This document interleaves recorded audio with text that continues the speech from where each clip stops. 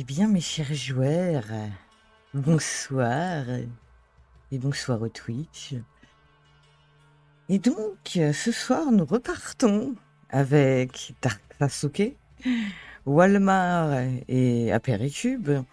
Nous repartons dans la ville de Chenafon. Nous avions, semaine dernière, un Walmar et un Haper Hicube qui, après cette grande quête de la recette de la coccinelle Berserk, ont décidé de prendre un repos bien mérité à la taverne et ont passé, ma foi, une plutôt bonne nuit. De son côté, Darh'Ksasouket aura quitté la taverne dans un magnifique soleil couchant, avec une pose badass, avec son dos pour seul au revoir à ses compagnons. Et Walmar, Haper Hicube, vous dormez tranquillement pendant cette nuit à la taverne. Et... ouais, Haper Hicube, attends, il y a quelque chose qui te réveille, t'entends des bruits et ouvrant les yeux, tu vois mal, mais t'entends, il y a quelque chose qui farfouille dans ta sacoche. Mais il y a quelqu'un qui est là. Expliquez-vous là. Qu'est-ce qui se passe? Je vais tendre la main et essayer d'en allumer une flamèche pour mieux voir dans la pièce.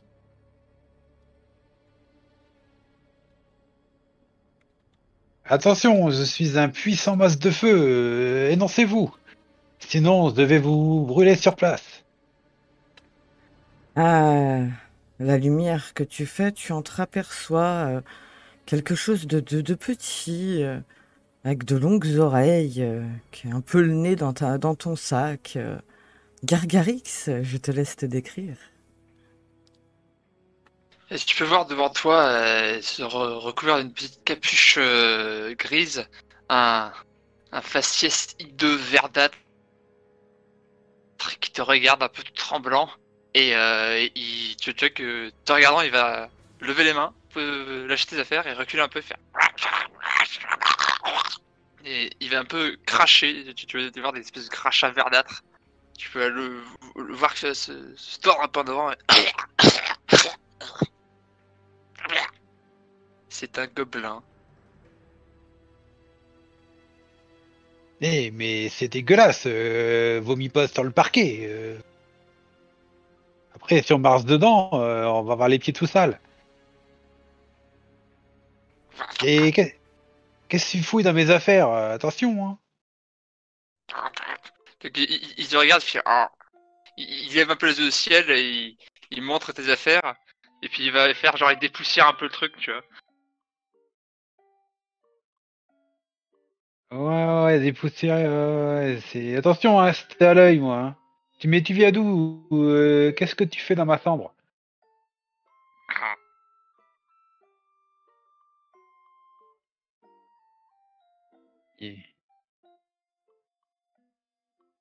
Il y a quelqu'un qui est avec toi? T'es tout seul? C'est quoi le bordel là? Explique-toi là. Et il te regarde, il penche un peu la tête du côté, il a peur de trop de comprendre. Ah mais Puis sérieux? Si il encore croise les mains dans le tombé. dos, il s'éloigne un peu de toi, il fait genre tout va bien. Si encore tombé sur un truc. Je vais me lever. Et je vais prendre l'oreiller travers 5G. Et je vais le poursuivre et essayer de lui mettre un coup d'oreiller.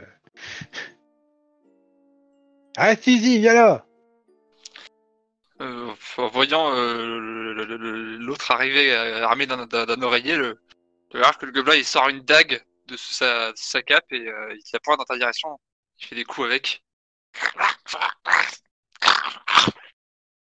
Oh, tu veux jouer? Pas de problème. Je suis un puissant masse de feu. Tu vas voir, tu vas rendre compte de ton erreur. Et Et il là, va je... s'approcher de toi et envoyer son pied dans tes couilles.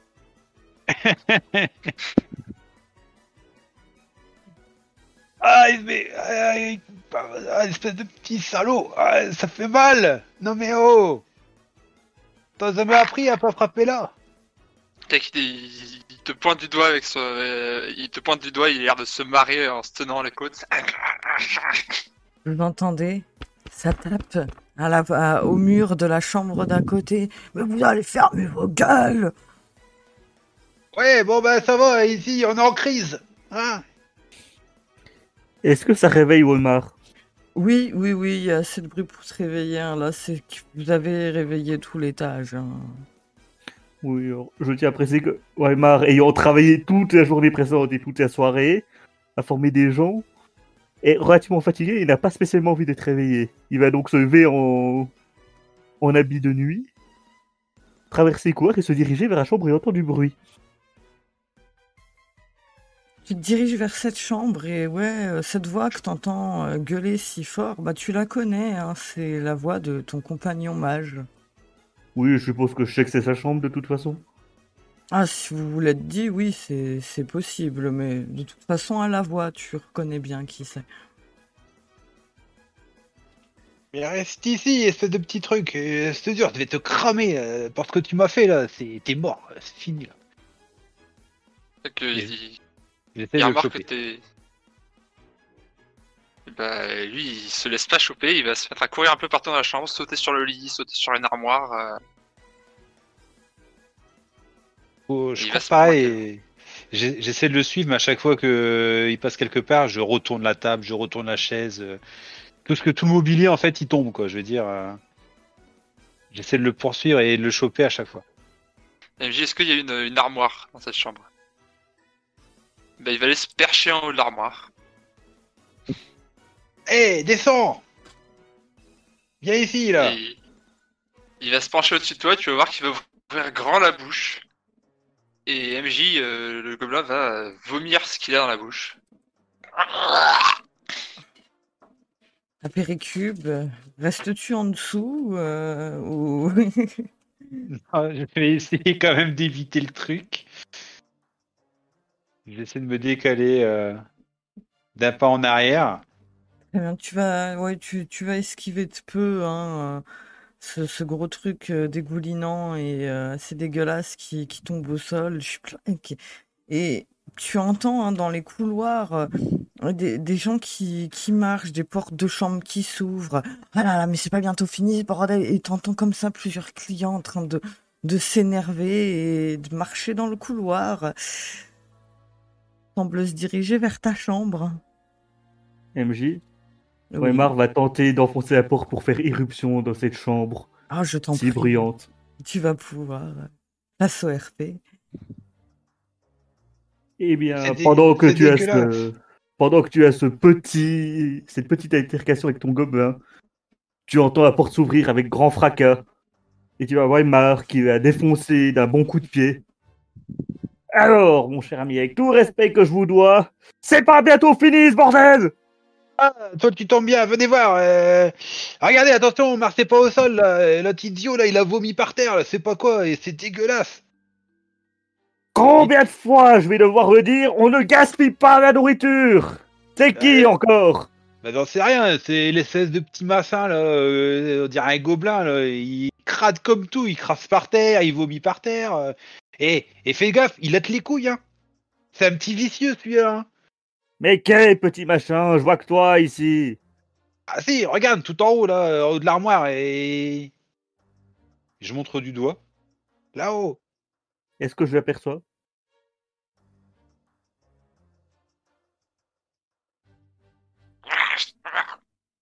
Est-ce que, en tant que nain, je reconnais un gobelin ou est-ce que c'est autre chose? Non, tu reconnais bien un gobelin. Hein, ce serait honteux pour un nain de ne pas reconnaître un gobelin. Hein. Ah, encore un de ces emmerdeurs. Et en plus, il piquait mes affaires, hein, le petit salaud là. Non, bah j'ai rien contre eux, mais c'est quoi, ils ont aucun goût et ils jouent avec la nourriture. Intolérable. D'inepte, pareil. Et tu sais quoi, je vais mettre une 16. Toi, tu me tiens la 16 et moi, je vais le monter et je vais le choper là. Attends, on va déjà faire un truc. Et en disant ça, Walmar va claquer la porte. Et j'ai pas bientôt fini. Eh bien, tu claques la porte, oui, au nez des clients. Il y en avait deux hein, qui étaient juste devant celle-ci. qui allait commencer. Il y en a un qui avait déjà commencé à râler et l'autre à côté. Oui, c'est inadmis. Et la porte Ah bah. se claque sur leur nez. S'il y a des clients, alors, effectivement, en claquant la porte, je vais râler. C'est bon, on s'en occupe.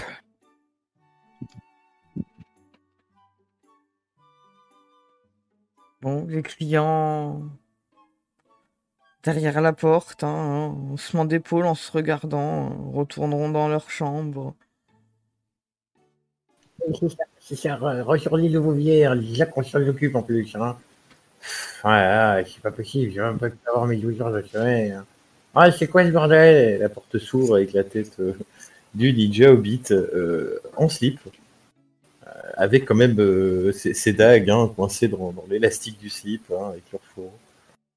Génial, encore un emmerdeur. Ah, toi, tu tombes bien. Avec tes super pouvoirs de ninja, tu peux pas le choper, lui, là-haut, là? Ouais, pourquoi faire?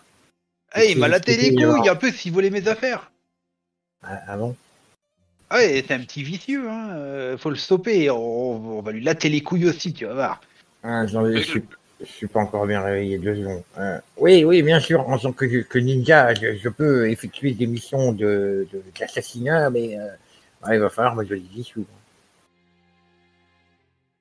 C'est pas un assassinat qu'on veut, c'est juste le stopper. Le choper. Ouais, c'est tout. Ouais, catégorie kidnapping si tu préfères. Je vois. Bien, attirer son attention, je vais tenter de me fondre dans les ombres. Et vous allez le voir commencer à raser les murs et vous contourner pour essayer d'arriver sur le côté de la commode où la bestiole s'est installée. Petite question, Mino. Est-ce que ton Hobbit a autant de bits qu'un Hobbit? Ah bah c'est un Hobbit, je le rappelle, il est jeune, il est roux, les cheveux bouclés, les joues bien rondes, un peu rouges d'ailleurs, plein de taches de rousseur. Actuellement, il a des lunettes, mais une belle grosse paire de binocles, mais qui lui tombe un peu sur le devant du nez, mal réveillé, les lunettes de travers, le slip avec des petits shurikens dessinés dessus, et une dague de chaque côté de l'élastique du slip, quoi. Et oui, bien sûr, il a un bon bonnet B, ça va sans dire. Walmar, vas-y, pendant que le ninja il va faire le tour, là, on va essayer de le stopper, on va prendre la tête, là, et puis on va essayer de l'attraper. Ouais, t'inquiète. Effectivement, Walmar va, en se préoccupant assez peu du Ninja Hobbit, se diriger vers la chaise, commencer à l'installer d'une position assez propice pour permettre à son ami mage d'attraper de manière facile, en tout cas essayer, le petit perturbateur. Très bien. Vous êtes donc tous les trois à essayer d'attraper ce petit gobelin. Par contre, dès que j'ai mis, juste un truc, dès que j'ai mis la chaise, Weimar retourne devant la porte. Très bien. Et du coup, ce sera Haper Hicube et Darh'Ksasouket. Vous allez tous les deux me faire un jet d'adresse pour voir si vous chopez ce petit gobelin. Et Gargarix, tu vas me faire un jet d'esquive. Ok.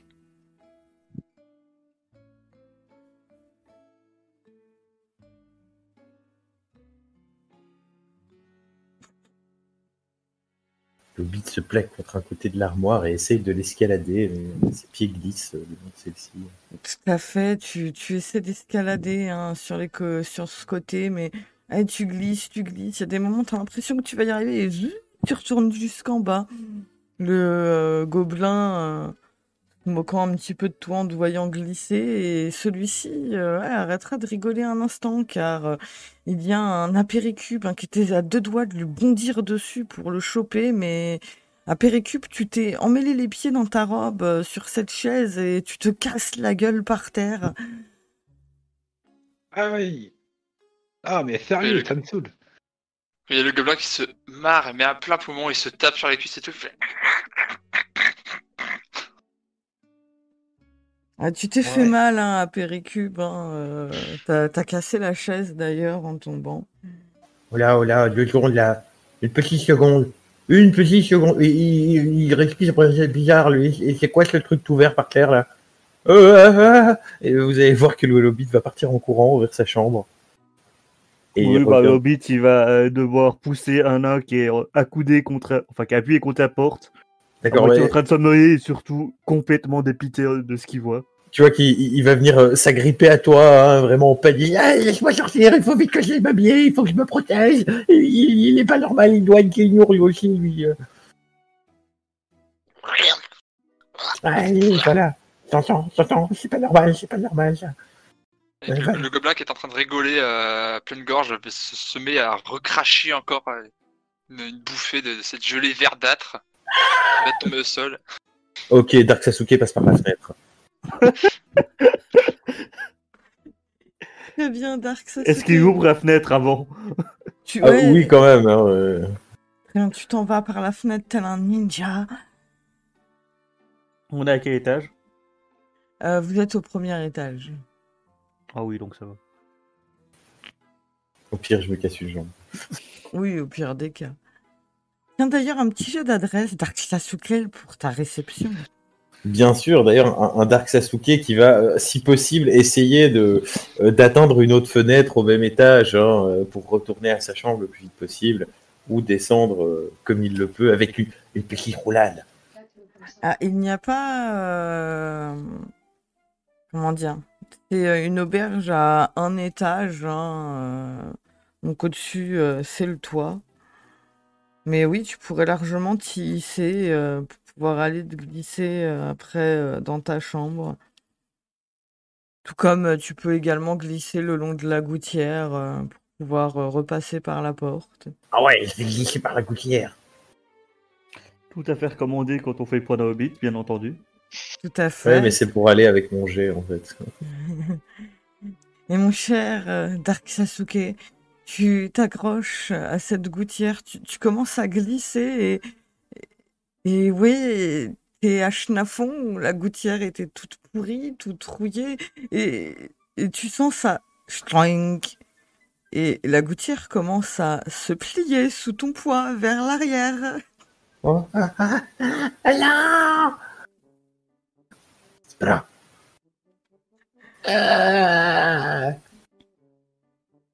Tu te retrouves là, suspendu, tel un jambon à cette gouttière. Tu peux aisément après te laisser glisser, mais la chute sera quelque peu rude. Je reste accroché un moment, mais bien sûr, je sue, hein, je transpire, ça me demande un effort physique. Je suis au bout de ma life, mais je regarde s'il n'y a pas quelque chose hein, pour essayer de l'atteindre du bout du pied, quelque chose. Ah, Et je me débats comme ça, comme un jambon. Tu es beaucoup trop petit pour atteindre quoi que ce soit. Hein.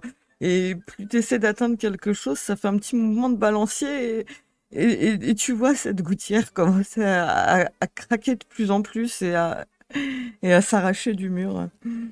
Ok, bah écoute, je sens la roulade. Je vais lâcher et je vais essayer de m'amortir hein, comme je peux. Très bien, très bien.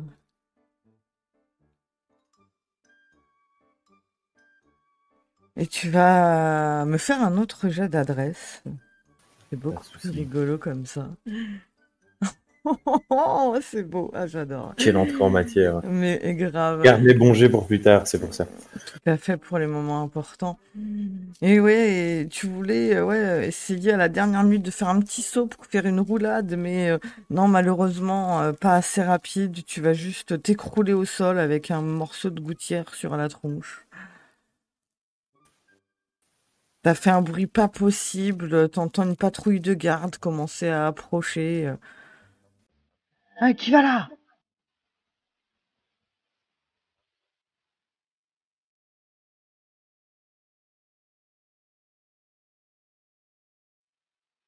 Mon cher Darh'Ksasouket.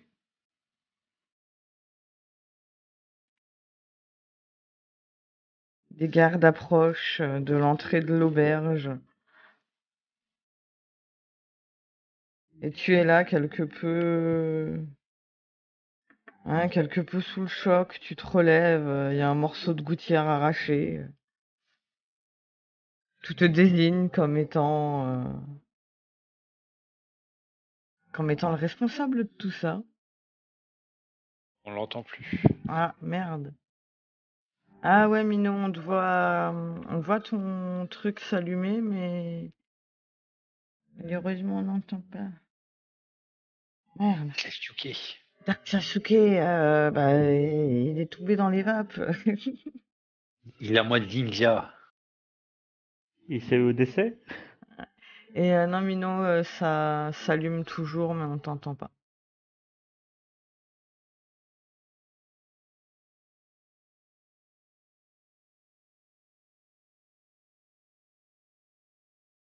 Ah, c'est parce que Darh'Ksasouket, comme il s'est pris la gouttière sur la gueule, il est un peu étourdi avec la garde qui arrive.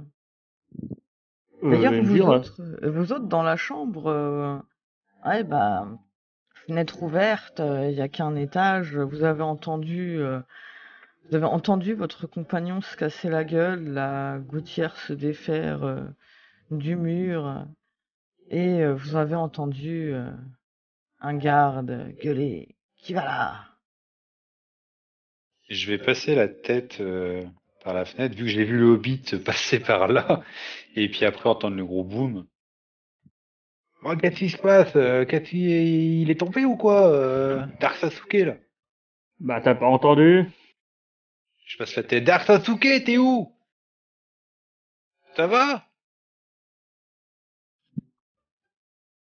Pendant Ah, ce et... temps, Walmar Merde. va quand même se préparer à intercepter une potentielle tentative de fuite par la fenêtre du gobelin. Non, oui, le gobelin, il reste en haut de l'armoire et puis il vous regarde, il se cure un peu le nez. Ouais, il se fout de notre gueule, quoi. Ouais, il étale ses Mickey sur l'armoire, tranquille. Eh, Darh'Ksasouket, ça va, tu t'es fait mal? Heureux, est-ce que vous m'entendez? Oui. Oui. Désolé pour ce petit problème technique indépendant de ma volonté. Donc, qu'est-ce que j'ai raté vis-à-vis de ces gardes? Eh bien, un garde s'approchait demandant qui va là. Tu ne t'es pas encore fait repérer. Et par la fenêtre, tu as le mage qui te hurle pour savoir comment ça va. Très bien. Ben, en fait, c'est pas compliqué puisque c'est un Darh'Ksasouket qui va tenter d'imiter le chat. Miaou, tout malade, tout en rebroussant chemin pour rentrer à sa chambre et s'équiper comme il le voulait. Oh, fais-moi un jet de charisme. Miaou. Ouais, Hein? ça va bien avec l'active. Ouais, carrément. Et toi, en haut, Soulhammer, pardon, Haper Hicube, il n'y a pas de Soulhammer. Qui est ce Soulhammer? Quelqu'un le connaît? Non, pas du tout. Ça doit être au garde. Ouais, Ouais. sûrement. On va appeler les cartes Soulhammer, c'est pas mal. Puis Haper Hicube, tu vois le Hobbit en train de faire miaou et essayer de se diriger discretos dans l'auberge. Enfin, Walmar, tu entends bien évidemment Gargarix. Toi, tu te gargarises de cette situation, tu te marres bien. Et le garde approche de plus en plus, levant sa lampe. Il est accompagné de 2 autres hommes. Et ouais, tu le sens bien, Darh'Ksasouket, la lumière se diriger vers toi et s'arrêter sur toi. Déclinez votre identité, monsieur. Oui, excusez-moi, monsieur, je suis juste un occupant de cette auberge. Et il se trouve qu'il y a une grosse bestiole qui s'est introduite dans ma chambre. J'ai paniqué et j'ai glissé par la fenêtre, mais je m'en suis bien tiré. J'ai juste un peu abîmé la gouttière, comme vous pouvez voir, en me rattrapant. Je suis désolé, hein. Quoi? Une grosse bestiole, vous dites? Elle était comment? C'était une espèce de grosse bestiole velue avec plein de pattes, les était super moche. Elle m'a fait super peur, hein. Une araignée. Oui, bah, je savais pas qu'il y en avait des aussi grosses et aussi vertes. Mais oui, oui, c'est peut-être bien ça, hein, effectivement. Je dormais, donc j'ai eu un peu peur. J'ai dû surréagir, comme on dit, hein. Tu vois, la dégarde. Ça correspond pas à la description, chef. Ouais, en effet, oui. J'entends bien, j'entends bien. Bon, Ah ouais. et vous, retournez vous coucher. Vous paierez vos Ah, dégâts à l'aubergiste. oui, je vais de ce pas l'avertir de chef mégarde, de ce petit accident. Je vous remercie, messieurs les agents, et bonne soirée à vous. Hein. Et après, t'entends par la fenêtre un père qui dit Hey, il est toujours au-dessus de la commode, hein, viens, on va le soper, hein, remonte. Ah, oui, oui, on va s'occuper de l'araignée, tout à fait. Allons-y, allons-y. MJ, Oui. pendant que tout ça se passe, est-ce que le nain peut trouver quelque chose à lancer sur le gobelin? Ah oui, oui, largement. Il y a du bibelot quand même dans la chambre. Hein. Bah, je vais choper à peu près les premiers trucs que je vois qui risquent de ne pas finir en petites miettes et lui balancer dessus pour essayer de le faire dégager de là. Eh bien, tu trouves un savon, également une cruche d'eau, une chope. C'est parti pour lancer de shop. Très bien, j'ai l'adresse. Et j'ai d'esquive, Gargarix. Parfait. Oui. C'est parfait. Gargarix, te prends pas la tête. Prends pas la- Je te pose même pas la question. Très bien, très bien. Et Walmar, tu prends cette chope, ouais, vous n'êtes pas bien éclairé, et puis tu la lances de toutes tes forces, hein, de toutes tes forces, et bon Haper Hicube, tu prends un énorme choc derrière la tête et tu tombes à moitié sur l'encadreur de la fenêtre. Donc, Darh'Ksasouket, tu vois le haut du corps d'Haper Hicube qui pendouille le long de la fenêtre. Il est Hé, complètement dans les au vapes. secours. Ah non, t'es assommé à Hicube. Est-ce qu'il est en train de glisser en bas de la fenêtre ou pas? Oui, il y a ses pieds hein, qui commencent à toucher le sol et il glisse. Toi aussi, Darh'Ksasouket, tu le vois. Il glisse le long. Est-ce que moyennant un gros malus du fait d'échec critique, je peux tenter de le choper avant qu'il tombe? Ah, je t'en prie, fais-moi un autre fumble. Toujours adresse? Ouais, Oh, Parfait. MJ. oui. Et quant à moi, je vais tenter une action ninja. Je vais tenter de sortir une de mes dagues qui ne sont absolument pas prévues pour le jet. Et je vais tenter de clouer un bout de vêtement du mage pour ne pas qu'il tombe, pour le retenir. Très bien, fais-moi ton jet. Il y a quelqu'un qui robotise par contre, je sais pas ce qu'il voulait dire. Ah ouais, c'est Oörkhõlf, tu robotises, ouais.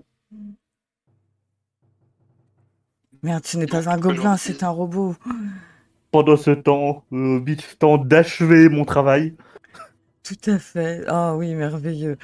Et Darh'Ksasouket, toi, tu lances tes dagues pour du non-jet, hein, ce n'est pas fait pour ça. Et tu lances ça, et tu viens la planter, ouais.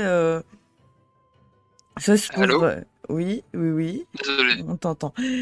Du coup, je finis vite fait la description pour Darh'Ksasouket.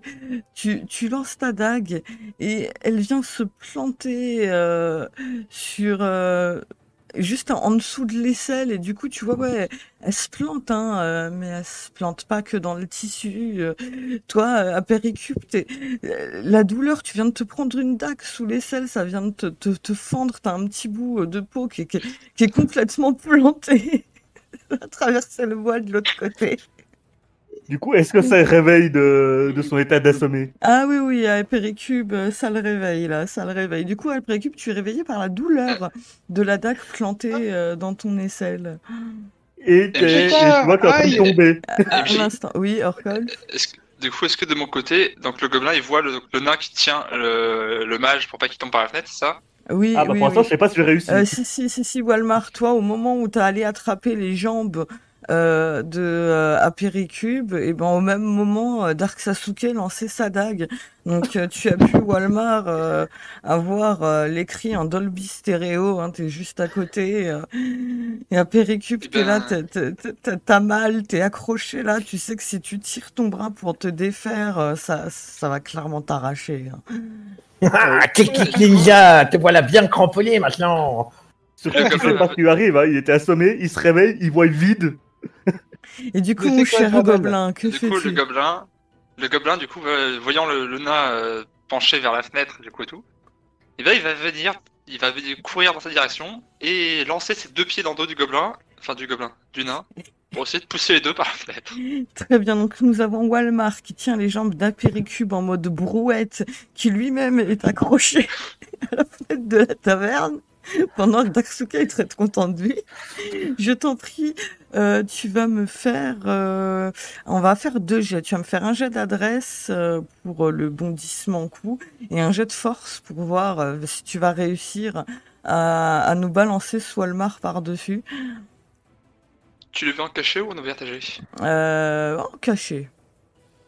MJ, est-ce que je vois son move ou est-ce que je suis trop en panique? Non, t'es trop dans le j'essaie de qu'Haper Hicube, il se casse pas la gueule, il vient d'hurler, de se réveiller. Tu sais pas trop pourquoi il gueule, hein, au vu de ta position, tu le tiens en brouette par les jambes, donc ouais, tu sais pas pourquoi il se met à hurler d'un coup, ce con. Ouais, surtout que, sachant pas si je tente de remonter, je lui arrache à moitié des peaux, a priori. Ouais, mais ça t'en sais rien, puis il s'agite un peu, donc toi t'essaies de tenir ses jambes en brouette tant que tu peux, qu'il se casse pas la gueule. Après, ça va. Magnifique. C'est un nain, c'est un mage, il doit pas être bien lourd. Très bien. Et nous avons donc Gargarix, tu cours pour essayer de bondir et de taper de tes 2 pieds dans le dos de Walmar pour qu'il se casse la gueule. Et ouais, c'était une belle course, c'était un très bon bondissement, hein. Le geste était parfait, mais je pense que tu rebondis sur le dos de Walmar et tu te retrouves le cul au sol derrière lui. Walmar, t'as senti quelque chose rebondir dans ton dos. MJ, est-ce que je peux lâcher une des 2 jambes du mage pour voir ce qui se passe et potentiellement tenter de le choper par quelque part, cette saloperie de gobelin? Ah bah tu peux, hein, essayer de tenir qu'à une seule jambe, par une seule jambe à Haper Hicube, hein, mais ouais, Haper Hicube, lui, il est bien agité, hein, avec la douleur de la dague, le fait qu'il soit à moitié plié sur la fenêtre, et puis ouais, Haper Hicube, tu as également énormément quand même mal à la tête, hein, t'as derrière le crâne, ouais, là, si t'étais pas autant endolori par la dague, ouais, ça quand même te prendrait bien la tête. Tu Ah sens non, limite mais que ça gonfle derrière ton crâne. le nain, il en a plus rien à faire. On l'a réveillé au milieu de la nuit, il est blasé, il y a un gobelin dans son auberge. C'est n'importe quoi. Je vais essayer de retirer la dague. Je t'en prie. Prends cette dague, tu la retires. Ah, mais c'est quoi cette dague? C'est à qui ça? Hey, vous me rendez ma dague. Darh'Ksasouket, fais-moi les dégâts de ta dague. Bien sûr, bien sûr. Alors, tac, tac. Vas-y, achève le mage. Oh, Très bien. Haper Hicube, tu te prends 8 points de dégâts offerts par Darh'Ksasouket. D'ailleurs, est-ce qu'il a pris des dégâts de la chope qui s'est pris derrière la nuque? Non, ça a surtout assommé. Il va avoir une bosse, mais rien de bien méchant. Et oui, mon cher Haper Hicube, tu arrives à retirer la dague et t'es là à pendouiller quand même dans le vide avec Walmar qui essaie de te retenir, mais que d'une seule jambe. Donc t'as l'autre un peu dans les airs, tu sais pas trop quoi faire. T'as mal, tu pendouilles. Il y a Darh'Ksasouket que tu vois en contrebas. J'arrive à savoir que la dague, c'est celle de Darh'Ksasouket. bah, je suis en train d'agiter les bras en dessous en disant hey, rendez-moi ma dague. Ah, c'est toi! Tu m'as cité ça! Bah T'as ouais. mal! T'es nul ou quoi? Comment ça, je t'ai fait mal? Bah non, j'ai accroché tes vêtements. C'est fait exprès. Et Darh'Ksasouket, tu idiot! vois du sang quand même. Il y a du sang sur la dague. Et je vais rejeter la dague de colère vers lui. Ouais, mais doucement, là. Ah, c'est pas possible, je vais vraiment devoir passer voir un forgeron. Ah, mais en plus, tu me l'as toute dégueulassée avec ton sang, là. Comment ça se fait que t'as saigné dessus? Tu t'es blessé? Oh, c'est Sérieux? nul. C'est toi qui me l'as envoyé et maintenant tu te plains qu'elle est sale? Non mais... Et puis quoi? Puis je tends la main et je vais balancer une boule de feu. Est-ce qu'il y a toujours les gardes à côté du Hobbit? Les gardes avaient commencé à faire demi-tour, mais là, avec tout le bordel que vous faites, à gueuler et tout, la patrouille, ouais, elle a fait demi-tour, hein, et dans vos conneries, vous avez pas entendu, c'est pas un militaire approché, et Darh'Ksasouket, pendant que t'es en train de faire le con, il y a des pas qui s'arrêtent dans ton dos, et tu entends... Ouais, c'est bon, regardez-moi ça, ils m'ont tout dégueulassé, hein. C'est quand même, franchement... Monsieur, Hein, hein. Oui, pardon. Bonjour. Attendez, je vous vois pas bien parce que... Ah, tu vois, il te met la lanterne un peu dans la gueule. vous pouvez dégager ça, s'il vous plaît, ça fait très mal au récit. Ouais, c'est... Vu il y a 10 minutes, monsieur. Ah, mais oui, monsieur, mais regardez, j'ai un copain qui est en train de tomber. Je sais pas, il a dû avoir peur de l'araignée aussi. Vous voulez pas nous aider, s'il vous plaît? Regardez, Ah bah. il s'est fait mal. Regardez, il s'est fait mal en tombant. Il est tombé de là, la porte de la fenêtre est ouverte. Regardez. Ah, moi, ce que Et je en vois bas, surtout, c'est que vous... Saupez-le! vous- Saupez-le, ce petit con! Bon, taisez-vous. Ce que je vois, c'est que vous êtes en train de dégrader des bâtiments de la ville, que vous foutez le bordel, hein. Ça s'appelle du tapage nocturne. Donc, Roger, René, ceux d'en haut, là, vous allez me les arrêter, et moi, j'arrête celui-ci. Allez, hop. Non, mais monsieur l'agent, c'est une erreur. Moi, je fais pas du tapin nocturne. C'est pas vrai. Je faisais même pas le trottoir. C'est pas parce que je suis en slip. Je vous ai expliqué, c'est parce que je viens de ma chambre et j'ai pas eu le temps de m'habiller parce que Oui, j'ai eu peur de l'araignée. vous nous expliquerez ça au poste de garde, hein. Oui, puisqu'en plus, exhibition sur la voie publique. Ah, bravo, hein, je connaissais pas les hobbits comme Exhibition ça. sur la voie publique. Mais non, il faut vous expliquer, c'est parce que je suis tombé de ma chambre. Oui, vous Bah! expliquerez Et tout en ça. bas! Saupez-le! Il a essayé de me tuer, celui-là en bas, là! Il m'a fait mal! Mais non, enfin, on est copains, on a fait une aventure ensemble et tout, en plus. Ouais, mais tu me jettes des dagues à la gueule maintenant et c'est dangereux! Mais non, je t'ai expliqué que c'était pour t'aider à la base. C'est pas ma faute si tu t'es rappelé dessus. Ah, mais regarde, Walmar, te pisse le sang, moi! Ça fait mal! Walmar, Haper Hicube et Gargarix. Ah, vous entendez des pas dans le couloir, une porte s'ouvrir en trombe et deux gardes qui vont principalement se focus sur Walmar et Haper Hicube. Walmar, l'un des gardes, va te MJ, demander... Oui. juste avant ça, tu m'as pas dit que j'avais réussi à choper cette saleté de gobelin avec ma main libre. Ah oui, exact. Autant pour moi. Fais-moi un petit jet d'adresse et Gargarix, c'est un petit jet d'esquive. Que je fasse un petit 20, histoire que je hache de nouveau une mage. Ah oui, Alors, oui. s'il arrive à m'attraper, moi ce que je vais faire, c'est que je vais prendre ma dague et commencer à Oui, lui non, mais essayer c'est de lui pas... donner des coups dans le bras. Oörkhõlf. Chaque chose en son temps. Commence déjà par esquiver. Très bien. À deux doigts, Walmart, t'as passé ta main, t'as failli le choper, mais il a reculé au bon moment, hein. C'était à deux doigts, t'as frôlé son nez, hein. Gargarix, t'as senti, hein, la paluche un peu du nain t'effleurer. Et c'est sur cet entrefait, du coup, que sur cette magnifique esquive du gobelin, que les militaires, les gardes entreront dans la chambre. Bon, allez, plus personne ne bouge là, on arrête tout le monde. MJ. Oui, là, Gargarix, Oörkhõlf, laisse-moi finir s'il te plaît. Là, tu n'auras pas le temps de réagir. Voilà, laisse le MJ. Voilà. Voilà, pas 10 000 non plus actions en 2 secondes. Hein. Tu es tombé sur le cul. Walmar a essayé de t'attraper, t'as à peine esquivé en n'ayant pas le temps réellement de te relever. Les gardes arrivent, t'es toujours le cul par terre en train de reculer pour pas que le Walmar il t'attrape parce que il tient un péricube de l'autre jambe en même temps. Donc voilà, la situation fait que là, tu vas te retrouver à te sentir soulevé, Gargarix. par une main, il y a quelque chose qui vient de te choper. Et tu vas te retrouver, voir des gardes de la ville de Chenafon. Ton collègue commence à sortir des cordelettes. Bon, monsieur le nain, là, vous arrêtez tout de suite de jouer avec votre compagnon, vous le remontez, vous emmène tous au poste de garde.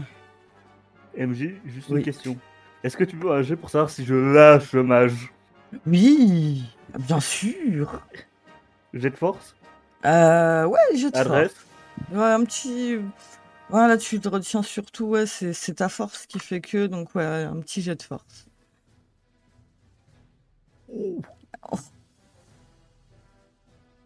Alors, à toi de me dire comment tu le vois. Est-ce que c'était un jeu de force pour voir si t'arrivais à le retenir ou pour voir si t'arrivais à le jeter par la fenêtre?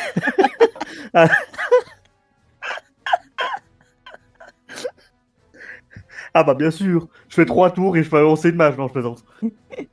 Du coup, ce que je te propose MJ, moi je vois la scène comme ça, c'est-à-dire que je vais lâcher d'une main donc, comme prévu, le mage, je tente, en donnant des élans, en me retournant, de choper le gobelin, je rate le gobelin, mais je mets suffisamment de force dans ma rotation pour commencer à remonter mage. Très bien, très bien. Donc oui, tu vas rotationner. Hein, t'as effleuré le gobe hein, et t'as pu voir dans ton mouvement ouais, les gardes en train de commencer à préparer de quoi vous arrêter. Hein, petite menotte et tout. Tu vois qu'ils en ont même à taille gobeline. Et à Le gobelin Péricube, essaie de faire les yeux doux. et à Péricube, tu vas te lancer, soulever et tu vas te faire, tu vas te retrouver à voltiger hein, par-dessus la fenêtre et hop, revenir dans la chambre, hein, t'écroulant au sol, juste à côté de Walmar. Est-ce que je tape un garde avec un mage? Est-ce que tu... Est-ce qu'un garde se prend le mage quand il revient dans la pièce? Non, il n'était pas assez près de vous pour cela. Et Gargaris, oui, tu fais tes yeux, regarde. Tu as même mis du mascara pour avoir de jolis longs cils de gobelin, mais là, il te regarde. Là, ton charme n'opère pas. Hein. Il fait, moi, je suis pas de ces maîtres de donjon comme les créatures vilaines comme ça. Il va vomir juste devant le garde.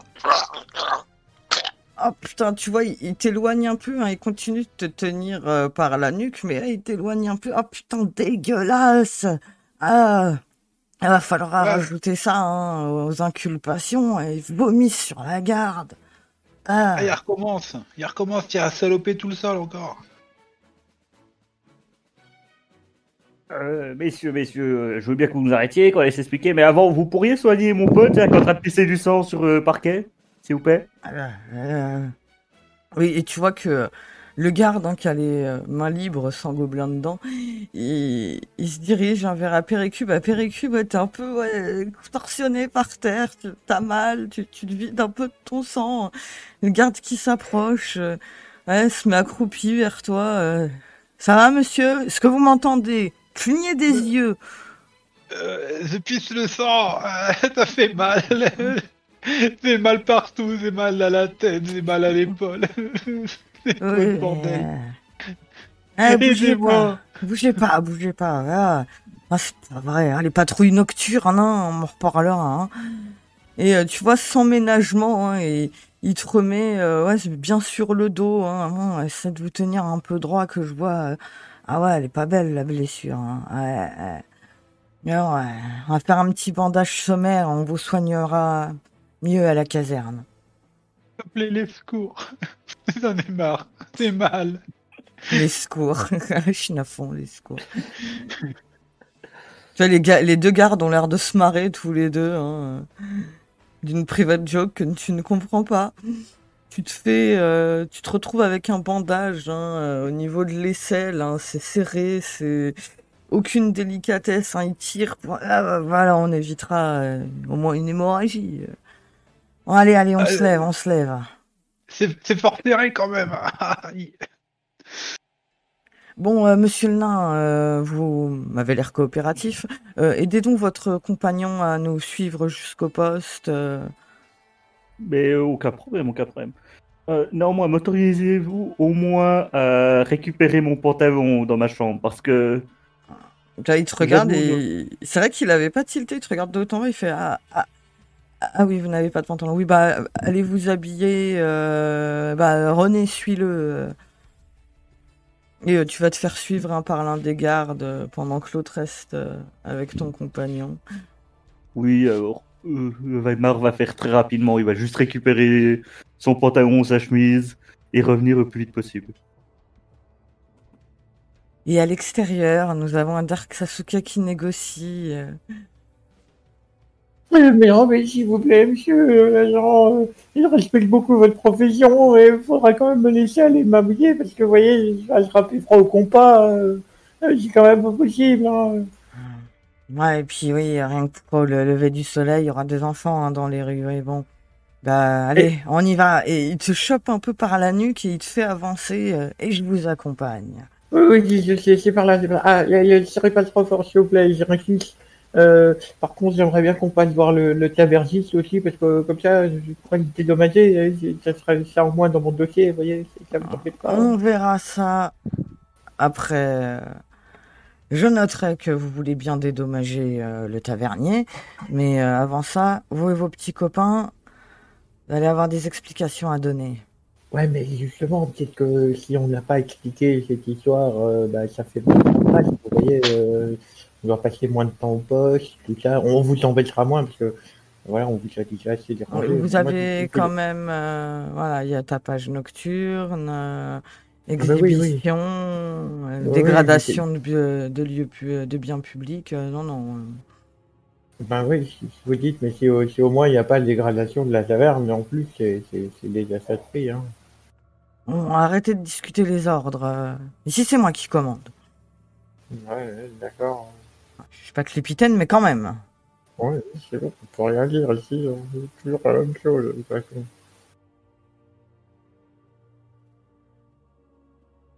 Vous allez avancer, aller jusqu'à ta chambre, mon cher Darh'Ksasouket.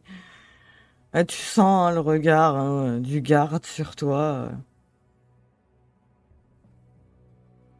C'est très gênant, monsieur, que vous me massiez le cul comme ça, hein, je tiens à le dire. MJ, Écoutez, je suis un suis encore- professionnel. Ouais, je suis encore mineur, hein, franchement, ça se fait pas. Oui, oui, oui, vous les hobbits, oui, hein, on connaît. Hein. Oh, c'est les nains qui travaillent dans les mines. Moi, je voulais dire que j'ai pas encore l'âge. Oui, ben MJ, on vérifiera votre identité. Oui, Walmar. est-ce qu'on les croise dans les couloirs pendant que nous on se fait emmener déjà? Oui, vous allez avoir le temps de vous croiser, hein, Oui, Walmar donc, et Darh'Ksasouket. Hein. quand on va se croiser, il va sentir le regard de la mort sur lui. Darh'Ksasouket, ton compagnon, il te regarde pas très, très gentiment. C'est pas un regard de bienveillance qu'il te lance.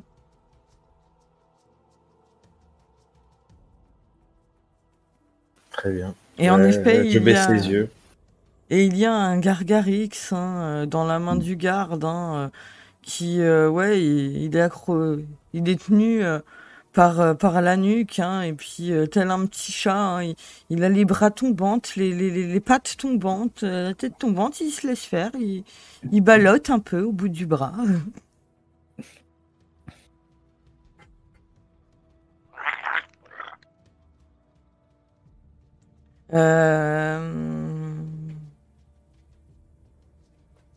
Ah oui, Darh'Ksasouket, oui, bien sûr.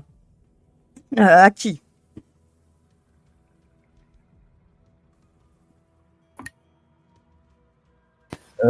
Tout en baissant les yeux, en passant près du nain qui me toise méchamment comme ça. Moi, je suis une victime. Très bien, tu passes à côté.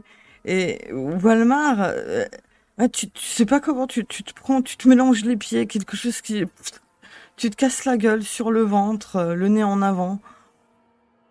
Vu que j'ai des mages à marcher, est-ce qu'ils tombent aussi? Oui, il tombe avec toi. Haper Hicube, tu te casses la gueule avec le Walmar. vu que tu t'accrochais à lui pour pouvoir te maintenir. Aïe Et puis, J'en ai marre.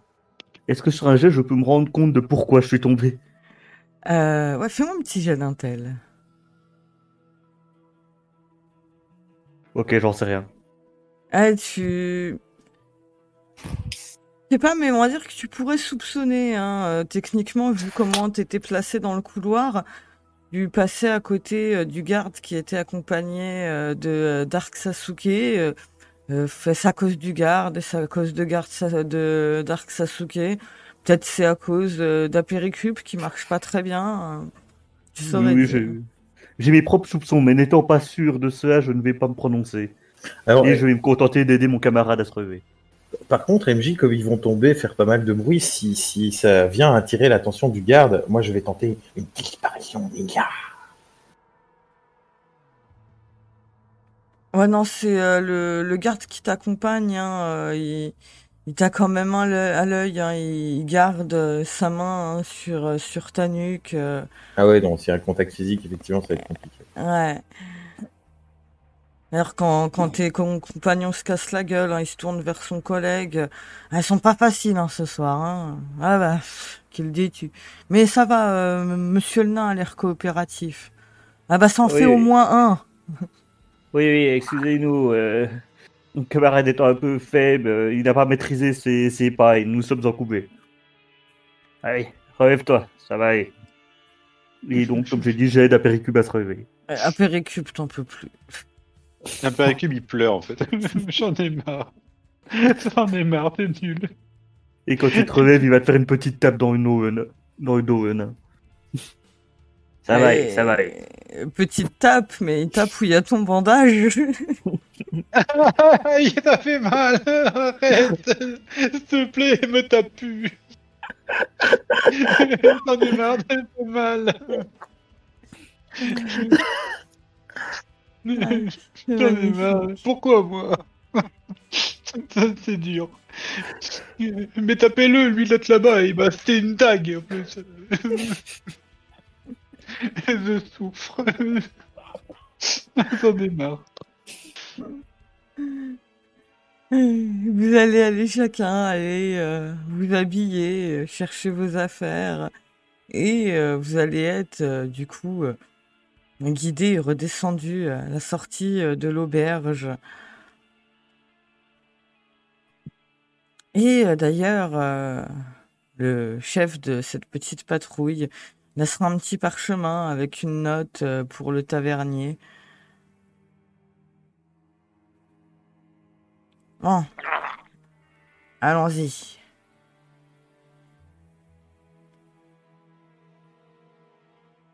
Ah là là, je demande bien ce qu'on va faire de vous hein, maintenant. J'espère que vous avez de bonnes explications. Le capitaine, il est pas commode. Tout ça, c'est qu'un malentendu. Et puis, si vous cherchez un truc à faire de nous, bah, pour le moment, on n'a pas de travail. Donc, faut pas hésiter, hein, il faut déléguer. Hein. Ah, on vous connaît, toi, les la aventuriers. ferme. T'en as assez fait ce soir. Laisse-nous parler. Je vois pas que je dis aussi. À négocier, ça vous ferait ça avec le capitaine. Oui, mon bon monsieur, hein, oui, ça fait mal, hein, on vous soignera à l'infirmerie. Je souffre. Vous savez, c'est dur. Pourquoi tant de haine, tant de souffrance? On sait, ça va aller. Hey, t'inquiète pas. Et vous allez avancer dans les rues de Chenafon, c'est sombre, entre quelques pleurs de Haper Hicube, les négociations de Darh'Ksasouket. Vous entendez que le chploc de vos pas dans la boue. Et vous allez arriver à la caserne de Chenafon, si on peut appeler ça comme ça. Hein. C'est vraiment, ouais, un tout petit bâtiment ouais, ça renferme ouais, une vingtaine de gardes à tout casser. Et vous allez entrer. Quelques gardes se saluent, hein, ceux qui vous accompagnent également, d'autres passent. Vous en avez pêché quelques-uns ce soir? Ouais, bah des aventuriers encore, hein, toujours eux qui foutent la merde de toute façon. MG, Oui. petite question.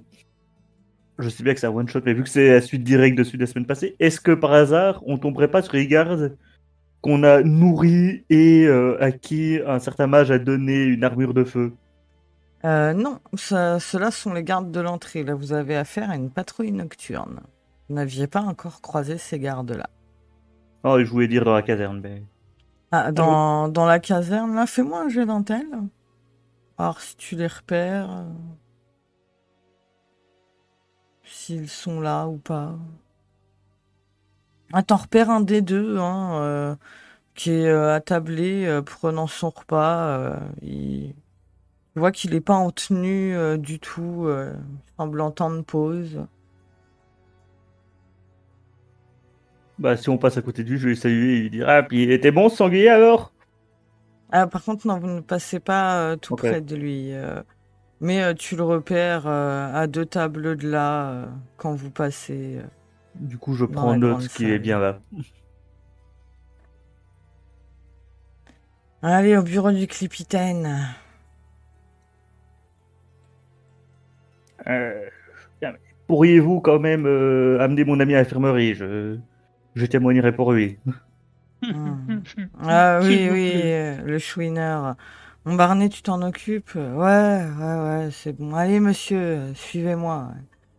Oui, s'il vous plaît, soignez-moi. Oui, bah...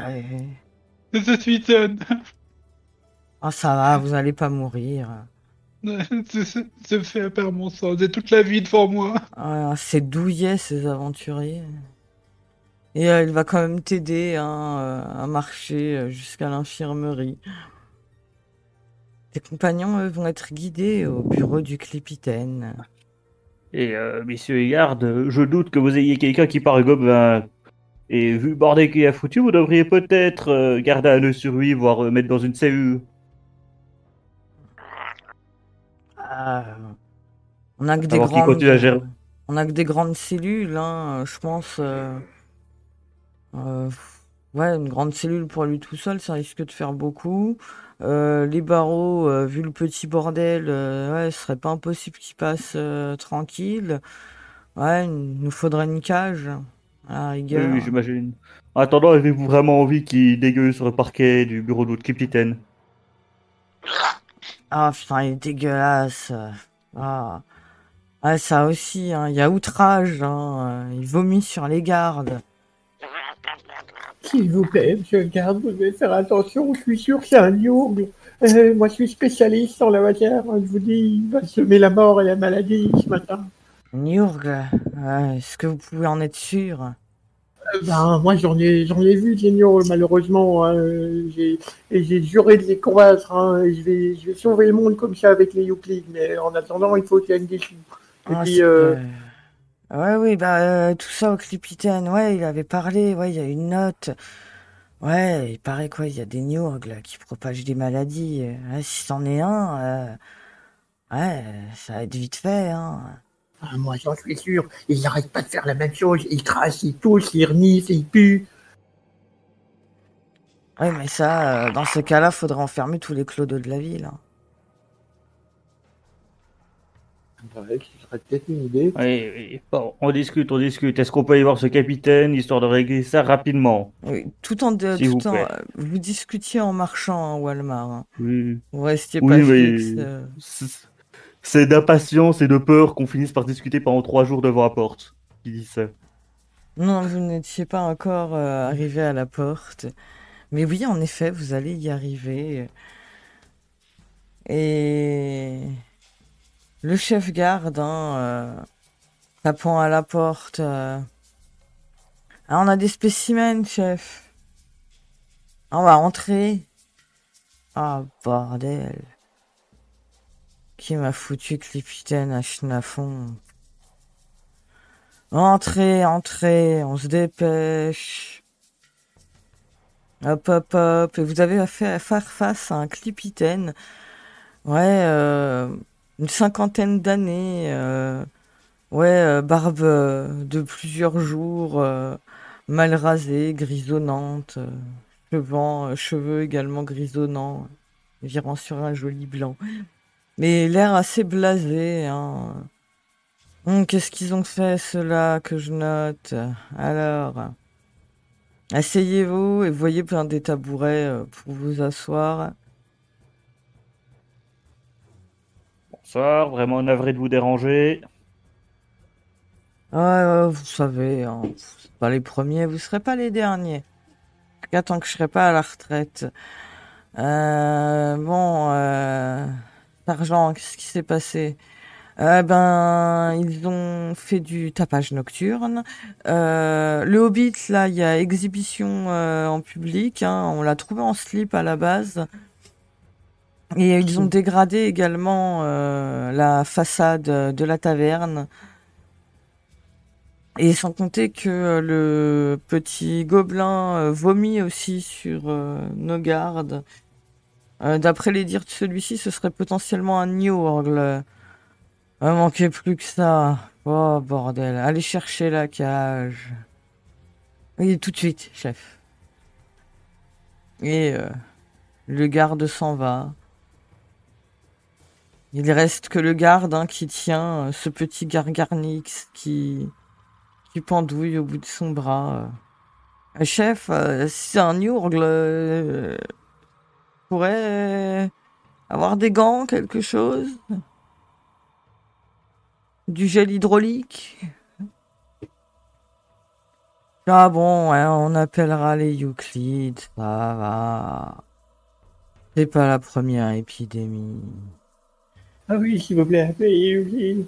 Oui, les Euclides. Bon, on va commencer. Vous avez l'air bavard, vous, monsieur le Hobbit. Oui. Qu'avez-vous à dire pour votre défense sur l'exhibition et ainsi que le tapage nocturne? Et Le aussi, nain se tient la tête, hein. On et refait au- ce prime.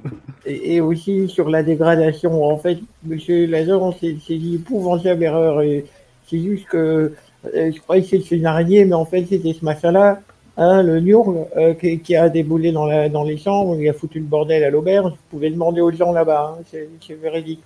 Alors, moi, j'ai pris peur et puis je suis passé par la fenêtre la gouttière elle s'est un peu tordue et je me suis retrouvé dehors, sauf que j'étais en slip et puis il s'est passé des trucs et du coup j'ai pas eu le temps de rentrer à ma chambre, m'habiller et du coup moi je voulais rentrer à ma chambre mais j'étais en slip et puis les messieurs les gardes, ils m'ont vu une première fois parce que j'avais entendu la gouttière, et puis du coup ils m'ont revu parce que les autres cons là, ils faisaient du bruit parce que soi-disant il s'est blessé sur ma dague, alors que j'ai utilisé une technique déjà ancestrale qui consiste à bloquer les vêtements de la personne contre le mur.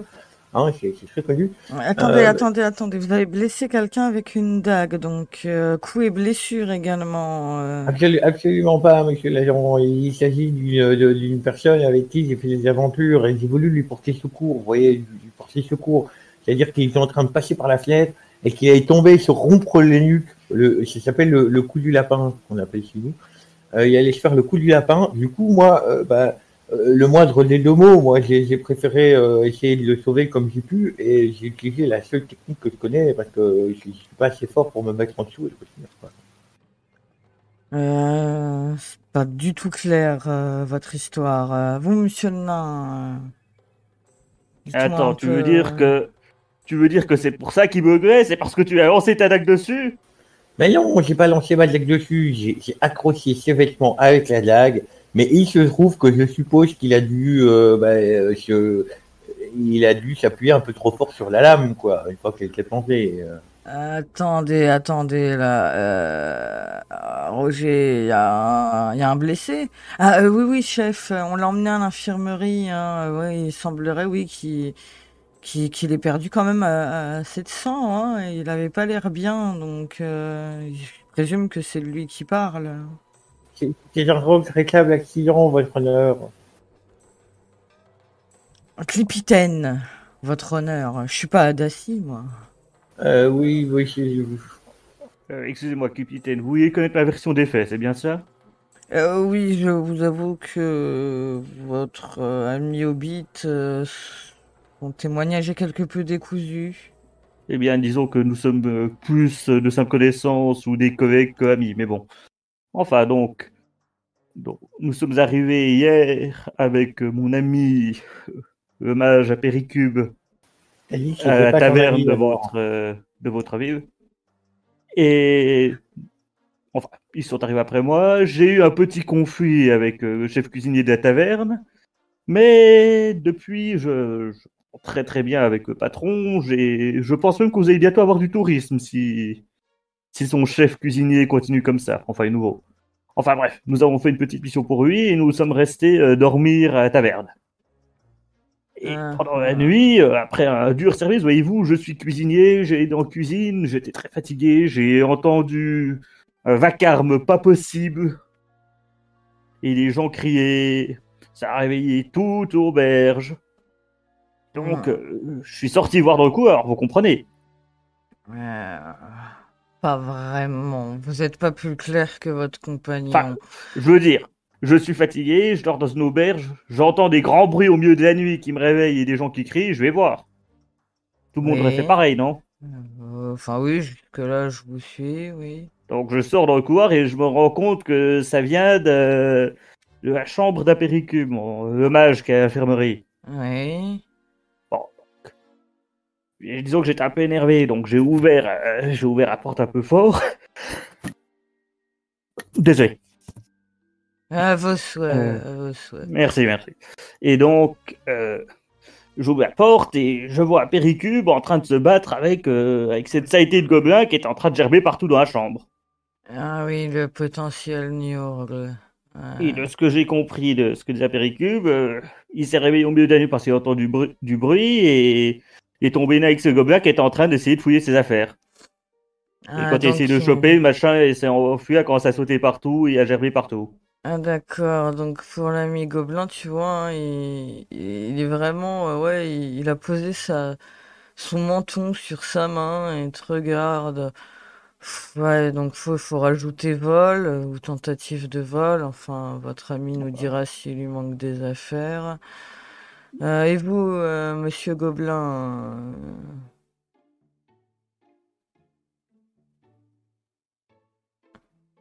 monsieur Gobelin, tu te fais secouer, Gargarix.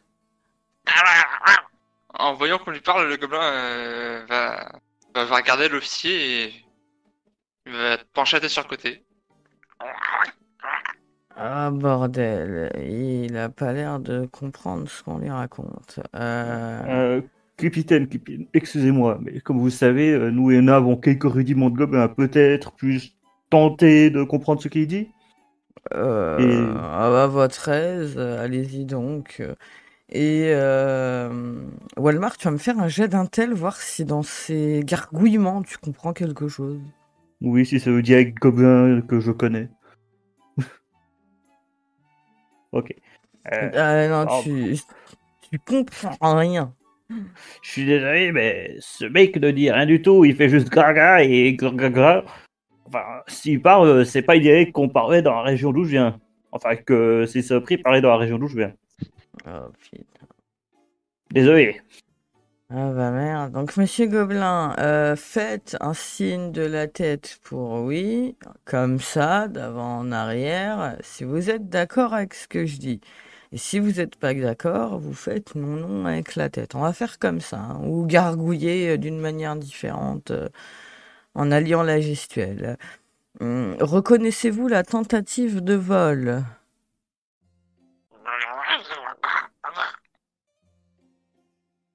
Et gestuellement, que fait Gargarix? Il fixe l'officier. Merde, il comprend vraiment rien à ce qu'on lui raconte, hein. Ah, faudrait faire appel potentiellement à un maître mage. Verra si votre ami peut faire quelque chose. Parce que là, on Mais en comprend attendant, pas. souhaitez-vous que je continue mon récit? Ouais, allez-y. Et que le gobelin se tient un peu la gorge. Et il vomit sur le bureau. Ah bordel. Ah, mais c'est dégueulasse. Mais ce qu'on vous disait, chef. Ah, C'est et c'est difficile. pour ça que je suis tombé en entrant dans la chambre de mon ami. Ah, d'accord. Bon, bah, Enfin, ça servira de pièce à conviction. du coup, donc je rentre, je vois ça, et Gobin a foncé se réfugier en haut d'une armoire. Vous voyez un peu le tableau. Et il continue à gerber partout, il a même essayé de gerber sur Haper. Bref. Et pendant que je constatais ça, Darh'Ksasouket, ici présent, entrait dans la chambre à son tour. Hmm. Ils ont tous deux tenté de enfin, de s'emparer du gobelin pendant que je gardais la porte afin d'éviter qu'il puisse s'enfuir. Et quand Darh'Ksasouket a vu que ce truc vomissait partout, je sais pas ce qu'il a pris, je crois qu'il fait une fixation sur les Niort. Enfin, il a vrillé, il a paniqué, il a foncé vers la fenêtre, il l'a ouverte et il est parti. Je crois qu'il a essayé de descendre par la gouttière, mais il a oublié que c'était un hobbit. Et qu'on était à Schnafon. Et donc, je sais pas vraiment ce qui lui est arrivé après ça. Tout ce que je sais, c'est que par la suite, le gobelin a mis un coup d'un objet, je crois que c'était une chope qu'il avait ramassé sur la tête d'Haper, qui a perdu connaissance et a commencé par tomber par la fenêtre. Donc, je me suis précipité et j'ai retenu par les jambes. C'est juste après ça que j'ai entendu Haper crier à la mort. Je sais pas vraiment ce qui s'est passé, mais d'après Haper, Darh'Ksasouket lui aurait lancé une dague dessus. Ouais, Enfin. C'est un gros bordel, votre histoire. À ce moment-là, le gobelin s'est décidé à descendre de son armoire et j'ai tenté de l'attraper avec une main. Et c'est à ce moment-là que vos hommes sont arrivés en disant qu'ils voulaient nous arrêter, nous interroger. Et... A priori, c'est pour tapage nocturne.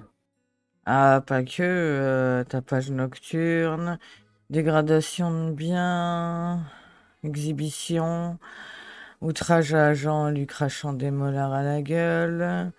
Ah. Et on peut ajouter ça aussi, oui, même si bon, c'est pas la garde qui l'a tenté de voler, mais ce gobelin est aussi coupable de vol. À votre petit groupe, vous accumulez chacun pas mal de petites choses qui pourraient vous emmener un temps à l'ombre. Hein. Mon capitaine, vous imaginez bien que vous ne pouvez pas nous mettre sur dos les charges que vous retenez contre Gobelin. Nous ne le connaissons même pas, il a tenté de nous voler. Et vous imaginez vraiment un nain s'associer avec un gobelin? Elle tape à la porte pendant que tu parles, elle s'ouvre et tu vois Haper Hicube. Ouais, il chouine un peu moins, mais bon, et il est quand même encore un peu endolori par tout ça, mais il ne saigne plus, il va quand même déjà beaucoup mieux. Ah bah ça va mieux toi? Ouais, mais ça fait vastement mal, quoi. Ah, donc voilà votre collègue, asseyez-vous, monsieur. Merci, votre honneur. Clépitaine. Oh là là, je sais pas ce qu'ils ont les aventuriers, ils savent pas reconnaître un adacide, un clépitaine, mais ça part à l'aventure. Ah, les jeunes, enfin bon. Haper Hicube, c'est ça, en tout cas c'est ce que votre ami ici m'a dit comme nom. Donc vous avez été victime d'une agression de la part de ce monsieur Hobbit. Oui, votre sainteté, en fait, tout a commencé à cause de lui, là, l'espèce de massin qui crasse partout, là. Parce que, Un gobelin, Haper, un gobelin. oui, enfin, vous voyez, votre excellentissime, moi, en fait, je suis un puissant masse de feu. Et avec Monsieur le Nain ici présent, nous avons réalisé une quête dans laquelle nous avons mis nos vies en danger. Tout ça pour pouvoir amener à Snafon une spécialité culinaire qui ferait sa renommée. Votre ami m'en a parlé, oui, mais votre agression dans tout ça. Oui, Oui, j'y viens, j'y viens. Je prenais un sommeil réparateur lorsque j'ai été dérangé par cette immonde créature qui s'amusait à fouiller dans mes affaires. Alors, sachant dans mes affaires, j'ai mon puissant grimoire de feu. Attention. Donc mon sang n'a fait qu'un tour. Et j'ai voulu l'attraper. Mais il est rapide, il est malin ce petit truc. Et il a toujours réussi à m'échapper et il s'est cassé en hauteur. Alors là, il y a les gens qui sont arrivés. Moi, j'ai dit qu'il fallait le stopper et que si on le stoppait, on allait le cramer parce que on peut pas laisser un voleur faire ça parce que c'est pas possible. Et après, il y a Darh'Ksasouket qui est arrivé, donc j'ai dit ouais, super, toi t'es un super ninja. Et puis on va essayer de le stopper. Et c'est pas ce qui s'est passé. D'un seul coup, Darh'Ksasouket il a sauté par la fenêtre. Il a dû tomber. Je pense que l'immonde créature a dû lui jeter un sort ou quelque chose, ou utiliser une technique spéciale. Et du coup, Darh'Ksasouket il est tombé par la fenêtre. Alors moi, je me suis pensé, hein, je voulais voir si tout allait bien. Et d'un seul coup, c'est le trou noir.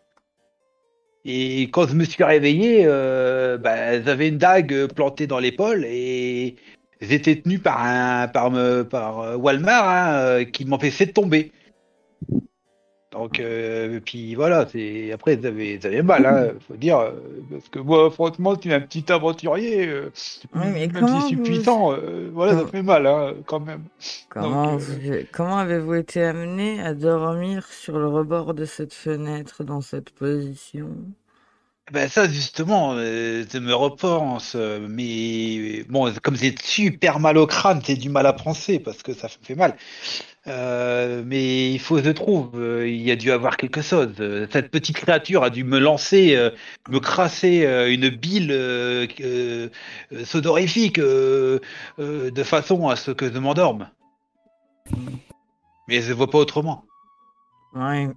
Bon, ça a l'air tout d'être d'une bagarre d'aventuriers en pleine taverne, ce qui a entraîné des dégâts, très bien. Ouais. Comme je vous disais, lui n'a pas pu se rendre compte, il était penché à la fenêtre, mais le gobelin a violemment frappé à la tête avec une chope qu'il avait ramassée auparavant dans la pièce. C'est ça que j'ai mal à la tête. Vite, votre sainteté, il faut le mettre en prison, il faut le cramer, ça, c'est de la saloperie. En plus, si c'est du Nurg, si on le crame, c'est bon, ça va épurer, ça va libérer ça. Du coup, Gobelin, il paraît que vous êtes mage, vous pourriez traduire? Parce que j'ai besoin de savoir si le gobelin reconnaît vous avoir jeté une chope dessus. Oui, bien sûr, je peux traduire, en effet. Je suis un puissant mage. Très bien, Gobelin, si tu comprends ce que je dis, réponds donc à cela. Lui, là, traduire. Donc, est-ce que tu as lancé la chope à ce monsieur-là? Et il penche la tête de côté encore en regardant l'officier.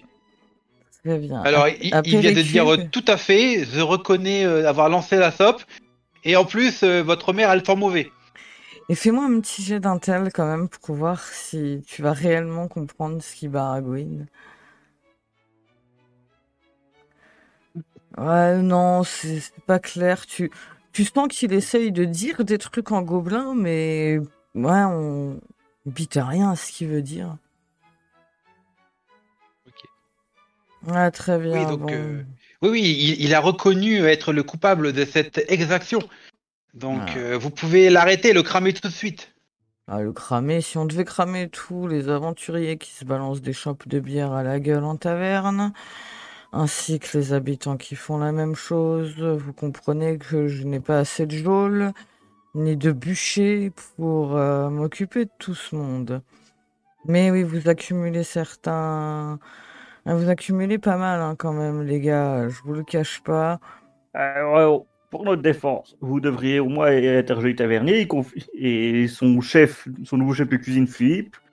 Ils confirmeront que nous nous sommes donné beaucoup de mal afin d'aider cette taverne. Vous imaginez bien que c'est pas pour réduire ensemble juste derrière. Ah mais ça c'est pas mon problème, vous savez, des aventuriers qui sauvent des tavernes, des villages et qui après ils foutent le feu. Bon, ce serait pas la première fois que je vois ça dans ma carrière. Bon,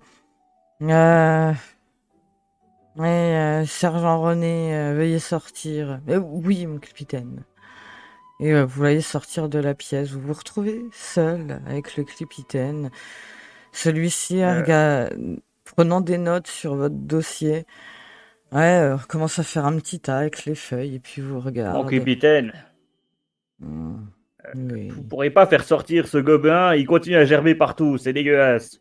Oui, les sergents nettoieront ça. Vous savez, hein, des gueulis ici, on en a déjà vu. Très bon. Un molar comme ça, oui, bon, vous savez, hein, le gros Bernard aussi, il en fait des comme ça, hein, des même plus verts hein, des fois.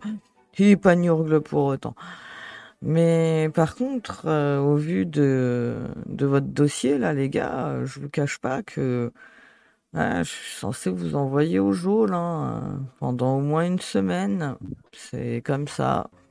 Mais si ce que vous dites est vrai, que vous avez déjà rendu des petits services, réussi quelques exploits, on a un petit problème en ville en ce moment. Ouais, ce serait pas mal que vous nous aidiez à le régler. Et si vous faites ça, disons que ces petits papiers là, ce petit dossier, je l'oublierai sur vous et vous repartirez de la ville en étant bons amis avec tout le monde. On gardera de bons rapports. Hein. Ma foi, c'est bien que je nie tout à fait les allégations quant à la destruction de biens publics. Non, ça c'est une Ça me paraît accusation être sur Monsieur le Hobbit. un deal tout à fait honnête. Ah bah pas plus honnête, hein. Comprenez, j'ai déjà perdu quelques hommes sur cette sombre affaire. J'aimerais bien pas en envoyer d'autres. Hein. Puis bon, ils sont pas. Il paraît que vous les aventuriers, vous êtes aguerris. Et puis comme ça, disons que la ville fermera les yeux sur la dégradation de biens et l'exhibition en plein lieu public hein, de notre ami Hobbit, n'est-ce pas, monsieur? Et on oubliera aussi vos petites bagarres, votre tapage nocturne, les vols, les agressions. Et il va falloir nous rendre un petit service. Vous connaissez en bestioles qui traînent dans des égouts? Écoutez, je suis cuisinier d'extrême, je m'y connais pas forcément en bestiole, mais je suis sûr que je pourrais y cuisiner. Ah, ça a cuisiné. Et j'ai pas entendu Mino. C'est quel genre de bestiole? Des gros rats? Je sais pas, d'après leur rapport, c'est beaucoup plus gros qu'un rat et assez rapide dans la flotte. Il y en a un qui a quand même perdu un bras et un qu'on n'a pas revu. Hein. Attendez, ça ressemble à quoi? Justement, moi j'en sais rien. Mes hommes n'ont pas été foutus de me donner une description. Rien du tout, aucune. Vous savez, c'est sombre hein, là-dessous. Et dans la panique, hein, ils ont pas trop cherché à regarder de près ce qui se baladait dans la flotte. Mais pas que dans la flotte, d'ailleurs. MJ, Oui. est-ce que sur les allégations qu'il fait, et en ayant déjà croisé ce genre de bête, je peux personnellement partir sur l'idée que ça pourrait être des crocodiles ou des Oui, alligators? tu peux partir sur cette idée, oui. Ah, je crois que je vois ce que c'est. Si c'est ça, c'est des sacrés saloperies, vos machins. Par contre, c'est bon, bien grillé.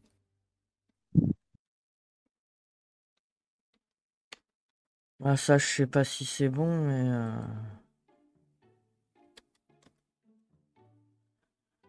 Mais bon, vous êtes d'accord pour qu'on fasse ce petit marché officieux? Ah, bah, tout à fait. Bien entendu, vous fermerez les yeux sur tout ce qui s'est passé et le temps de l'enquête, nous avons carte blanche. Carte blanche...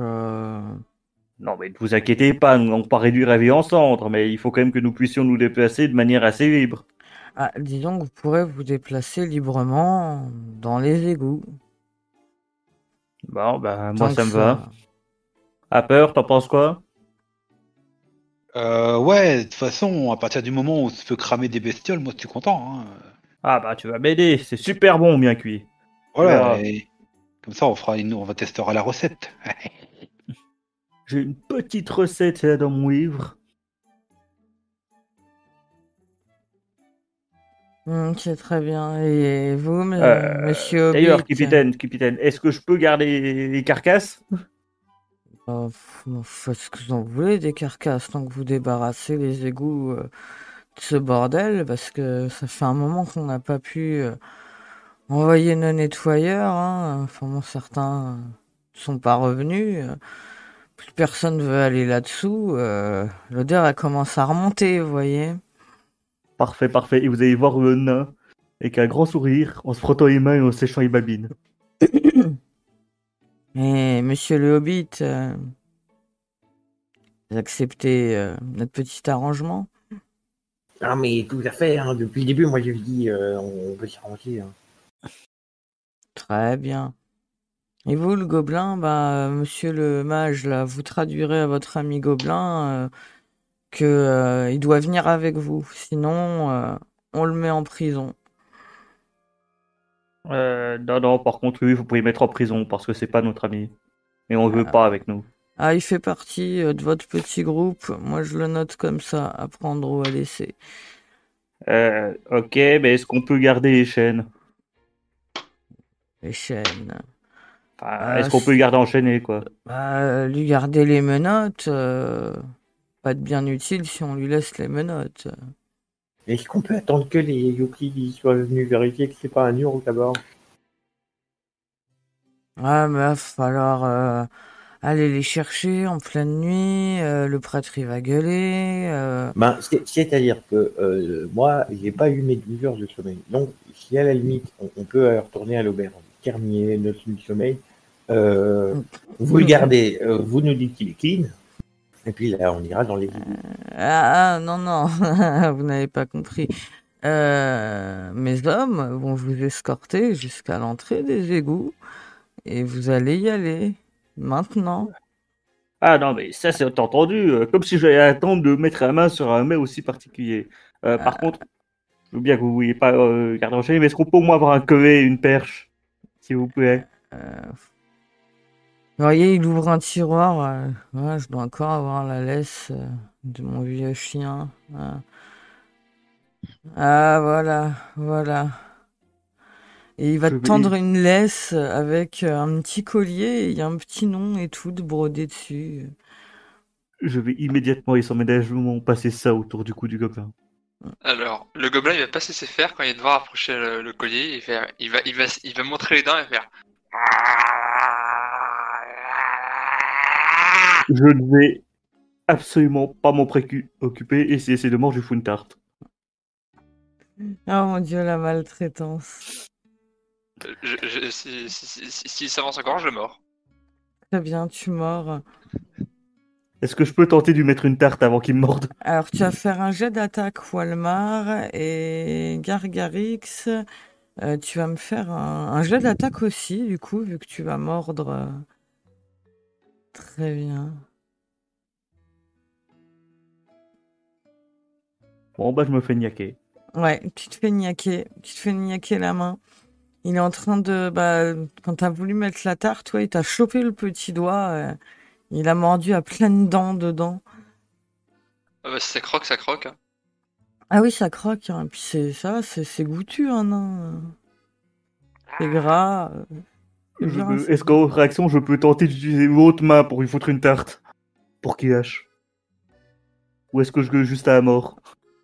Ah bah tu vas déjà gueuler parce que t'as mal et comment te dire que le capitaine il en a marre de vos conneries, qui va se lever de sa chaise, taper du poing sur la table. Bon, ça suffit vos conneries. Prenez-moi votre bestiole de compagnie là et go dans les égouts. Roger, René, emmenez-moi ces clodos jusqu'aux égouts. Et vous avez deux gardes qui vous ont amené ici, qui viennent entrant dans la pièce. Oui, tout de suite, capitaine. Suivez-nous. Le gobelin ne lâche pas le doigt. Lena persiste à vouloir lui foutre une tarte pour qu'il lâche parce que là ça commence à bien faire quand même. Ça fait mal. Il est vrai, ça fait mal.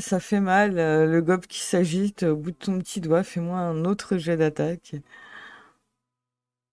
Parce qu'il gigote, tu t'agites la main en même temps. Oh, tu lui décolles une palue. mais ça lui prend le visage, une partie du corps en même temps. Et Gargarix, tu l'as pas vu venir celle-là, mais tu t'as prise sur le petit doigt lâche et tu te retrouves à voltiger à l'autre bout de la pièce et tu viens te fracasser sur le mur d'à côté. Tu vas retomber au sol, quelque peu sonné. Et comment te dire que tu t'es pris la baffe patriarcale du nain, tu vois? Est-ce que je peux en profiter pour lui mettre le collier pendant qu'il est sonné? Oui, il est vrai que oui, au vu de la baffe, oui, oui, il est sonné, il voit des étoiles, des canaris, il sait plus où il a les yeux qui se croisent, voit des choses en double. Et tu vas pouvoir lui mettre ce magnifique collier avec Gargarix. Tu seras heureux de savoir qu'autour de ton cou, tu as une petite laisse et sur ce collier, un nom brodé. Kiki. Donc, Walmar, tu es maintenant en possession d'un kiki de compagnie que tu as au bout d'une laisse. Là, il est quelque peu sonné. Hein, il va sûrement avoir un besoin d'un peu d'aide pour pouvoir être relevé. Mais bon, vu la taille et le poids, voilà, c'est pas très lourd à porter. Hein. Ah non, mais clairement, je le traîne par terre. Hein. Pauvre Gargarix, tu te retrouves à être traîné par le cou, la langue un peu pendante. Ah bah, désolé, mais le mec, on comprend pas ce qu'il dit. Il a essayé de nous voler, il nous a foutu dans la merde et il m'a mordu. Et à un moment, il y a déjà du boy de pas finir dans un bouillon. Alors, est-ce que les gardes m'ont laissé ma dague ou pas? Non, vous avez été désarmés. Et d'ailleurs, c'est à l'avant-poste que les gardes vont s'arrêter. Vous de votre mission, on va vous rendre un peu de matériel. Donc, Darh'Ksasouket te sera rendu ton matériel. Walmar également, Haper Hicube aussi. Et voyant Gargarix au bout de cette laisse, le regarde. Il te regarde, Walmar. C'est votre animal de compagnie. C'est ça, donnez-moi sa dague, je lui donnerai si besoin. Ne vous inquiétez pas. Il te regarde un peu bizarre, il regarde la petite créature, un Gargarix, que le garde te regarde, gratte un peu la tête. Il se dit, particulier vos techniques, j'avais jamais vu ça, un gobelin de compagnie. Vous avez vraiment envie de voir Vous avez vraiment envie de voir ce truc se barrer partout en ville et gerber partout? Non, surtout pas. Bah voilà. Et du coup, Walmar te sera confié l'équipement de Gargarix. Excusez-moi, si on part en mission, est-ce qu'il est possible que tu ailles chercher mon équipement à l'auberge? Parce que là, il n'y a rien, ça peut pas servir à grand-chose. Hein. Non mais attendez, un moment avant pour récupérer notre matos. On est remonté dans vos chambres. Oui. À moins que tu me spécifies que tu l'aies pas pris, et là le garde... on est remonté dans les chambres. Si vous n'avez pas récupéré vos affaires, c'est votre problème. Hein. Ah, mais moi, je saignais, j'étais blessé, j'ai pas pensé à prendre mes affaires. Hein. Non, mais attends, MJ, est-ce qu'on peut considérer, vu que j'ai aidé à se relever et que j'ai bien compris qu'on allait partir, que j'ai pris son matos? Oui, on peut considérer cela. Tiens, c'est ton sac, là, non? C'est là-bas, je le vois, mon sac, ça, c'est mes affaires. Tu m'excuseras, je me suis dit qu'on risquait de pas rentrer tout de suite à l'auberge. Ah, mais t'as bien fait, toi t'as le droit, toi, y a pas de souci. Puis je regarde tout de suite dedans. Ah, mon cerf grimoire. Heureusement que tu es là. Puis je l'embrasse. Oui, bah évite de foutre le feu à la ville. Bah, on s'en fout. Si c'est les égouts, c'est sous la ville. Oui, justement. Attends qu'on soit dedans les égouts avant de faire mumuse.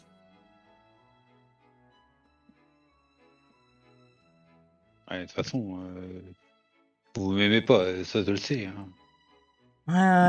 Allez, du coup, l'entrée des égouts, c'est bien par là, c'est ça? Oui, de toute façon, on vous escorte.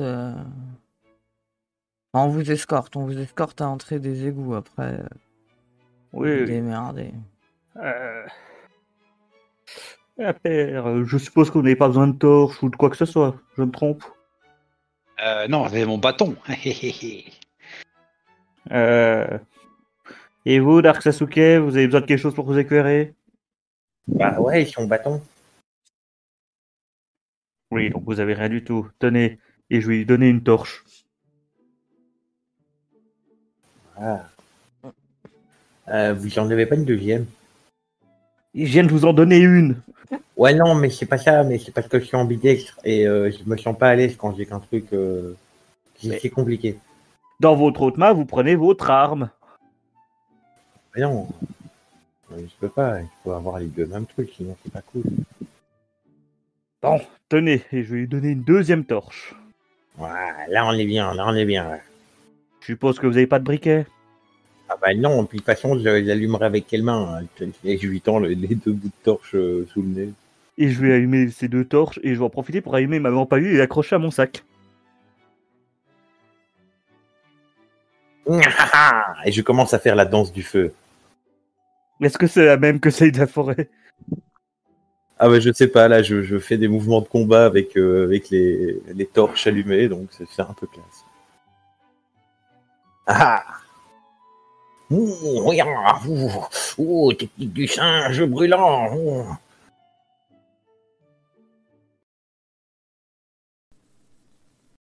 Suite à une coupure du son de la part de Twitch, qui au lieu de nous couper juste la musique, a coupé le MJ et les PJ. Allez hop là, comme ça on se prend pas la tête. Du coup, après que Darh'Ksasouket ait fini sa magnifique danse de combat, le groupe sera enfin dirigé vers l'entrée de ces égouts. Les gardes auront déverrouillé le cadenas, enlevé les chaînes qui bloquent la grille, et le groupe aura pu commencer à avancer à l'intérieur et se sera arrêté quelque peu afin d'entamer quelques discussions stratégiques. Et c'est là-dessus que nous allons reprendre la partie, avec cette fois le son non coupé, à part celui du MJ où de temps à autre, ma faute, j'ai oublié de réactiver mon micro. Du coup, voilà, on n'entend pas forcément ce que le MJ dit, mais le principal, c'est d'avoir ce que racontent nos PJ, parce qu'ils sont épiques. Et là-dessus, je vous laisse reprendre la suite de l'écoute de cette partie, ma foi, monumentalement, épiquement débile. Voilà, je vois pas d'autres mots. Et là-dessus, bonne reprise d'écoute. Chewing-gum à la menthe qu'il mâchouillait, il va s'en faire une moustache. Bon. Je crois qu'aucun de nous est physicien ou alchimiste ou autre. Ouais, c'est pas comme si on avait un mineur. Je suis cuisinier, j'ai jamais foutu les pieds dans une mine. Oui, mais je suis un nain qui s'occupe de faire la nourriture pour ceux qui vont creuser. Les tunnels, j'y fous pas les pieds, c'est de la merde. C'est pour les rustres et les lourdeaux. Qui c'est qui passe devant? Darh'Ksasouket, t'es pas censé être un ninja ou je sais pas quoi, enfin une espèce de ranger, non? C'est pas ta spécialité? Ouais, c'est ça, je suis rangeur, exactement. Ouais. Oui, donc c'est pas ta spécialité de jouer les éclaireurs? Absolument pas, mais d'habitude, j'ai pas des torches quand je veux être discret, mais bon, on va faire avec. Bon, du coup, tu passes devant. Bah ouais, comme ça, dans tous les cas, vous aurez la lumière. Quoique, ça risque de vous éblouir et de vous faire mal aux yeux. Je pourrais aussi fermer la marche, ça ferait de la lumière. Ah non, mais tu sais, je sais que t'es un homme d'action. Tu vas te faire plaisir en étant devant. Je vous ai fait, Allez, moi, on compte sur toi. La première action que je vais faire, c'est de trouver une autre sortie à ces égouts et me barrer d'ici au plus vite parce que ça pue quand même vachement. Oui, c'est bien ce que j'ai dit. T'es éclaireur. Donc, si tu veux trouver une sortie au plus vite, faut que tu sois devant. Et je te dis, on compte sur toi. Après tout, t'es le grand Darh'Ksasouket. T'es même monté de niveau hier. Ouais, en effet, Ouais, et il est sûr que ma décision est très éclairée. Je suis d'accord avec toi. Bien voilà, donc nous nous remettons à ta décision pour le choix de la route. Et nous allons suivre ton exemple. Et pour ça, il faut que tu sois devant nous pour que nous puissions voir toute ta splendeur et tout ton talent.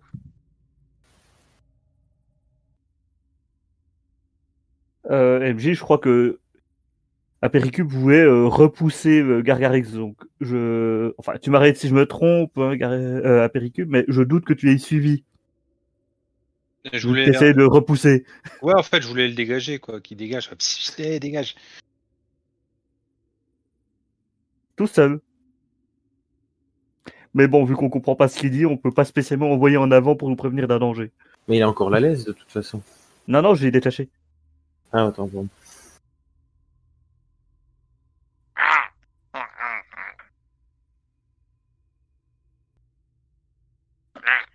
Rien à foutre. Mais alors, absolument rien à foutre.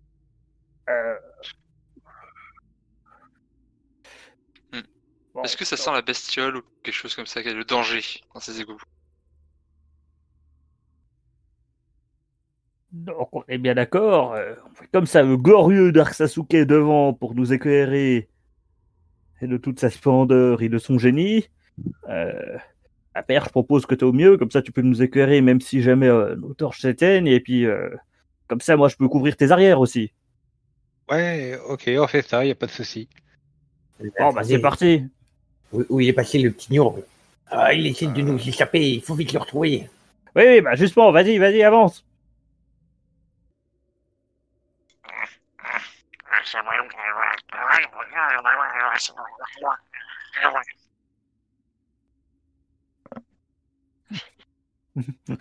MJ, par moment, vous verrez Walmar se sert d'un petit sachet qu'il a pris au fond de son sac. Et à chaque fois qu'il trouvera une odeur trop insupportable, il reniflera un peu d'épices pour se calmer.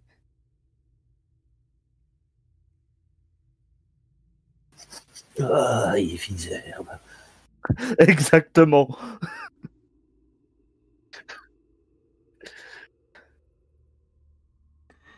Ah mon Dieu, et depuis tout à l'heure, j'ai oublié de remettre le micro sur le Twitch. C'est beau. C'est beau. Oh mon Dieu. Voilà. Le MJ se perd dans la connerie. C'est beau. Et du coup, vous allez avancer dans le courage, bien sûr, et l'amitié. Ah, je suis pas sûr que ce soit ce dans quoi on est là. Et avançant, hein, l'odeur, c'est la flotte, l'humidité, tout ça, c'est vous avancez de manière quand même prudente. MJ, petite question. Oui. Étant parti du principe que je pense que c'est soit un alligator, soit un crocodile, enfin une bestiole dans le genre, quoi, et que j'en ai déjà croisé dans la jungle, est-ce que par hasard je repérerais des signes qui pourraient me faire qui pourraient confirmer mon hypothèse? Pas pour le moment. Pas pour le moment. Vous êtes un petit peu trop à l'entrée, va falloir un peu plus vous enfoncer.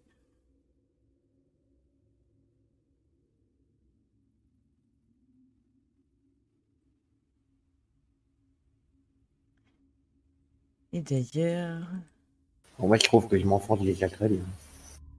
il est vrai que pour toi, Hobbit, t'es obligé un peu de mettre les bras en l'air, histoire que les torches se retrouvent pas. Ah bah moi je suis à peine mieux loti. Hein. Il est vrai. C'est Et vrai que c'est. À part Haper Hicube où. Ouais, il y a la flotte qui monte jusqu'à genoux à peu près.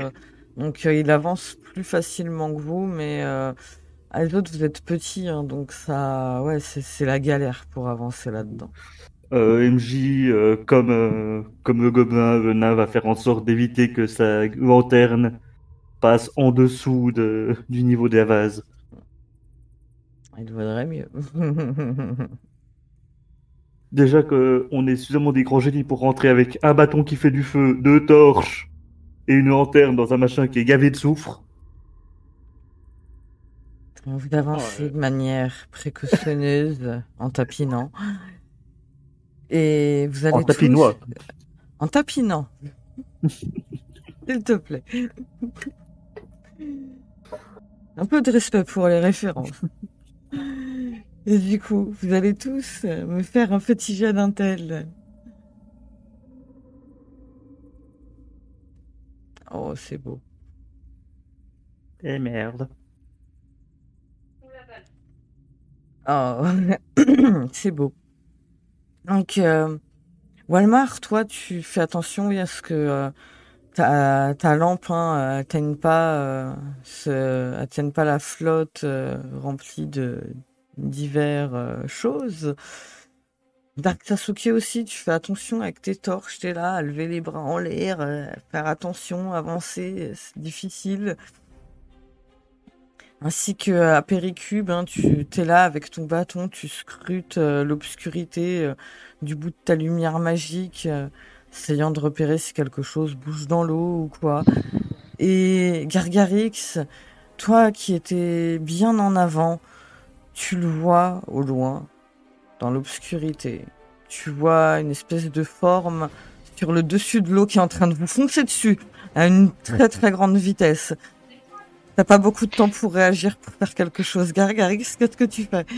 Tes compagnons Gargarix ne sort sont- sa dague et il se met à hurler. Très bien, les autres, vous voyez que Gargarix a sorti sa dague et s'est mis à gargariser un truc. Vous n'avez pas compris, mais en tout cas, il a l'air déter et il a l'air prêt au combat. Il doit se passer un truc vite. Vous orientez vos lampes vers là où regarde Gargarix et oui, vous voyez cette même forme arrondie sur le dessus de l'eau qui est en train de vous foncer dessus. Une espèce de longue queue à l'arrière qui est en train de s'agiter. Ça vous fonce dessus à grande vitesse dans ce couloir. Et du coup, Ouais. oui, dans l'ordre. Du coup, qui est derrière Gargarix? Bah, Darh'Ksasouket, du coup. Darh'Ksasouket. Derrière Darh'Ksasouket, c'est Walmar. Et derrière. Non, c'est Haper. Ah, c'est Haper. Avec, Donc, avec la lumière, ouais. très bien. Très bien, très bien. Donc, tous les quatre, je vais vous demander que faites-vous? Vous voyez tous cette créature vous foncer dessus. Gargarix, que fais-tu après avoir sorti la dague et hurlé Bah, il va essayer de se décaler un peu sur le côté quand même pour pas être direct sur la trajectoire de la bestiole. Et si elle lui passe à côté, donner un coup de dent avec sa dague. Très bien, dans Un la peu comme il foulée. peut. Très bien, tu vas me faire un petit jet d'attaque.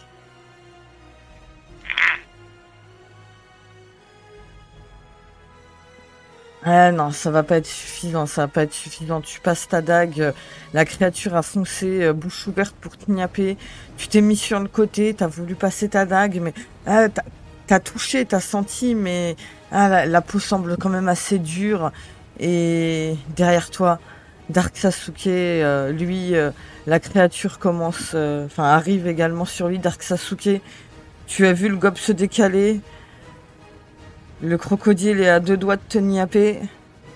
Ah, eh bien, c'est un Darh'Ksasouket armé de son courage de ses deux torches qui fonce et de sa torche gauche va viser la gueule béante de l'animal en se décalant sur le côté et tentera un petit coup de la droite au niveau des yeux en lui déclarant cette punchline: prends garde aux brûlures d'estomac.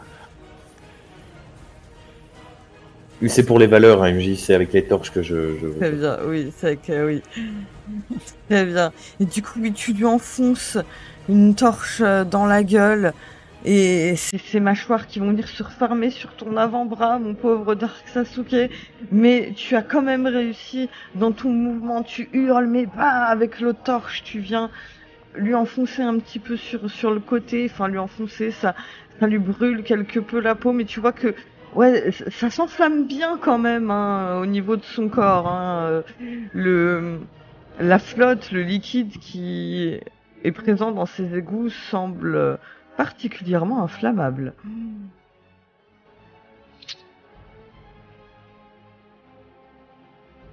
Et donc la bête se débat quelque peu avec ton avant-bras dans sa gueule.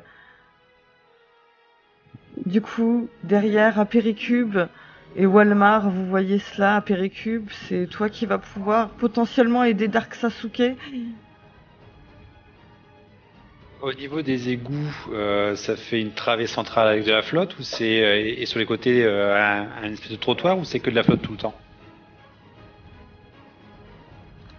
C'est beaucoup de flotte. Il y a des petits rebords sur vos côtés, mais oui, il suffit de faire un mouvement pour que la flotte elle arrive à passer et à éclabousser ces endroits-là. Ok. Vu que Darh'Ksasouket il est aux prises de cette créature, je vais tendre la main devant et je vais balancer une petite boule de feu. Je vais l'aider. Merci Phatid pour ce facepalm.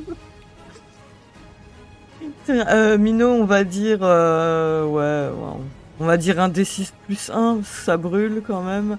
Tu lui as mis dans la gueule également. Et du coup, Haper Hicube, lance-moi aussi. Lance-moi ta boule de feu. Donc tu vises le croco. Ouais. Très bien.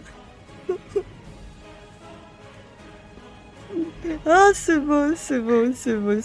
Ah, j'aime. Ah, c'est accepté. Tu lances la boule de feu à Haper Hicube et Walmar, toi tu es derrière, tu vois cela, cette boule de feu qui part et qui, ouais, elle enflamme le croco, mais ouais, elle est en train aussi d'enflammer une partie du bras de Darh'Ksasouket. Darh'Ksasouket, en plus de te faire niapper le bras, on est en train de t'en cramer un bout. Le croco est enflammé devant toi. Sur les côtés, la flotte, le dessus s'enflamme également. Gargarix, le feu également commence à arriver vers toi. T'étais sur le côté. Il se plonge sous l'eau. Il plonge sous l'eau. Ouais. Parfait, tu plonges sur l'eau. Darh'Ksasouket et Walmar, que faites-vous? Moi, je tiens à dire, il a tenu parole, il a aidé. Hein. Il est en train de clôturiser la paix avant même qu'il se referme. Du coup, effectivement, Weimar va s'adresser rapidement à Haper Hicube en disant « J'espère que vous savez contrôler les flammes ». Et il va faire exactement la même chose que Gargarix, c'est-à-dire qu'il va plonger sous l'eau et se diriger immédiatement en direction du Darh'Ksasouket. Très bien. Darh'Ksasouket, toi, que fais-tu? Le feu a quand même bien pris. T'as ton veston, ta manche qui s'enflamme. T'es là, tu tapes pour essayer d'éteindre ça. J'ai été lâché du coup, MJ? Oui, le croco t'a lâché. D'accord. J'ai pas eu les dégâts par contre de la morsure.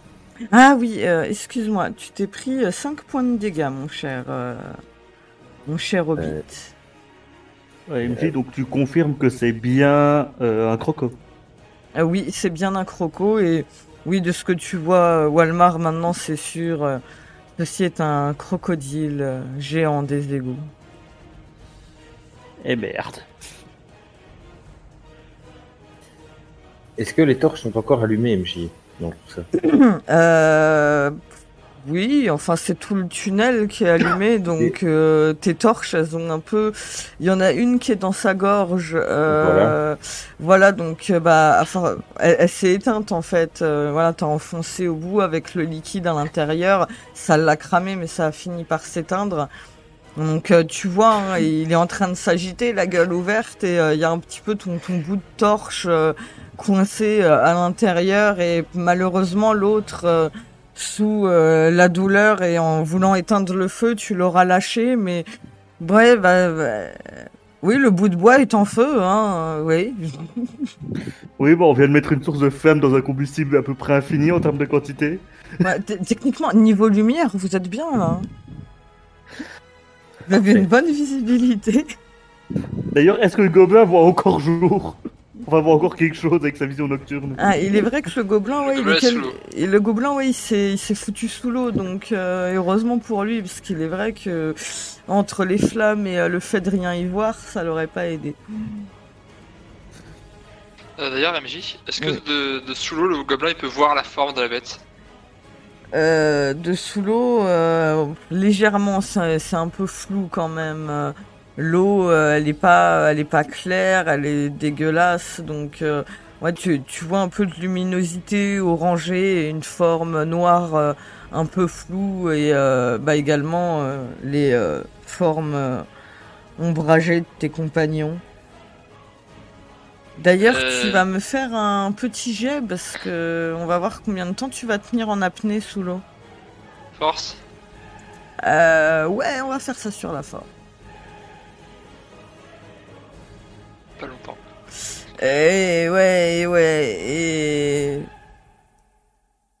Et du coup, oui, au-dessus, pendant que tes amis se débattent, toi, t'es là, t'essaies comme tu peux, hein, tu te mets la main, tu te pinces le nez, tu te mets l'autre main sur la bouche, t'essaies, voilà, de prendre le plus de temps sous l'eau.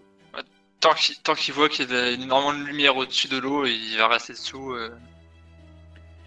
Bah, le seul endroit où Bonne tu vois chance. pas trop de lumière, c'est techniquement derrière Walmar. Il y a, c'est plus sombre derrière Walmar, mais au devant, en gros, d'Haper Oui, Hicube, non, mais c'est En gros, Et- tant qu'il y a encore du feu dehors, il ressort pas. Bonne chance. ouais.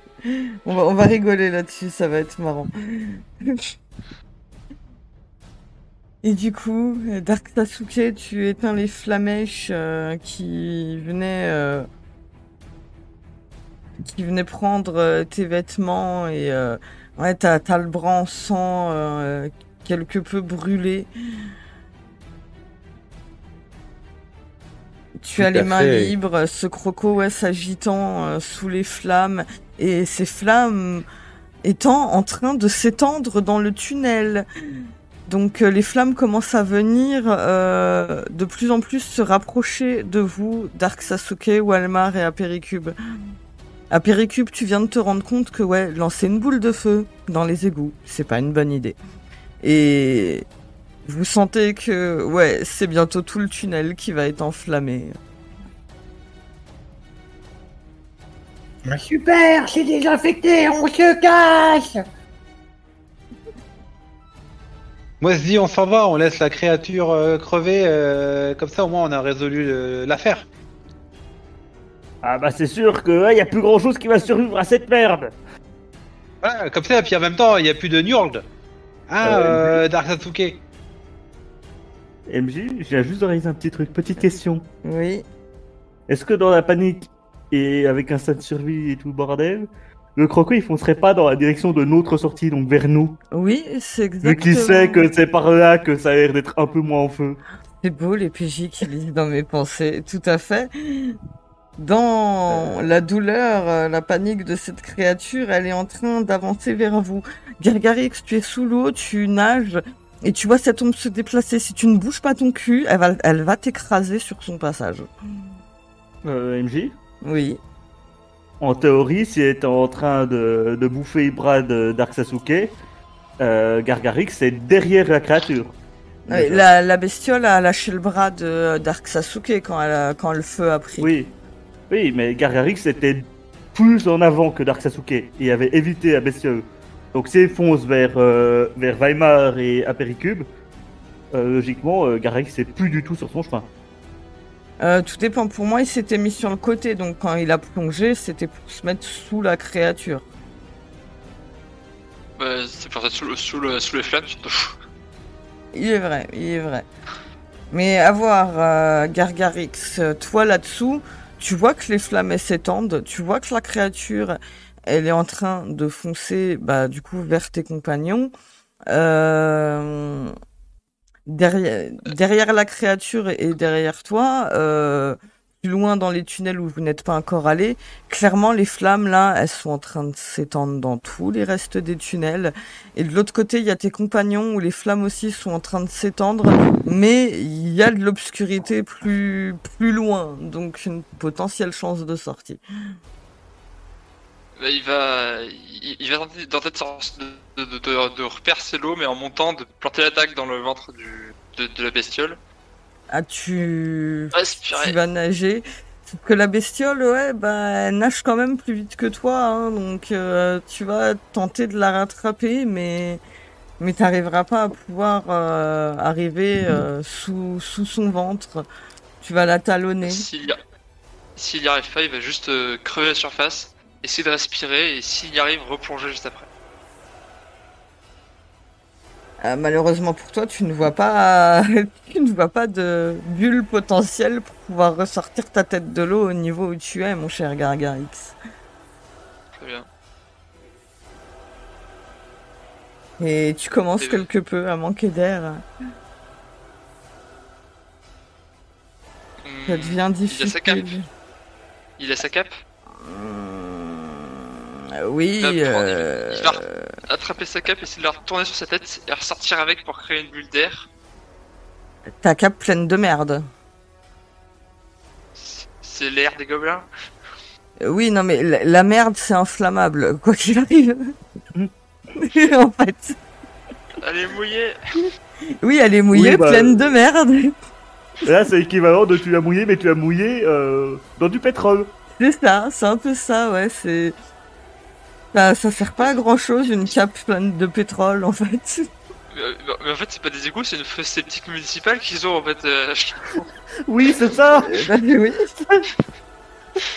Bon, Je te rappelle qu'on a un plafond, hein. Est-ce qu'il y aurait pas des espèces de petits conduits sous l'eau, qui sentiraient pas des flux d'eau qui s'évacueraient du conduit principal?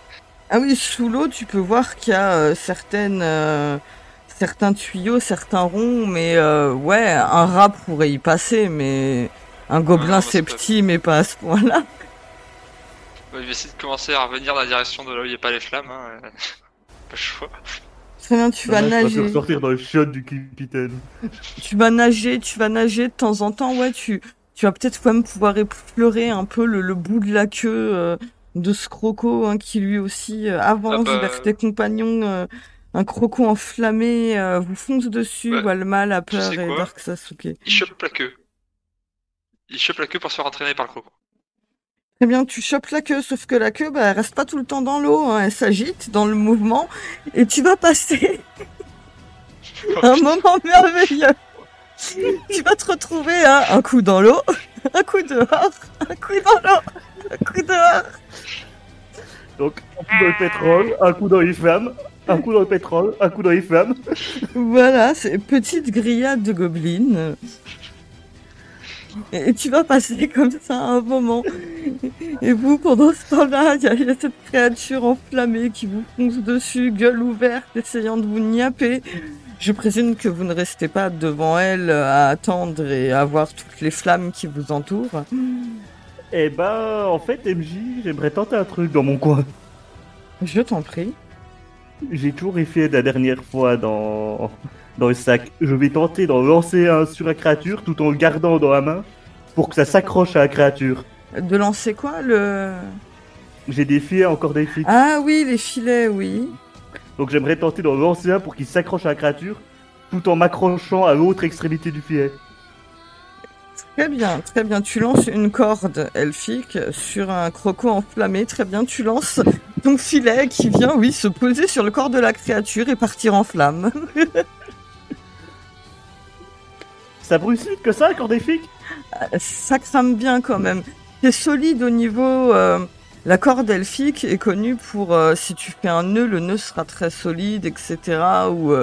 Ou ce sera aussi défaisable aisément en cas de besoin et tout, mais ouais, ça crame quand même. Donc tu lances il part littéralement en cendres, c'est ça? Ah ouais, il part en cendres, le bordel. Bon bah j'étais pas au courant de ce truc. Bon bah rip. Bon bah je vais tenter, si tu m'autorises, MJ, voyons que ça brûle, je vais tenter de m'accrocher à la créature.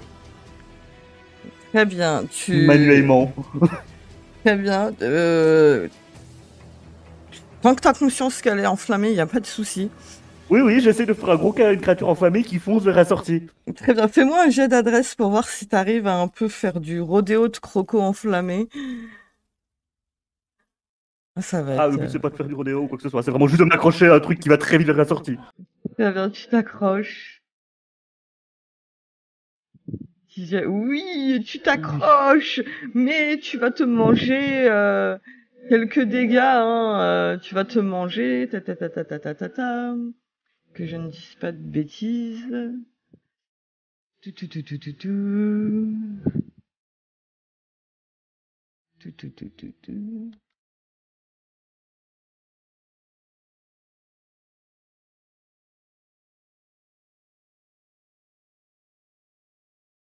Alors...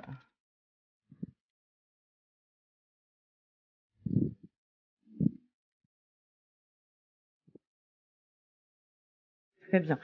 Mon cher Walmar, tu vas donc t'accrocher à la créature, tu vas choper quelques écailles enflammées, ça te crame les doigts, ça Ça te crame la peau et ça te crame la barbe, Walmar.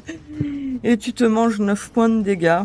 Et tu vas être traîné comme ça avec la créature jusqu'à la sortie. Sur le chemin, nous avons Darh'Ksasouket et Haper Hicube. Vous avez vu Walmar sauter pour s'accrocher à la créature. Que faites-vous tous les deux? Technique moi- du double piolet. J'essaye de planter les dagues là vers le bas dans un œil en passant. Très bien. Ah, c'est beau, c'est n'importe quoi. Et moi, je vais me lancer Vélocité de Marzok, pas de Mazrock, pour essayer de me barrer le plus vite possible, là. T'aurais Très pas pu bien, lancer non. sur un Croco, on aurait fait un missile. Et, Attends, pour l'instant, j'ai raté tous mes jets. Rien n'est perdu. c'est ça qui est beau. Tout Et, est possible. d'ailleurs, mon cher Darh'Ksasouket, ouais, t'as planté tes dagues, une dans l'œil et une quelque peu dans la gencive, un petit peu. T'as bloqué ça sur le côté. Ça, tu as quand même, tu vas avoir quand même les mains et avant-bras, qui vont cramer également, et tu vas te prendre 6 points de dégâts, mon cher Hobbit. Pendant ce temps-là, Haper, tu vas pouvoir me lancer ta vélocité de Mazrock, MJ, partir à toutes jambes, oui. petite question logique. Est-ce que Darh'Ksasouket peut vraiment avoir utilisé ses deux mains, sachant qu'il a un bras qui a été niaqué il y a pas très longtemps et qui est complètement en sang? J'ai pas trop compris. Bah, Est-ce que suite à la morsure, je suis handicapé au niveau de mon bras? Pas au point de pas pouvoir tenir sa dague, hein. On voit Ok. les bonnes traces de crocs et tout, mais il s'est pas fait arracher le bras. Tu constates pas de déchirure, mais tu vois bien des trous montrant que les crocs sont bien venus se planter, mais pas d'arrachement qui l'empêcherait de pouvoir tenir sa dague en main. ça je vous remercie, c'était pas super cohérent en termes de dégâts physiques et de séquelles.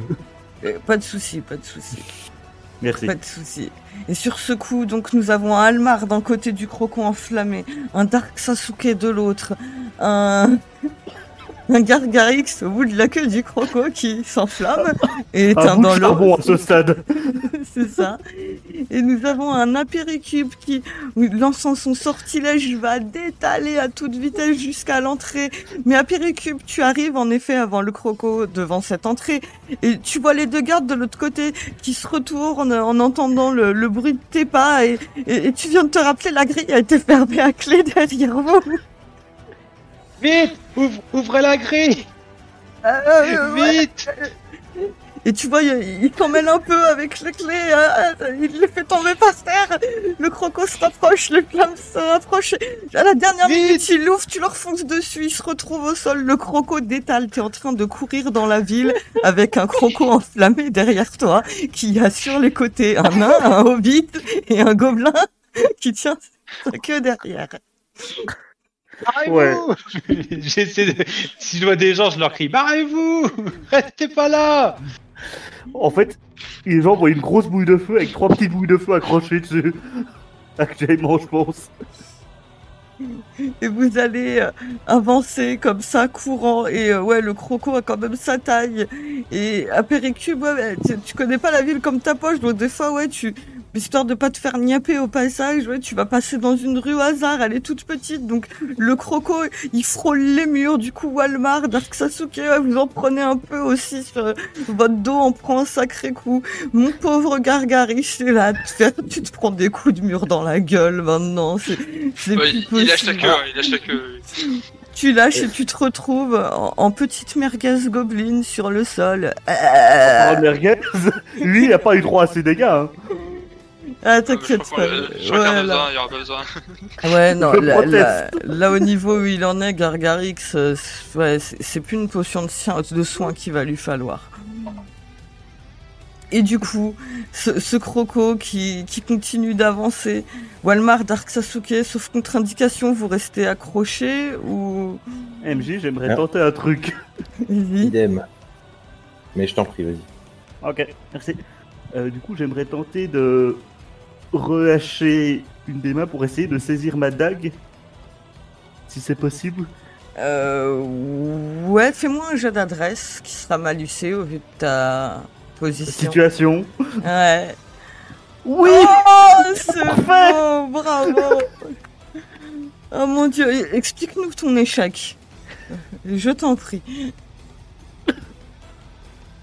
Non mais à ce stade, je pense que je prends feu, je me fais rouler dessus par un crocodile, une charrette, Bah et là, je me prends une clairement, météorite. Hein. dans cette petite rue, ouais, t'as voulu essayer de sortir le truc, mais ouais, non, t'as pas réussi. La bestiole, elle fonce à toute allure. Et ouais, il y a entre le mur que tu te prends aussi, les flammes ouais, et les tonneaux entreposés devant toi, tu vas te prendre la gueule dedans et te retrouver, déjà, tu as les brûlures, hein, mais celles-ci vont venir s'éteindre sous l'éclatement des tonneaux qui, bien heureusement pour toi, étaient remplis de bière. Et tu vas te retrouver là, tes brûlures, ta douleur, la bière. J'aurais une proposition pour oui. effet critique. Vas-y.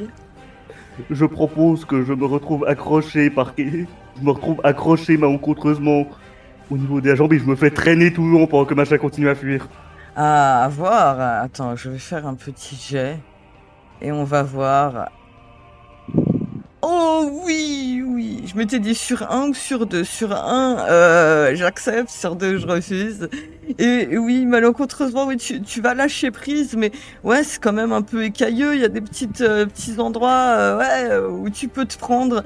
Et c'est le bas de ton pantalon qui va venir s'accrocher au bout de la queue de ce croco. Et tu vas te retrouver traîné comme ça.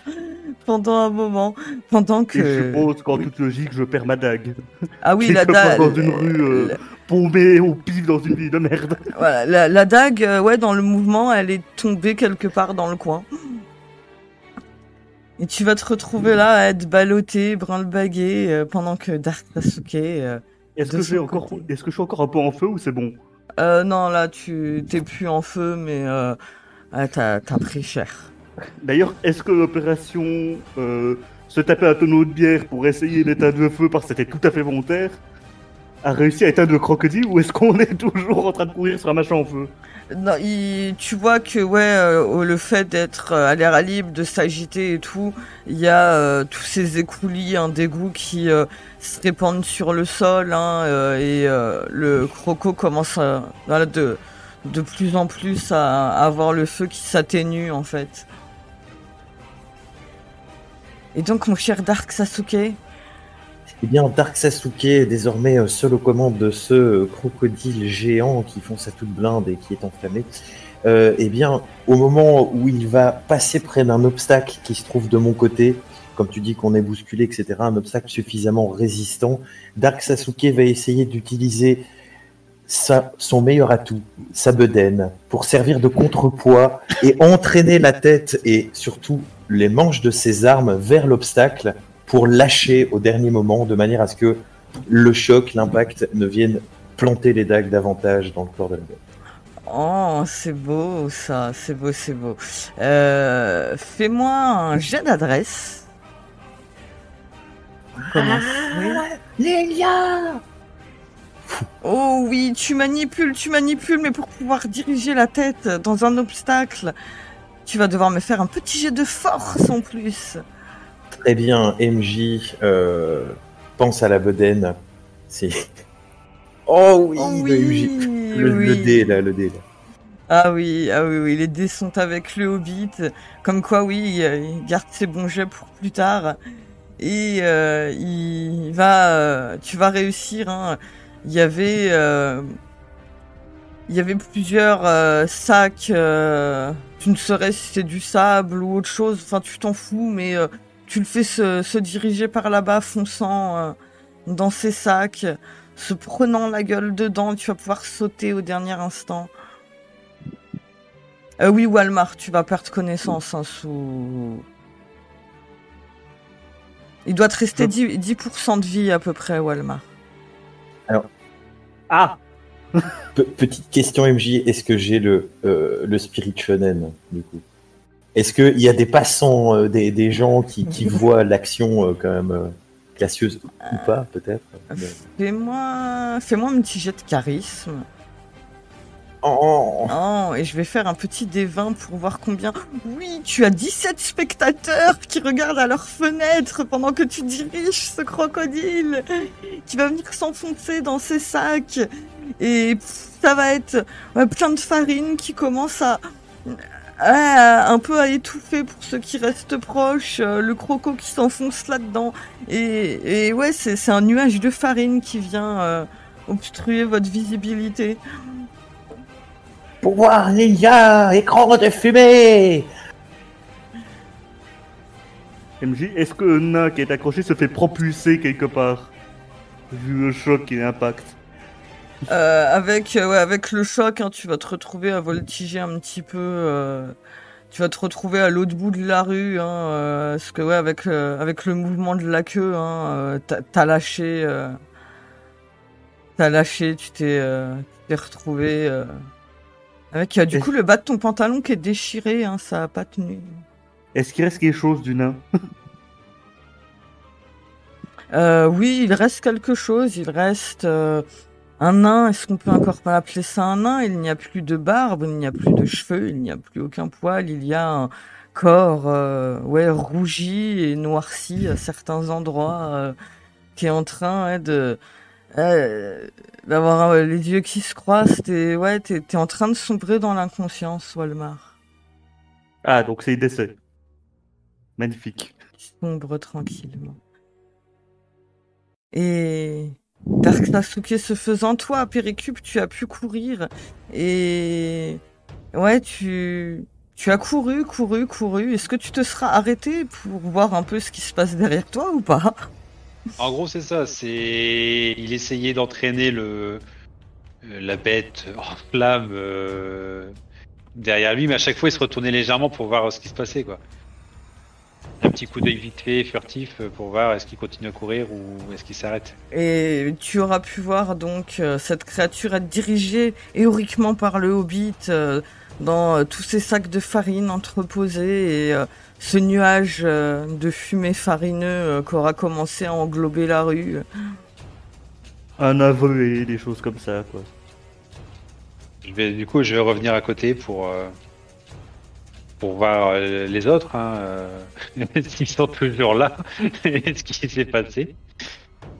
Ouais, la visibilité est compliquée. Sachant que vous entendez ceux qui sont encore conscients, bien évidemment, quelques flammes qui n'étaient pas encore totalement éteintes, vont provoquer des bruits d'explosion. C'est au contact de la farine. Ça va vous faire quelque peu sursauter. Ils sont puissants, mes stores de feu. La vaste. Il n'y avait pas cru. On appelle ça la magie de la physique. Et nuage farineux retombant, c'est un croco inconscient sous ses sacs de farine. Vous ne voyez plus que l'arrière de son corps, hein, ses pattes, sa queue dépassant. Il ne semble plus bouger, et vous ne sauriez dire s'il est mort. Et ce nuage s'évaporant quelque peu, Haper Hicube avançant, tu verras un Darh'Ksasouket héroïque qui se relève non loin de ce crocodile. Et MJ, si j'ai le timing, avant que la farine ne retombe complètement, si la créature n'a plus l'air de bouger, je vais essayer de l'escalader et de me mettre en position ninja dessus, tu vois. Position classe du héros ténébreux. Je t'en prie, j'accepte. RP-moi ça pour Haper Hicube qui peut te voir. Ah, et bien donc tu vas voir, bien sûr avec sa tenue noire et qui sera couverte des retombées de la farine, mais tout de même dans une posture un peu classe. Tu le verras avec la cape repliée un peu sur le bras et il dab. Excellent. Haper Hicube, tu vois un Darh'Ksasouket qui dab et un petit peu plus loin dans la rue, tu peux voir une silhouette de Walmar, rougie, noircie par le feu, plus de barbe.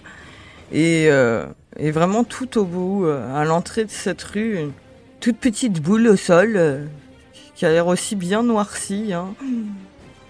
Et tu entends des pas derrière toi, hein, toute une escouade, ça a l'air d'être vraiment une dizaine de personnes qui arrivent d'un pas synchronisé militaire et tu vois plusieurs gardes du schnafon arriver derrière toi. Qu'est-ce qui se passe ici ? Je vais m'approcher tout de suite de Walmar en me retournant vite fait vers les gardes et leur dire c'est bon, on a réussi à avoir le monstre des égouts, vous inquiétez pas. Et d'ailleurs, Haper Hicube, Darh'Ksasouket, voilà, merci DJ Mino. Les 17 habitants de Schnafon qui étaient à leur fenêtre dans cette rue, qui vous observaient, applaudissent « Bravo, bravo, ils ont sauvé la ville, ouais, surtout lui là-bas !» Et ils montrent un peu du doigt le Hobbit. Hein, et Darh'Ksasouket, tu es debout sur le corps de crocodile et tu sens un tressaillement sous tes pieds. Un petit... et ça s'arrête. Je crois qu'il y a un problème. Tu as plusieurs gardes qui s'avancent, lancent à la main. Elle est pas morte, cette bestiole. Elle bouge, je l'ai vu bouger. Et je l'ai tranquille bouger aussi. Attendez, je redescends. Et j'essaie de trouver une de mes dagues. Poussez-vous. Oui, sergent, oui, allons-y. À l'assaut! Et vous voyez les gardes qui arrivent, lançant en avant et qui commencent à planter dans les endroits moelleux, ventre de ce crocodile que vous allez voir tressaillir quelque peu et le sang se répandre sur le sol de Schnafon. Ah bah, quel bordel! Est-ce que les restes du nain reprennent connaissance un minimum et souffrent ouais, c'est un peu comme Gargarix en fait. Gargarix, Walmar, vous êtes tous les deux en mode conscient mais semi-conscient et vous faites des petits bruits d'agonie, de douleur. Je vais aller soigner Walmart avec mon magnifique sort de soins des blessures légères. Merveilleux, ah c'est beau ça. Ah, je salue le geste. Vous allez voir Haper Hicube avec son bâton et puis qui balance des sorts avec son bâton sur Walmar pour acheter plusieurs pour essayer de le sauver. Non, tu ne mourras pas, ça ne te permet pas de mourir, ça te fait revenir. Je vais te soigner. Allez vite guérir les ouvriers. En fait, il va juste réussir à réparer les dégâts causés par la morsure du gobelin 3 jours avant. D'ailleurs, le sergent, ça avance vers vous. Darh'Ksasouket, hein, qui est pour le moment le seul conscient à proximité. Voyant tes blessures. Ah, vous avez pris cher quand même. Faudrait qu'on vous emmène chez les Euclides. Hein. Vous avez pas l'air... Oui, il faudra emmener la compagnon nain. Il est chiant, mais les Euclides pourront peut-être faire quelque chose pour lui. Et ouais, ça ira. Cache un peu sa blessure avec la cape. Non, mais il faut quand même voir les Euclides. On peut pas vous laisser comme ça. Vous avez pris des risques hein, quand même. Les gars, brancard! Et tu vois, ça s'agite un peu partout. Ça commence à courir pour aller vers Walmar avec des brancards. Même un mini brancard pour Gargarix. MJ, question. Oui. Est-ce que Haper a réussi ses sauts ou est-ce qu'il m'a achevé? Haper, c'est une potion de soins de blessure légère que tu lui donnes ou c'est le sort que tu utilises? Non, c'est le sort. Oh, très bien. Il peut finir au travail. Fais-moi un jet. Alors, hop. Oh. Walmar, tu as vu, hein, de manière un peu floue, mais tu as reconnu cette silhouette d'Haper Hicube qui se penche sur ton corps, ses mains te touchant, hein, comme pour faire une apposition, comme le font chez les Euclides. Il aura prononcé quelques mots de pouvoir et tu sens ton sang bouillonner, circuler très vite et tu sombres complètement dans la conscience. Tu te sens flotter et aller vers une merveilleuse lumière chaleureuse. Est-ce que je meurs, MJ? Oui. Parfait. Je te déteste. Merci. C'est un plaisir. Non, je parlais pas à toi, je parlais à lui. Et moi, je te tiens la main et je fais non, ne pars pas, reste mon ami. Je vais tout faire pour te sauver. Oh mon dieu. C'est un Gargarix qui sera déposé par des gardes également sur un brocard, pauvre petite créature, qui est le premier à avoir averti du danger dans ces égouts, qui est un peu laissé pour compte. Les gardes te poseront sur le brancard, tu tourneras quelque peu de l'œil en regardant ces gardes sur les côtés soulever ce brancard. Et les gardes vous guideront. Ce n'est pas vraiment un temple de Euclide tel qu'on peut en voir à Glarg où vous serez emmené, mais c'est une petite paroisse de Euclide où une prêtresse est là, ainsi que quelques disciples. Et du coup, vous allez être mené à ce temple. Darh'Ksasouket, tu pourras profiter, tout comme Haper Hicube, des acclamations des habitants sur votre chemin.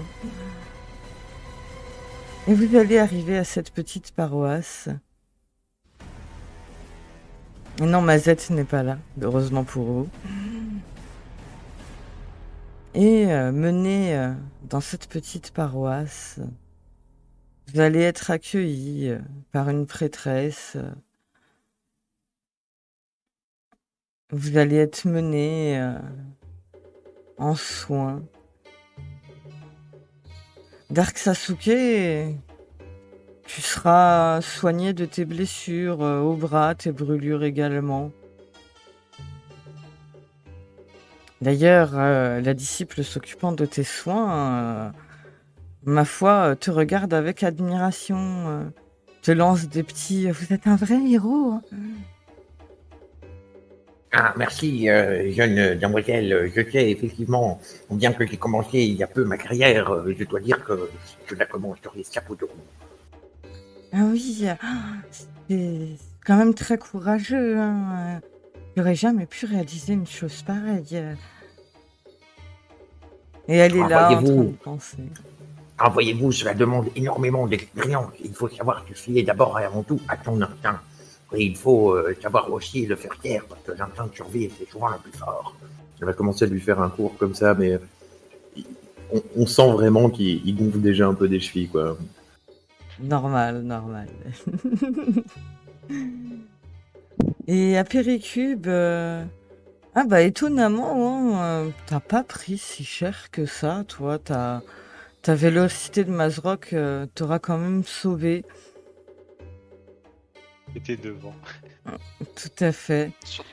C'est surtout à cause de lui que c'est arrivé. Une prêtresse te proposera de te reposer quelque peu à l'infirmerie. Un lit te sera proposé, ainsi qu'une collation, afin de pouvoir te remettre un petit peu de toutes ces émotions. Non, je veux rester à côté de mon ami. Et je prends la main de Walmar. Non, c'était mon ami. Il est parti trop tôt. Tu vas prendre la main de Walmar. Et il n'y a plus de vie là-dedans. Mais vous pouvez pas faire quelque chose. Si, je peux faire quelque chose, mais faudrait un petit peu que vous bougiez de là, quoi. Vous n'allez pas tenir la main tout le temps. C'est bon, vous le ramenez, votre ami. Oui, ramenez-le. Oh là là, je vous jure. Asseyez-vous là-bas, là, sur le tabouret. Ah. Je lâche la main et je me suis tabouret, les yeux pleins de larmes. Sauvez-le, s'il vous plaît. Oui. Bah, C'est un super cuisinier. vous allez quand même pas m'apprendre à faire mon travail. Et les cuisiniers, il y en a plein des cuisiniers. Hein. Ah, pas des comme lui. Mais oui, C'est bien lui sûr. qui a trouvé la spécialité de Snafon. Mais bien sûr, oui. On n'a pas de spécialité à Schnafon. Bon, vous délirez un peu. Sœur Yvette, s'il vous plaît, un calmant là pour celui-là. Hein. Il délire complètement. On va s'occuper de son ami. Mais si, la spécialité, c'est les coccinelles Berserk Oui, bon. au fromage. Je dois me concentrer pour sauver votre ami, s'il vous plaît. On appelait à Euclide. En espérant que cette personne ait un destin. Parce que, Euclide va pas ressusciter des clodos non plus. Hein. Bon. Tu vois, elle ferme les yeux, mettant ses mains au-dessus du corps de Walmar. Et tu vas la voir commencer à méditer, prononcer des paroles. Oui, toi, en tant que mage, c'est pas loin de vos incantations à vous, les mages, sauf que oui, c'est une langue différente, les intonations également sont différentes. Et Walmar, j'étais en train de flotter dans l'obscurité, te dirigeant vers cette lumière. Tu veux dire que je n'étais pas encore arrivé au paradis des nains? Pas encore.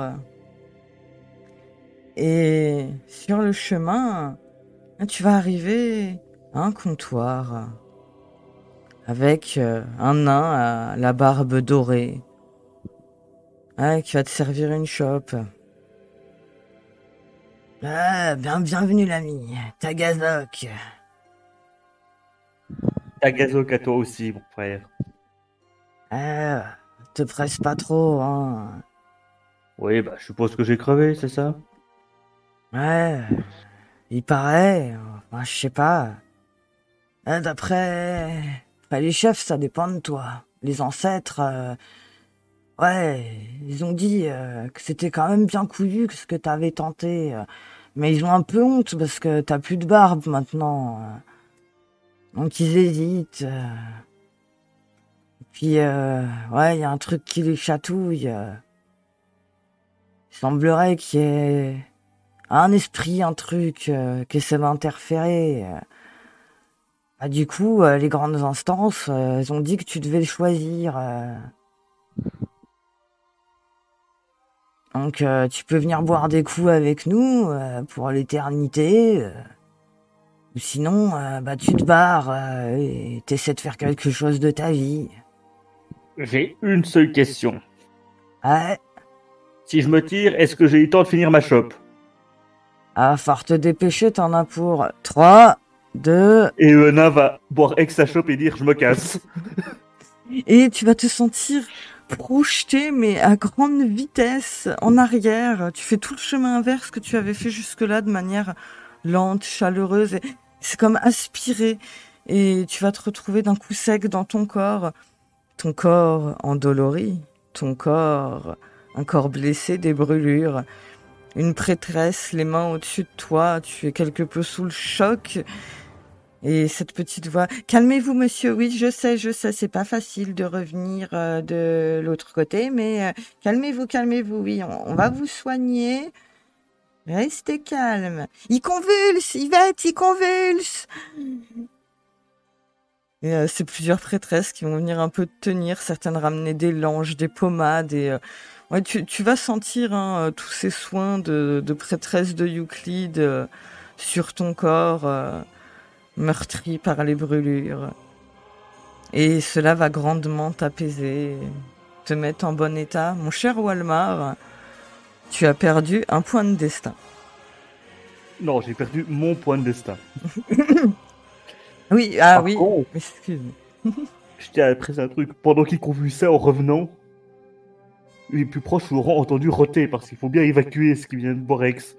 Oui, aussi. Tout à fait. Ce sera un rôle spirituel, bien évidemment. Et de son côté, Gargarix, tu seras soigné également Ah, tu t'es pas senti flotter dans quelque chose de chaleureux, non. On est des gobelins, nous. Tu t'es pas senti tomber dans une fosse et face à toi, tu t'es pas retrouvé face à plusieurs chefs gobelins. Tu le vois bien à leur collier, leurs armes. Ce sont de hauts gobelins. Et l'un d'eux va te toiser, te cracher un gros molar à la gueule. Et un autre va te renifler. Ah, et tu vas te manger le plus gros coup de pied au cul de ta vie.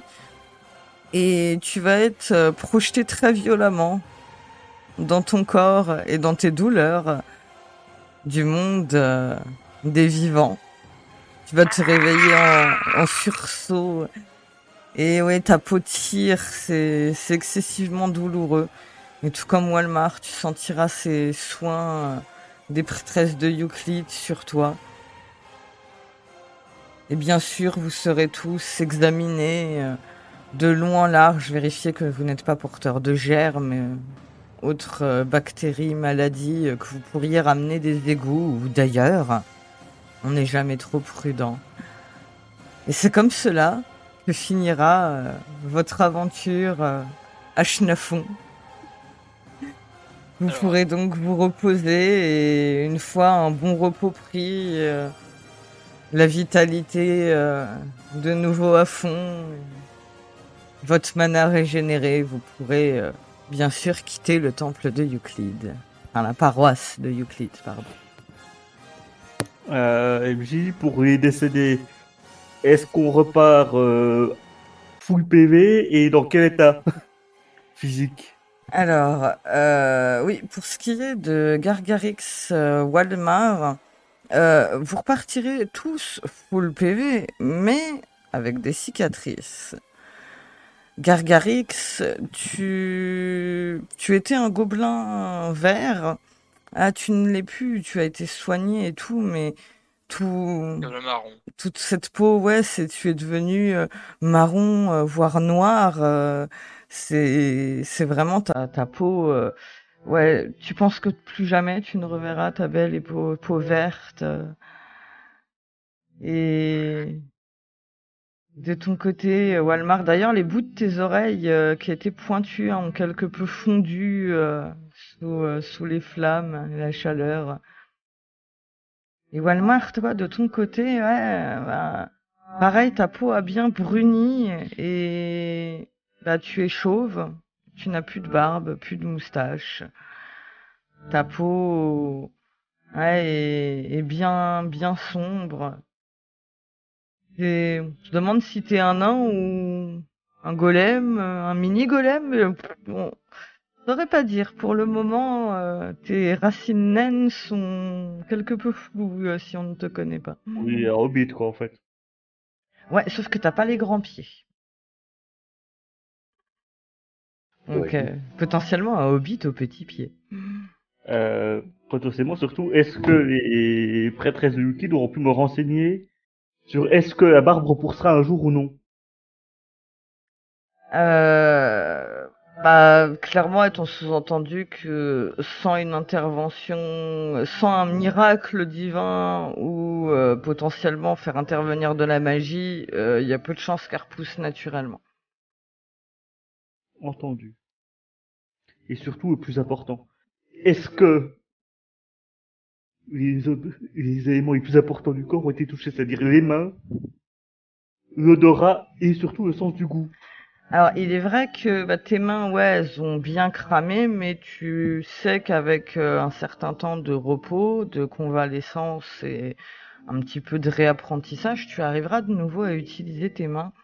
Par contre, pour ce qui est de ton sens de l'odorat, tu vas sentir pendant un bon 3 mois que de l'odeur de cramé. Tout aura une odeur de cramé.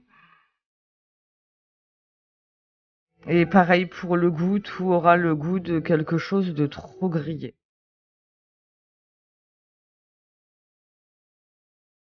Mais pour ce qui est de ton sens de l'odorat et du goût, les traits t'ont indiqué que potentiellement ça pourrait s'arranger avec le temps, par la grâce de Euclide, bien sûr. Bon, bah, le nain va prendre une grande décision. Il va rester à Chenafon et continuer à se faire soigner dans cette chapelle. Aussi longtemps qu'il le faudra. Très bien, très bien. Très bien. Euclide est après tout, c'est après tout le meilleur endroit où tu pourrais... Justement. Très très bonne idée. Gargarix, tu resteras au bon soin également. À Hicube, oui, tu pourras te reposer. Darh'Ksasouket aussi, vous aurez une visite du Clipitaine qui vous félicitera et vous passera discrètement sous le manteau à chacun d'entre vous 100 pièces d'or. Et au niveau de nos affaires et tout, qu'est-ce qui a brûlé? Tout ce qui peut brûler. Donc, si ton D'accord. sac est en tissu, il a cramé. Ouais, bah ok. Donc après, potentiellement avec votre... une fois que vous vous êtes reposé et tout, potentiellement vous pourrez aller essayer de récupérer ce qui ne crame pas dans les rues de Chenafon si personne ne les a volés d'ici là. Tu veux dire que nous sommes actuellement à environ 0 de capital, quoi. Oui, c'est à peu près ça. C'est ça, parce que tout dessous était dans la rue aussi, quoi. À part Haper Hicube qui, lui, ça va. Oui, ça va. MJ, qu'est-ce qu'on fait? On règle ça au dé pour savoir le pourcentage qu'on récupère? En fait, je considère que tout ce qui n'est pas inflammable, vous le récupérez. Ah, donc, c'est surtout, moi je pensais surtout au vol.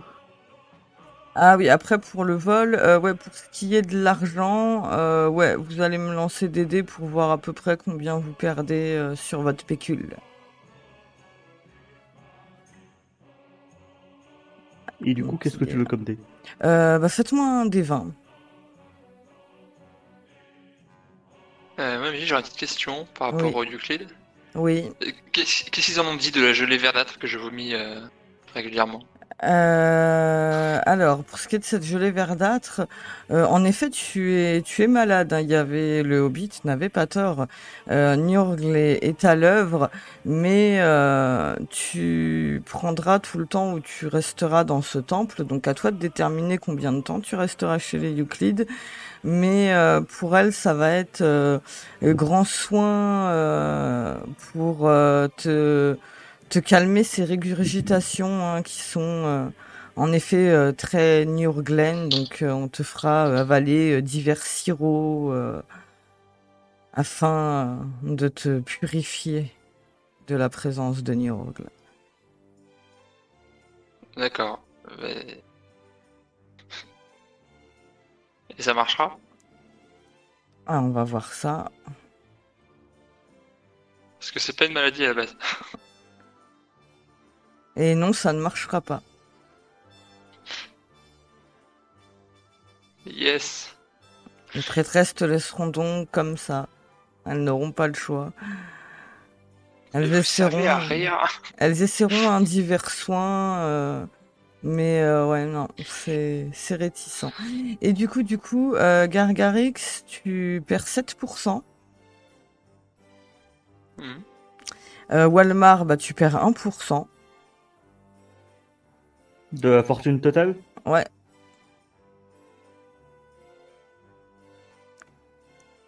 Et Haper Hicube, il a pas besoin. Et Moi, je pensais ne pas avoir pris mon sac avec de base, mais ouais. C'est à vous de me... C'est par rapport aux affaires que vous aviez sur vous sur le moment. Donc vous perdez 4% des affaires que vous aviez sur vous dans les égouts.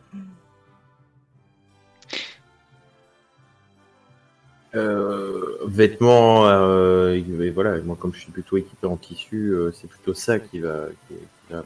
C'est tout ce qui est... On va encore essayer de te mettre en tôle pour exhibitionnisme, fais gaffe. Ouais, mais bon, ça va, j'ai dabé et tout. Le gobelin, lui, il est à poil, par contre. Ah oui, bah oui, ça. Mais bon, après, comme vous avez été pas mal secoué et tout aussi sur la route, voilà, il est potentiellement. Voilà, comme ça, il y a des affaires, oui, que vous pouvez récupérer vu que ça aurait été éparpillé sur la route. Donc vous auriez Bon, pu récupérer des monsieur le choses. capitaine, j'espère que vous avez quelques adresses parce que je vais pouvoir me refaire un peu d'équipement. J'ai quand même sauvé la vie. Hein. Vous pourriez glisser un petit mot pour moi auprès du marchand. Bah, vous irez au petit bazar de Schnafon. Je Vous ne verrez veux ça pas. avec la vendeuse. Je peux dire que je ne veux pas. Ah ouais, je voulais pas que je vous repaye tout votre équipement non plus. Bon, ben, j'ai dit, mais j'ai dit ça, vous voyez, dans la conversation pour faciliter les prestations, vous voyez.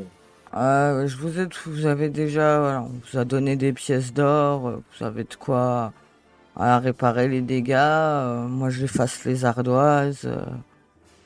Et voilà, on est quitte. Et d'ailleurs, le capitaine donc vous laissera. Et nous avons dépassé l'horaire, les enfants. MJ, juste une petite Oui. question. Histoire de pas J'espère. complètement casser le RP du perso, est-ce qu'on peut considérer qu'il avait laissé son bouquin de recettes en sécurité? Oui, au vu de ton... Oui, au vu de ton RP, oui, tu te promènes pas avec ton bouquin précieux dans les égouts.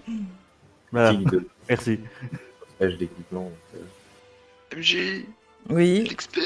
Oui, l'XP. Eh bien, les enfants, vous aurez 70 points d'XP pour la réussite de cette quête. Parce que, bah, déjà, lancer une boule de feu dans des égouts sur un croco qui est pas de votre niveau, non, fallait être imaginatif. Donc, non, joli coup. Donc 70 XP pour avoir réussi la quête, et je vais un peu vous noter ça comme ça. Et je vais vous donner 30 XP à chacun pour vos RP. Parce que, oh mon dieu, que c'était n'importe quoi, encore une fois. Bon bah, j'ai qu'un truc à dire, moi. Level up. Pareil. Ah, joli. Walmar gagne un niveau. Gargarix gagne un niveau. Et Darh'Ksasouket gagne un niveau, parce que la dernière fois, c'était à cause des sorts qu'il prétendait avoir gagné un niveau, mais là, c'est véridique. Ah merde, Darh'Ksasouket gagne un niveau.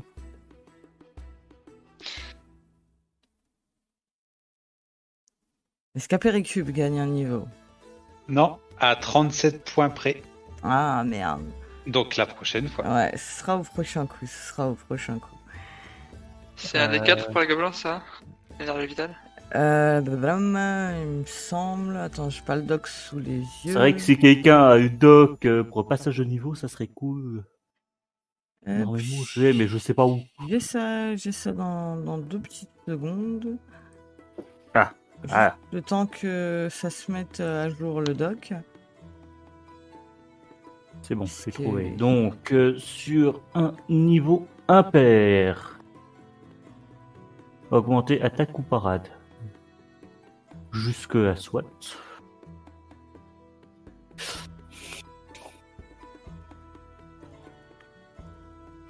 Le nain augmente son attaque Ok. de 1 point. Du coup, énergie vitale. Chaque niveau d'énergie vitale, c'est un D6.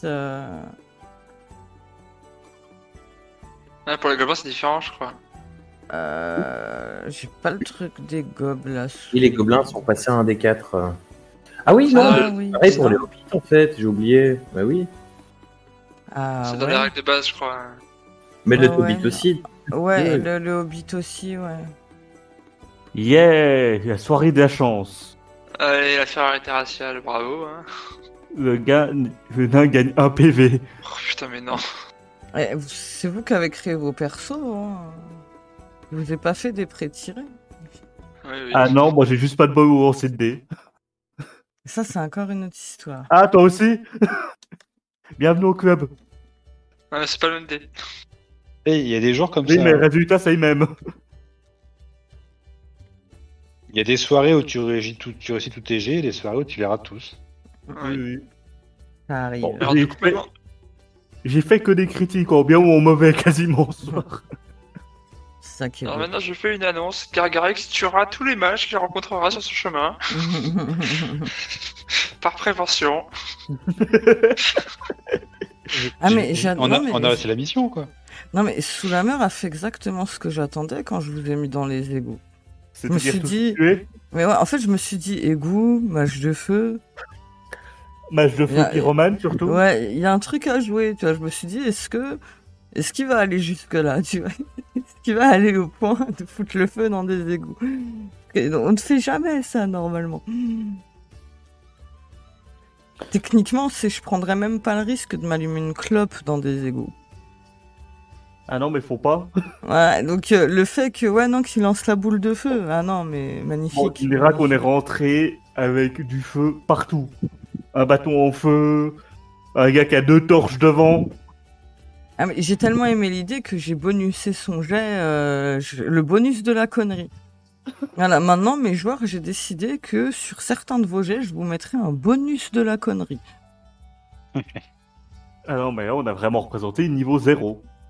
Ah, mais c'est beau, c'est... Bah, déjà que les coccinelles, c'était assez particulier, mais là... Par contre, est-ce qu'on peut considérer que nos personnages ont compris que c'était pas une bonne idée le feu et les égouts? Oui, normalement, même le gob a compris ça. Hein. Ouais. Surtout le gob, je pense. Bah, le gob, à force du de coup- se faire griller comme une brochette, oui, il a bien... T'inquiète, il a bien intégré l'information. Alors, d'ailleurs, je vais intégrer un truc pour mon gobelin. À chaque aventure, il apprendra un mot de commun. Enfin, il comprendra un mot de commun. Ça fait beaucoup, chaque aventure. Chaque aventure, chaque niveau. Ouais, chaque aventure, même chaque niveau. Je vois avec Mino, Xiel, on a mis... on a mis v'là le temps avant d'intégrer que parlait et comprenait le pas le commun. parler, mais le comprendre. Enfin, juste comprendre en gros ce qu'il veut dire quand ils disent. Ouais, mais même ça, je sais plus. Mino, on a mis combien de temps pour Xiel? Bon, je crois qu'il a pu comprendre feu de cette aventure. Un peu particulier, mais grâce à son intelligence augmentée par Slanouche, je lui faisais lancer des jets d'intel pour enregistrer, mémoriser les mots, les comprendre. Et une fois que c'était compris, la partie d'après, je relance un jet d'intel pour voir si elle s'en souvenait. Et le cas échéant, si les 2 jets étaient réussis, le mot était imprimé, quoi. Je faisais comme ça au début. Ce qui est une très bonne technique. Parce que tous les niveaux ou toutes les aventures, ça fait trop le truc automatique. Donc ouais, j'aime bien la technique à Mino de laisser le hasard voir si le mot tu vas l'intégrer ou pas. Très bien. Sachant que tu as des cordes vocales de merde. Oui. Il y a un doute. Escalade, c'est plus 3, plus 4, adresse. Plus 4 normalement. De toute façon, t'as la compagnonne normalement. Hein.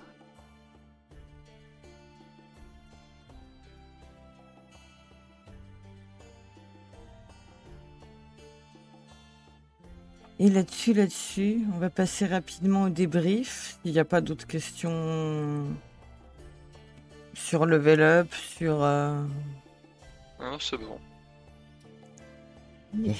Très bien. On va faire dans l'ordre du rôle 20.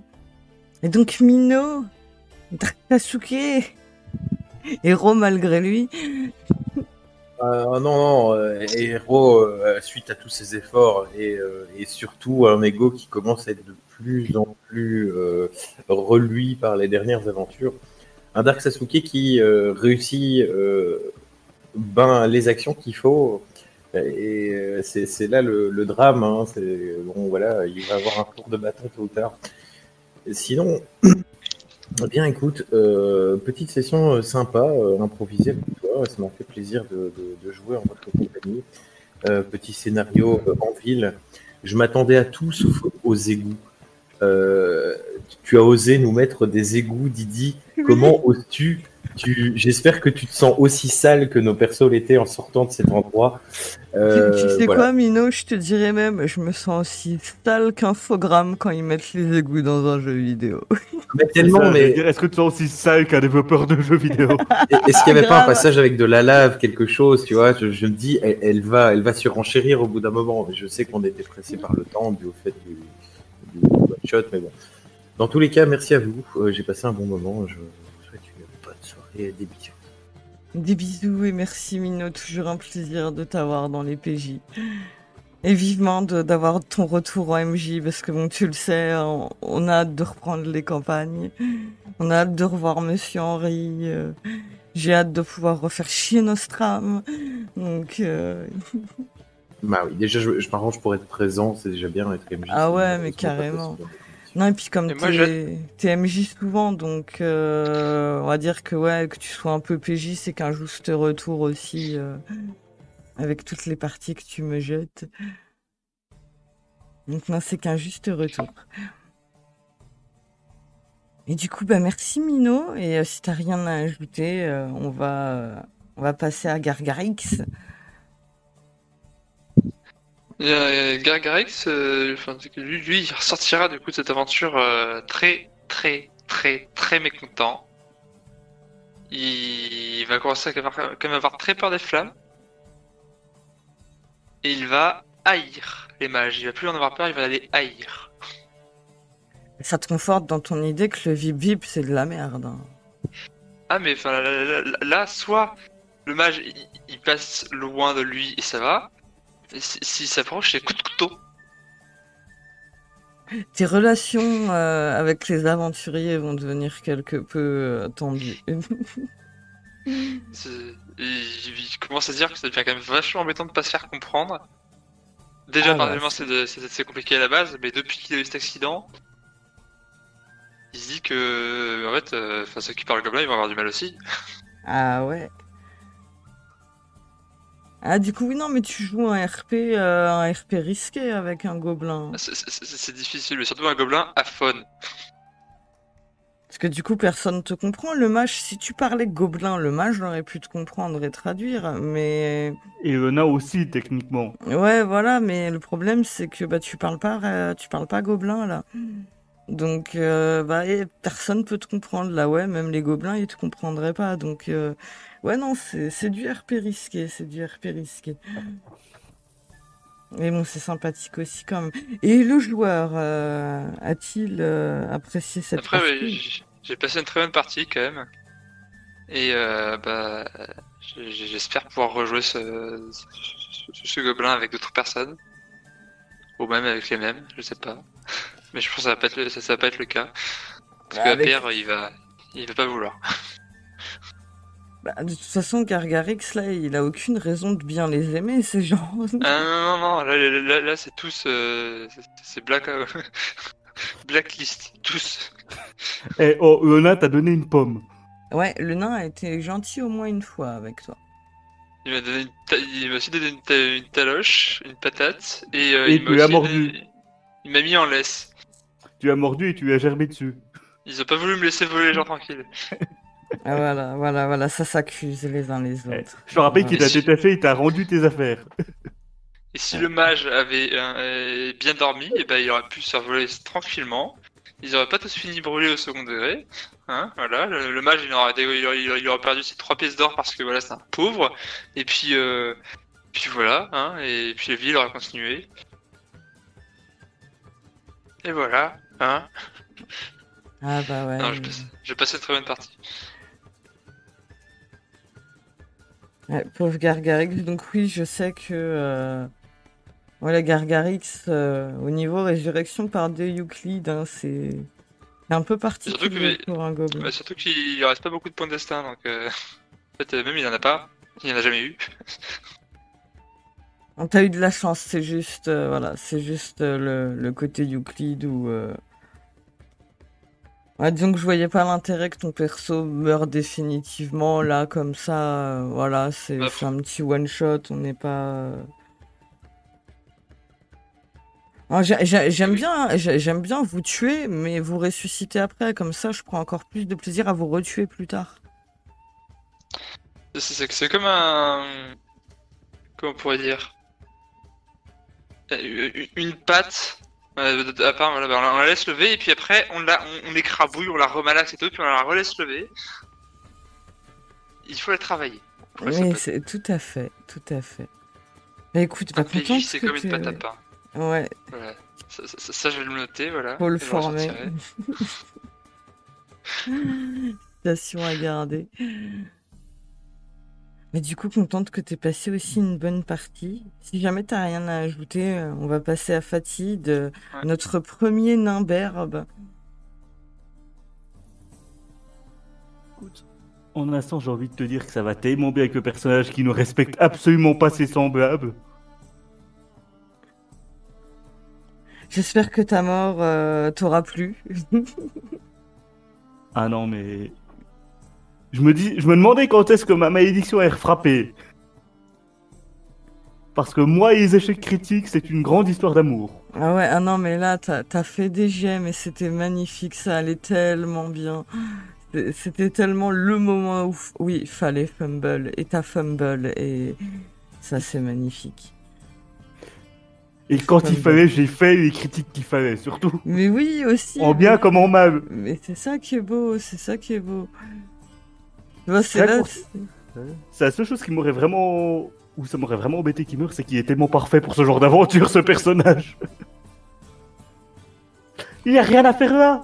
C'est parfait. Bah oui, bah t'es cuistot, hein, t'es pas... Le gars, c'est un touriste. T'es pas un combattant, hein, mais bon... Non, mais le gars, c'est un touriste. À la base. Tu fais un Donc, c'était- tourisme bien particulier, quand même. Ah non, mais c'est ça, mais c'est le touriste à la base, le gars, il parcourt les terres de Fang, mais en mode safari organisé. Tu vois, genre les enfoirés à qui payent un peu cher pour aller braconner des bestioles au fin fond de la jungle.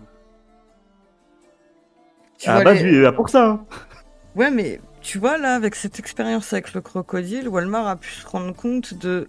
Ouais, c'est quoi d'aller chasser les ingrédients soi-même?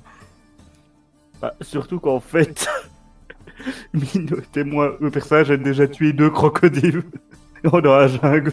Oui, mais t'étais peut-être pas accompagné d'un mage qui met le feu dans les égouts. Exactement. Ça peut aider, ce genre de petites choses. Du coup, le personnage étant plutôt bon vivant, bon enfant et gentil petit tavernier, il va pardonner à Haper parce qu'il se dit que même lui n'était pas au courant. Il a même trouvé le gobelin étonnamment plutôt sympa au final. Et par contre, il faut plus un pied dans les égouts. Hein. Les égouts, c'est de la merde, c'est tout ce qu'il a retenu. C'est toujours de la merde, les égouts. Ah non, j'allais pas vous faire croiser les Tortues Ninja ou non, pas avec les musiques avec lesquelles Mino avait chauffé le MJ avant la partie. C'était Oui, pas donc- possible. Donc comme d'habitude, c'est de sa faute.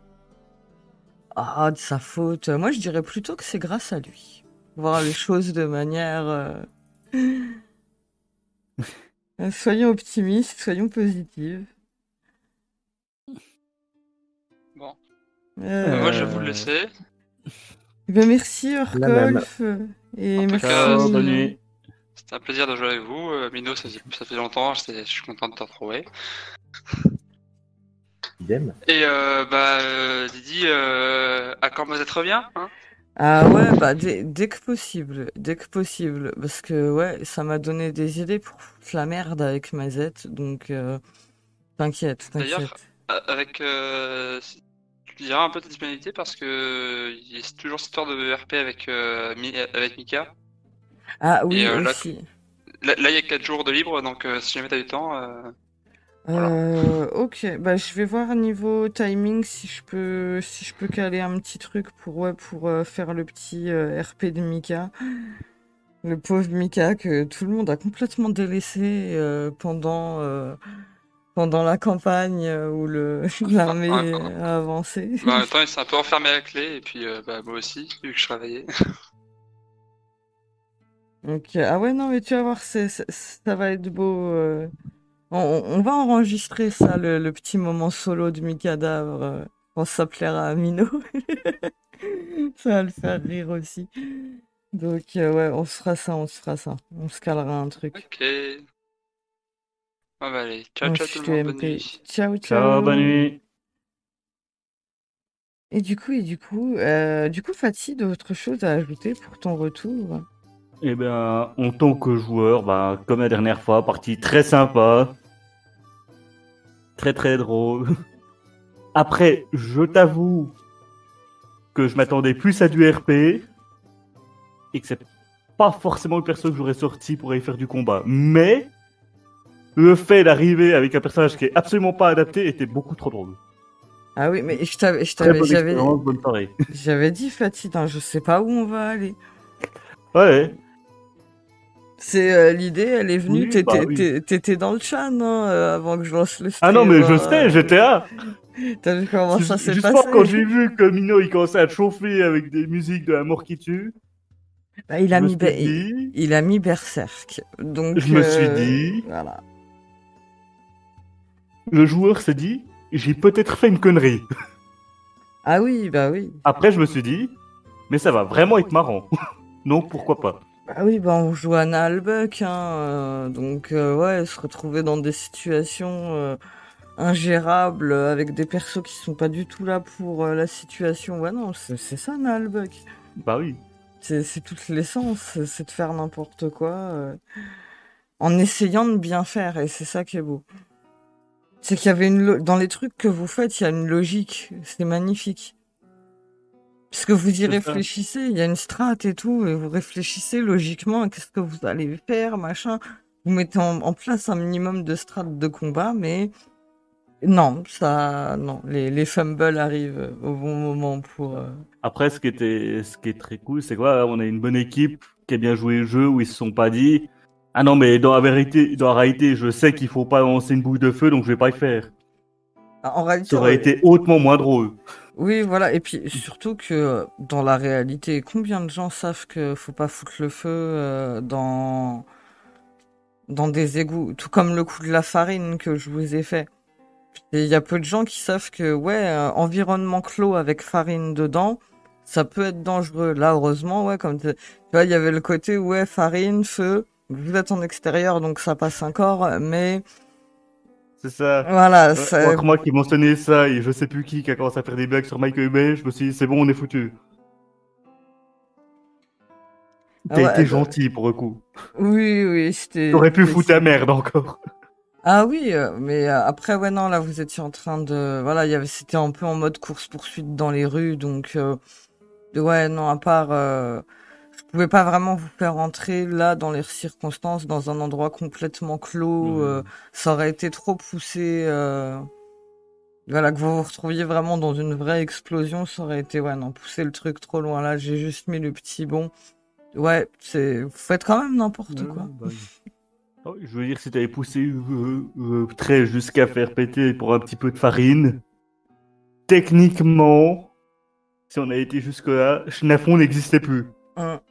Avec le feu qu'il y a dans les égouts, Schnafon, il n'y a plus. Mais Ah, donc oui, partie très sympa. Et donc, je vais... juste avant de passer à la parole Soulhammer, j'ai juste une petite question. MJ, souhaites-tu donner un trait particulier au personnage suite aux conséquences de tout ça? Bah, ce serait pas du bonus en fait. C'est le seul truc que Ah j'ai non, en tête, mais moi c'est je un te parlais malus. pas de bonus.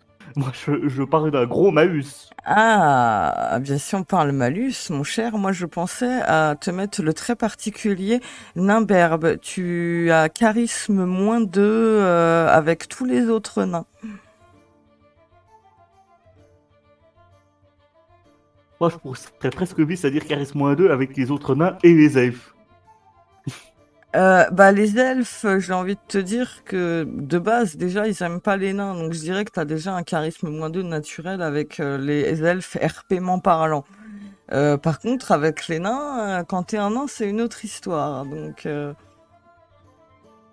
Ah mais moi ça me va très bien, ça me paraît tout à fait raccord, c'est juste que si je te demande c'est parce que je suis incapable de donner un truc qui est équilibré personnellement.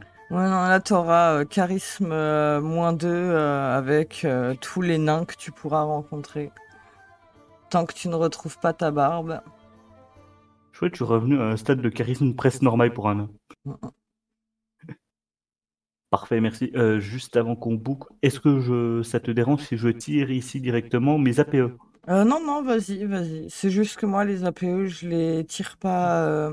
Je donne des traits particuliers. En fait, moi, je donne des APE personnalisés. Donc, je les tire pas et j'utilise pas le tableau. Pour moi, le tableau de POC, c'est un indicateur pour te donner des idées, pas pour être suivi à la lettre. Ah, mais je suis tout à fait d'accord. C'est juste que c'était mon drôle que j'aime bien y tirer. Non, moi, je donne que du personnalisé, mais j'autorise les joueurs à tirer leurs APE comme c'est autorisé dans les règles. Donc, ouais, non, là-dessus, il n'y a pas de souci. Parfait, merci. Enfin bref, sur ce, je passe la parole au suivant.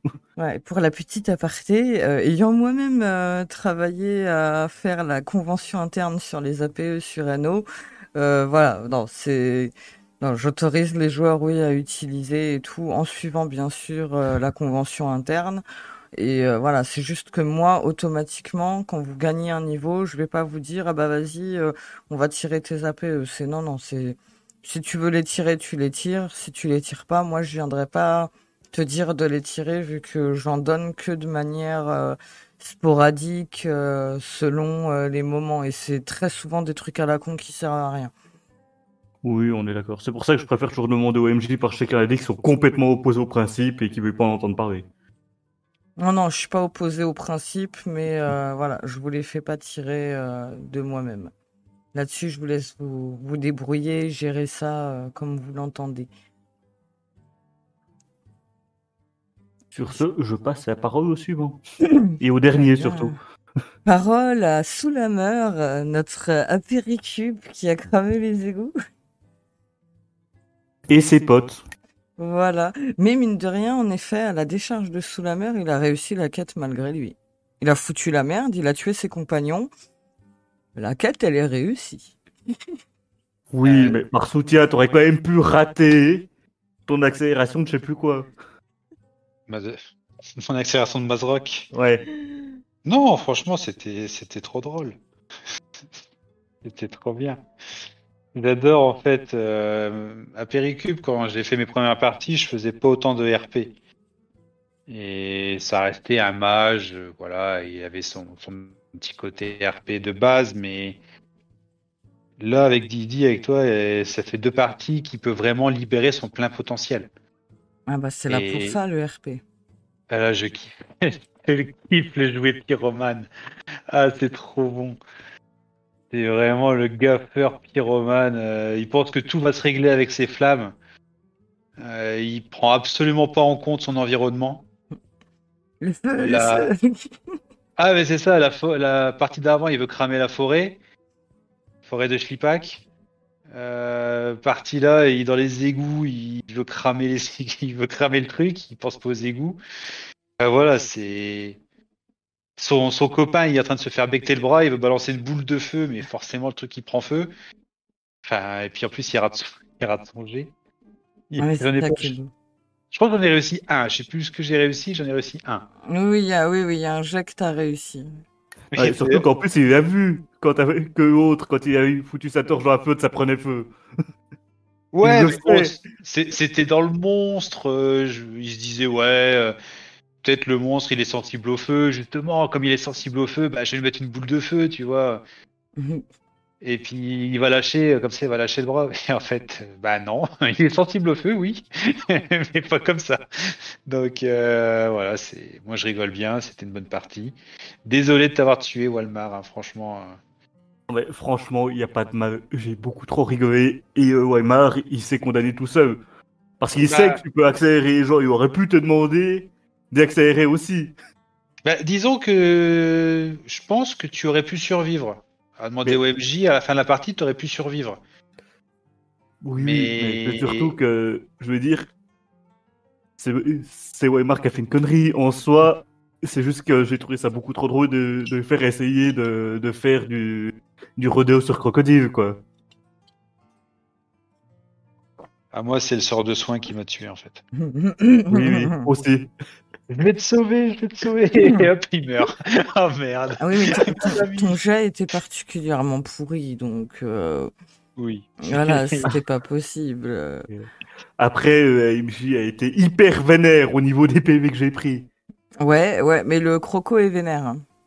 Oui, bah, c'est juste que je suis passé de 36 PV, un truc comme ça, à 4. Ah mais de toute façon, techniquement, en Oui, fait, oui, non, vous mais- n'aviez pas le niveau réel pour l'affronter correctement, surtout avec un mage pyromane parmi vous. Pas dans ces conditions-là, en fait. Avec Tout à fait. avec de la strat, machin et tout, en faisant les choses, voilà, en faisant la stratégique, vous auriez pu vous arranger, mais voilà. Tout à fait. Et c'est Le pour ça que j'en mage. veux pas à Haper Hicube, parce que c'est exactement ce qu'il fallait qu'il se passe. C'est Grave. juste logique. Et c'est pour ça que, si t'es d'accord, moi j'estime, en tout cas, que pour Weimar, Haper Hicube, c'est son pote maintenant. Hein. C'est... Le gars, il a essayé de le sauver encore alors qu'il était au port de la mort, parce qu'il sait pas hein, que t'as foiré. Lui, il s'en rend pas compte. Hein. Ah, mais pour Haper Hicube, c'est pareil. Hein. Il t'a accompagné jusque chez les prêtresses de Euclide. Il te tenait la main, il voulait pas te laisser mourir. Voilà, il fallait que tu reviennes. Donc, C'est juste qu'on est mauvais les deux, c'est tout. c'est Mais- juste ça, ouais. Mais ça a donné un bon moment de drama. Ah, mais c'était parfait. Mais concrètement, c'est ce qui est censé se passer quand t'as des connards qui s'engagent sur une quête où ils ont absolument pas le niveau, ni les connaissances, ni rien. Ils doivent mourir. Je suis désolé. S'il y a pas de mort, c'est pas logique. Bah, soit il meurt, soit il s'en sort super bien. Et en fait, c'est les opposés, quoi. Il y a pas le juste milieu, c'est 0 ou 1. Oui. Ils ont réussi, mais magnifiquement. Ils savent pas comment, mais ils ont réussi. Ou alors, ils se sont lamentablement échoués. Et ben, puis voilà, quoi. Enfin, bref, je vais quand même te laisser finir ton retour. Bah, Je t'aurais interrompu. Non, t'inquiète, le retour, bah voilà, comme d'hab, j'adore tes parties, Didi, hein, on s'éclate bien. Ah bah merci. Puis voilà, le fait de pouvoir laisser le RP parler, c'est vraiment trop cool en fait. Donc ça te change vraiment ta game, ton point de vue sur la game. Puis ton perso, je te dis, le RP de la Péricube, il tenait sur 2 lignes au début. Hein. C'était vraiment rien. J'avais fait un petit RP rapide parce que j'avais créé le perso rapidement. Là maintenant, son RP, il commence à bien s'étoffer. Ah mais ça se développe en RP, sinon ça Voilà. n'a pas d'intérêt. Enfin, moi je trouve personnellement. Mais ne serait-ce que tu sais à la base sur sa personnalité, sur sa façon d'être, etc. Et je prends tellement de plaisir à le faire jouer et je sais que les autres, voilà, enfin, je me dis, j'espère qu'ils m'en voudront pas parce que voilà, il fait que des gaffes. Mais comme avec K2 la dernière fois, il en avait marre. Oui, après, c'est K2. Il est un peu dans ce mood depuis un moment. Ouais, mais bon, voilà, ils font chier. Donc, c'est Après baltringue. K2, ça dépend aussi de quel perso il a. Avec Aurore, quand on est en mode on fait n'importe quoi, on rigole parce que c'est pas possible. On a toutes les meilleures intentions du monde, mais on fout la merde. Et là, c'est des moments où, ouais, foutre la merde, c'est sympa parce que le personnage s'y prête. Là, l'anguille, la dernière fois, au vu du RP, non, l'anguille, c'est pas quelqu'un qui fait de la merde, en fait. Donc, se retrouver avec une bande d'abrutis qui fait n'importe quoi, c'est une expérience particulière. En fait, c'est Ah, ça mais qui est il y avait le pire perso pour ça, à peu près. mais c'est ça qui est trop drôle en fait dans le RP. C'est l'équipe s'est constituée comme ça dans la taverne, on est tous arrivés. Puis voilà, tu découvres en fait la personnalité de chacun. Donc, c'est Et fait c'est même encore mieux parce que la partie d'avant, en fait, on s'est vraiment tous découverts. Ouais, bah, c'était génial d'avoir eu si je peux me permettre, hein, tu m'excuseras, je t'interromps juste. Et enfin, je suis assez d'accord avec toi, c'est génial d'avoir eu ce côté. On a une suite. Ah bah j'ai fait ça comme ça parce que vous avez proposé ces persos-là. Hein. Voilà, c'est aussi pour ça, parce que tu m'as dit qu'Haper Hicube était de retour, c'est pour ça que je t'ai dit, bah, je prends Weimar. Ça me paraissait juste logique, en fait. Ah mais t'as bien fait, hein. Surtout que Mino après quand il m'a dit ouais bah vas-y il revient avec le ninja, bah, je pouvais faire qu'une suite. Et comme Oörkhõlf s'est rajouté, Oörkhõlf, au vu du perso qu'il m'a proposé, je me suis dit, bon, c'est bon, vu le background et la personnalité de son gob, il va être facile à intégrer. Parce que voilà, je savais que même si le gob est muet, enfin, et aphone et peut pas parler, je savais que voilà, vous êtes quand même des joueurs avec un RP où vous savez que ouais, si le gob il est là, c'est pas pour rien aussi, quoi. C'est pour qu'il parte à l'aventure, donc. Ah, Oui, bah, c'est mais pour ça que j'ai c'est essayé ça. d'être méchant, mais pas trop. Haper, lui, il pensait qu'à une chose, c'était faire tuer le gobelin. Hein. Emprisonner ou tuer un. Je te rappelle que Nain a essayé de le faire emprisonner dès le départ. Hein. Ah ouais, non, mais c'est ça. Puis quand le clipitaine, il dit vous pouvez traduire. Oui, oui, je peux traduire. Oui, oui. Il a dit ça en plus sur votre mère, il a dit des trucs méchants. Le but, c'est je voulais qu'il soit Mais fusillé c'est direct, mais, quoi. mais c'est ça qui était sympa, c'est que bah tu sais que tu comprends rien à ce qu'il raconte, on le sait tous, mais tu le joues en mode ouais ouais il dit ça, ouais ouais je comprends ce qu'il raconte, ouais. Et ça passe parce que bah le capitaine il comprend pas le gob, donc ouais il sait que les mages, ouais il y en a plein ils parlent gob, donc ouais bah écoute t'es mage, tu dis il dit ça, bah il te croit, tu vois, il a pas de raison de pas te croire en fait. Après, ce qui est assez génial avec ce genre de personnage, bon, là c'est un peu spécial parce qu'en plus il est aphone. Et ce que j'aime bien avec les gobs, c'est que la relation qu'ils vont avoir avec les personnages du groupe, ça dépend complètement de la personnalité des personnages du groupe.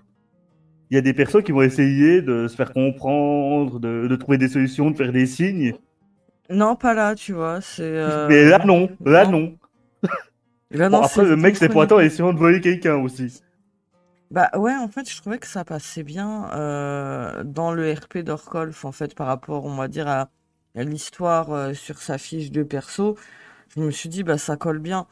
Parce qu'au vu de son background, bah, je le voyais pas venir en mode essayer de se faire comprendre pour pouvoir vous suivre et trouver une raison à vous suivre. Je voyais plus le délire de, bah, pour l'intégrer, à part faire en sorte qu'il est en train de fouiller dans les affaires d'un des PJ. Voilà, et du coup, Ah, après, mais ça lance totalement, toute puis une surtout ça a discussion. lancé l'action immédiatement, quoi. C'est un bon déclencheur. Ce que j'adore, c'est qu'il fouillait mes affaires. Ouais, C'est trop bien, ça. Je te jure, j'avais déjà envie de lui balancer une boule de feu. mais je C'est vrai que ça m'a m'attendais. étonné que tu l'aies pas fait. Ouais, en fait, moi, je me suis dit à un moment, ça se trouve, il va cramer la taverne. Mais je te jure, j'étais à deux doigts au début. Je le voyais dans mes affaires, c'est pour ça que je voulais d'abord l'intimider et après je voulais le cramer en fait. C'est quand les autres sont arrivés parce que quand il était au-dessus du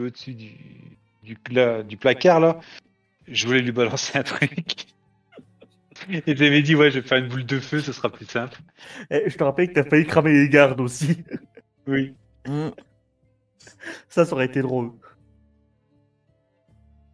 Non, mais c'est vrai que c'était cool, on a bien rigolé. Un bon petit J'espère que ça moment. vous a mis un peu la pression quand même. Bah, disons qu'on a un peu... Disons que je suis un peu mort, quoi. Niveau pression, ça se posait quand même. Non, puis c'est ça qui est marrant, c'est Darh'Ksasouket qui a les gardes qui arrivent, il fait style ouais, non mais je rentre parce que je me suis trompé, j'ai vu une araignée, j'ai peur. Bon ok ça passe et puis d'un seul coup ça commence à gueuler. Ah oui, non, mais ne serait-ce que le Mhm. coup du lancer de chope de Walmar qui se retrouve dans la gueule du mage. Mais ça c'était le fumble. J'ai adoré, Mais il franchement. était au meilleur moment possible. Ah mais oui, et dans le mouvement par rapport à votre positionnement dans la pièce. Ouais, bah ouais, il y a que le mage qui pouvait se la prendre dans la gueule. Mais C'est c'était ça. trop ça. Comme j'étais à moitié coupé dehors en train de parler aux gardes. Eh rattrapez-le celui-là, il m'a fait mal. Et c'est comme Non, non, c'était pas encore là. Ouais non Ouais, c'était pas non. encore là. Ouais. C'est Non, ça le truc. comment Mais tu vas? c'est Tu vas bien ça. de tomber. Mais c'est C'est comme que- le Hobbit qui veut descendre par la gouttière alors que il a oublié son poids en fait. Tu vois, c'est ça le truc, c'est que toi, tu m'as peut-être tué. Mais je rappelle que si on est dans la merde, c'est quand même en grande partie à cause de moi. Hein. Parce que jusque-là, les gardes nous en voulaient pas. Hein. C'est juste parce que je t'ai assommé, t'es tombé par la fenêtre, que l'autre con a voulu te poignarder. C'est ça, ça a foutu la merde. Sans cette shop, eh ben, vous n'en seriez pas là. N'empêche que, à vous, c'était un coup de génie de faire porter chapeau au gobelin. Carrément, De toute carrément. façon, il était là exprès pour ça, je vais te dire. Il parlait pas, on comprenait pas. Non, ouais, c'est lui. Il faut l'arrêter. Non, mais c'est vrai que déjà dans le groupe, quand tu regardais, t'avais un ninja qui se la pète à mort. Mm. Que le mec, t'as l'impression qu'il a tout inventé, il devient de plus en plus badass. Non, et T'as surtout, un il a mal. du bol, ce con. Ouais, c'est ça. T'as un mage pyromane que il se prend pour le meilleur mage de feu du monde. C'est l'équivalent du ninja, mais en mage. Puis Enfin, t'as voilà, un quoi. cuisinier berserker qui se prend pour le meilleur cuisinier du monde. En fait, Voilà, oui, et- c'est un groupe d'aventuriers qui se prennent pour les meilleurs du monde. Ouais, c'est ça. Le Mais... seul truc qui me manquait, et c'est dommage, c'est qu'on n'a pas eu Rasement avec Vienus. Ah oui, oui. Ouais, Parce mais que là, on aurait eu un Dream Team. Hein. Des Bah, boulets. tu te plaindras à Rincevent parce qu'il a pas postulé à la partie de ce soir. Il a passé la soirée à jouer à Crusader King, le misérable. Ouais. Le lâcheur. Bon, après, c'est vrai qu'on l'a eu la semaine passée. Il est vrai. Mais là, il est cette vrai. semaine, ça aurait été très très drôle d'avoir les 3 bouffons qui se prennent tous pour y mettre leur métier. Après, Non. s'il a le courage, il écoutera les replays. Bien que non, Rincevent, il est très feignant à pas vouloir écouter les replays. Hein, Rincevent. Et je dis ça au cas où. Totalement, Rincevent. Voilà, on parle mal de toi, Rincevent, faut écouter les replays, Rincevent. Non, mais on va le faire comme d'habitude, quand il hésitait à MJ ou autre. On Non, va y mais persécuter jusqu'à ce qu'il accepte. Ah non, mais même pas. Je vais lui dire, oh, comment on a mal parlé de toi à la partie et tout, dans le débrief. Faut que t'ailles écouter le replay, hein, parce que Non, faut pas franchement- dire le débrief. Faut dire dans la partie. Comme ça, il va devoir tout écouter. franchement, C'est là, que, c'est- que les autres joueurs, ils ont cassé du sucre sur ton dos. Même à la fin, on s'est lâché. Tu vois, ce qu'il y a de bien avec toi, Rincevent, c'est que on a tous nos petites techniques pour te forcer à faire ce qu'on veut. Le pauvre. Il va nous détester. Mais il va bien mais, rigoler. Oui, bah oui, toujours. Mais c'est vrai, là, tu vois, j'ai de plus en plus j'ai envie de jouer mon mage, en fait. Ah bah, c'est le but, c'est le but. C'est... Comme- Je l'adore trop. Faire une partie pour moi où on fait vous allez dans un donjon parce qu'un commanditaire il vous a dit d'aller le nettoyer, porte, monstre, coffre. Oui, bah comme on disait la semaine passée, ça sert à rien, quoi. Ouais voilà, c'est chiant, hein. On s'emmerde Puis, vite. puis pour rejoindre ce que disait Soulhammer, c'est vrai que là, on a la chance d'avoir un MJ qui fait attention au RP des persos. Bah c'est Et de là ça change quand même tout. Oui, mais c'est de là que je tire l'impro aussi. J'arrive à Ah oui, improviser parce que je regarde vos backgrounds. Mais c'est ça, c'est qu'il y a trop de MJ qu'oublie qu'une partie, ça se crée par le MJ et par les joueurs. Oui, C'est un apport mutuel. c'est ça. C'est ça. Et le pire, c'est que moi, je suis pas fan de l'impro du tout à la base. Hein. J'aime pas du tout improviser mes parties. Je suis très à avoir, comme pour Crime en fait, à avoir mon petit scénario avec mon petit fil rouge décrit à l'avance. Je suis pas forcément la plus à l'aise dans les parties d'improvisation, parce que je suis très souvent pendant la partie à réfléchir à attends. Ouais, faut que j'aille par là avec eux, ou plutôt par là, tu vois. Donc, faut que je sois un peu aux aguets par rapport à ce que je sais de votre background, à ce que vous êtes en train de faire en RP sur le moment.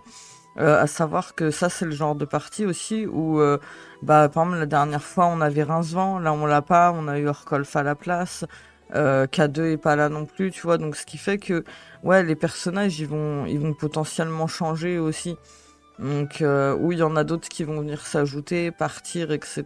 Donc, l'impro, c'est un peu plus chaud. Parce que, ouais, faut que je compose après avec quel personnage est présent et faire un truc autour de ça. Après, ouais, il y avait aussi le côté où, moi, si Mino il est là et qu'on est sur son watch-to pour la musique, bah, ouais, obligé, tu vois, il va mettre des musiques pour chauffer un peu. Surtout si je lui demande, tu vois, demande, tu seras exaucé. Donc, ouais, bah, Bah, et pour viser, ça, ça MJ chauffe, Mino en bah même ouais. temps. Ah, puis ce qui est bien aussi, c'est que entre les deux parties, celle de la semaine dernière et celle-ci, les degrés comment je peux dire, d'interaction des personnages ont changé.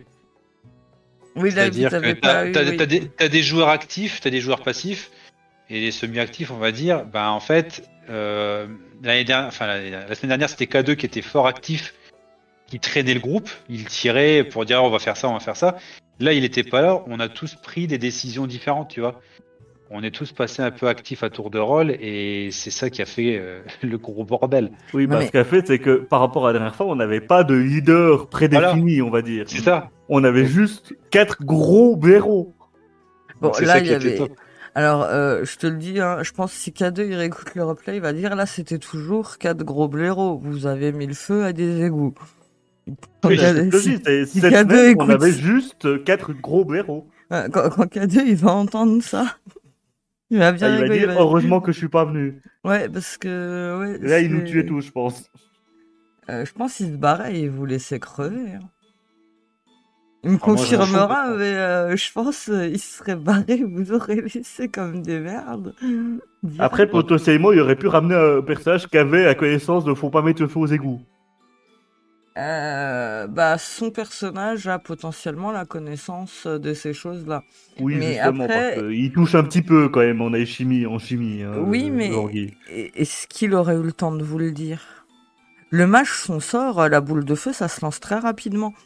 Est-ce que son Oui. personnage aurait eu le temps de dire à Haper Hicube non? Bah, je pense vois. que son personnage est suffisamment intelligent. Et si le joueur lui-même s'était souvenu de la personnalité d'Haper Hicube, il aurait prévenu à l'avance. Ah, il est déjà vrai. ça. Déjà ça, mais surtout aussi, on est rentré dans les égouts, on a allumé des torches. Non, on les a allumés avant. Enfin ouais, mais voilà, je veux dire, on est quand même rentré avec du feu dans Voilà, les égouts. c'est ça. Et donc, il a eu le temps qu'on a allumé les torches, qu'on s'organise. Il aurait eu le temps de nous dire ça, en fait. Et je vous À avoue l'avance. que, en tant que MJ, hein, j'ai savouré votre moment de préparation avec, bah, j'allume 2 torches, moi j'allume ma lampe à l'huile, et moi... Ah, d'accord. Techniquement, il y a que, ouais, le mage, le coup de la lumière du bâton. Là, ok, là c'est bon. Là, ça vous fait une lumière qui est pas dangereuse, qui risque pas de tout cramer. Mais le coup des 2 torches et de la lampe à l'huile, Bon, je me suis techniquement, dit, alors pas je- lui, ça risque rien. ouais, non mais En il y a théorie. que- Tant il y a- qu'elle tombe pas dedans et que tu la baignes pas. Ouais, avec voilà, ton tant qu'elle menton. tombe pas dedans, mais au vu des positions dans lesquelles tu t'es retrouvé, bah, c'était Je veux compliqué. dire, ça reste moins con qu'allumer une torche, quoi. Non mais déjà. t'imagines quand même que les torches, le ninja il s'amusait à faire des moulinets avec. Non, et surtout, déjà, il y en Des a voulu 2. postures. Et voilà, il en a 2, il fait des postures, il fait des trucs. Il suffit qu'une braise tombe dans les égouts et c'est bon. Ça va prendre feu quoi. Ouais, vous Donc, auriez pu j'adore. mourir encore plus bêtement. Et là-dessus, avant de trop digresser, bah, je vais pouvoir arrêter le stream pour la soirée. Et du D'ailleurs, coup... j'ai réalisé un truc. Hmm. Il y a un bot qui m'a dit que j'ai gagné 2 niveaux. Je sais pas d'où ça sort. Où ça? Sur quel endroit? Sur ton Twitch. Ah bon? J'ai fait des level up. Ah bon? T'étais sur le stream ou pas? Oui, bah, vu que t'as dit que c'était bien d'avoir des gens qui regardaient, j'ai lancé Ouais. à côté. Ah bah c'est cool, merci Phatid. Ouais, Du parce coup, qu'on Wisebot m'a dit que je suis monté niveau 8. on essaie de passer affilié, donc ouais, c'est cool que tu rajoutes en plus. Ouais, c'est normal, c'est parce que bah t'étais en train de regarder le stream, donc en fait ça fait passer des levels aux viewers, enfin aux followers. Les followers qui sont en train de regarder le stream, et ben regarder le stream, envoyer des messages, participer et tout, en fait ça fait level up.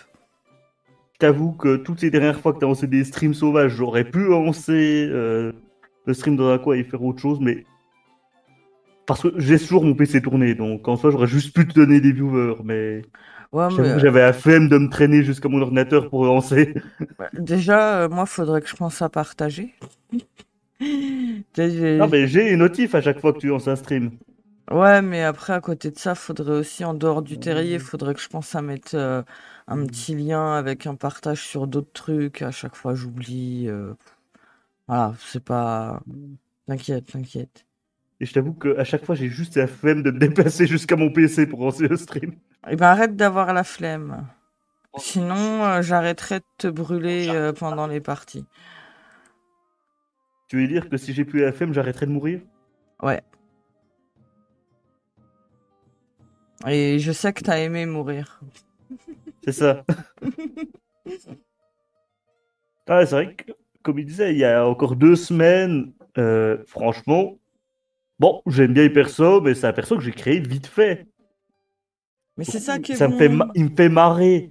Mais vu qu'en plus, la plupart des persos, des MJ, je veux dire, ils tenaient pas spécialement compte de mon RP, je t'avoue que c'est un perso qui était un petit peu osef. C'est juste que je m'étais dit, il faut que je recrée un nouveau perso. Et j'ai envie de faire encore autre chose. Et c'est ça qui est bien, c'est les persos créés vite fait que finalement, t'enrichis en les C'est ça. jouant, et Mais t'en du fais coup, quelque chose à la tu vois, fin. il y a encore 2 semaines, je m'en foutais s'il mourait. Là, aujourd'hui, je t'avoue, j'ai eu le stress parce que je me suis dit, mais je me suis tellement amusé la semaine passée, j'ai encore tellement de trucs que je peux faire avec ce perso en RP, faut pas qu'il meure. Et tu t'es dit, sa mort finalement, elle est drôle quand même aussi. Oui, mais ça m'aurait fait chier qu'il meure là-dessus, en fait. Parce qu'il y a tellement de choses à faire avec. Ah oui, non, mais là, il y a matière à faire connerie sur connerie. Ouais, non, t'inquiète, il y a des choses à Après, faire. j'ai presque demandé à mourir à ce stade. Mais se trouve, on va finir en campagne avec ces conneries. Rigole moi, pas. Rigole pas parce que... Une campagne full improvisée, tu sais. On sait pas ce qu'on fait. Concept de la campagne, on sait pas. En vrai, ça fera un super concept d'émission pour ta chaîne Twitch. Hein. Ah, potentiellement. Bon, après, je te Mhm. dirais, tant que ça me plaît en tant qu'MJ, que je me marre à vous me jeter, que vous vous marrez aussi, et que vous passez un bon moment, je dirais objectif atteint. Tout le monde autour de la Oui, bah, c'est table tout ce qui s'est compte, quoi. marré, voilà. Hein. Moi, tant qu'il y a ça, déjà, ça me va. Hein. Ça Ah me non, va moi je vais déjà. être très Après, déçu quand Mino va pouvoir reprendre votre campagne de manière régulière parce que ça va me manquer. Hein. après, je verrais potentiellement, ouais, à peut-être faire des petites sessions éparses en dehors des campagnes avec Mino, si jamais. Si jamais on va plus en amont avec les sessions random improvisées, on pourra voir à peut-être faire des petits trucs. Ah, mais de toute façon, les sessions random improvisées quand on fait, tant que je peux, moi j'ai participé jusqu'à nouvel ordre. Et s'il y a un peu des personnes intéressantes, je pense que le Weimar il va continuer à bosser avec eux. Hein. Ça va être ses grandes aventures à lui. Et ça va être très drôle. Bah oui.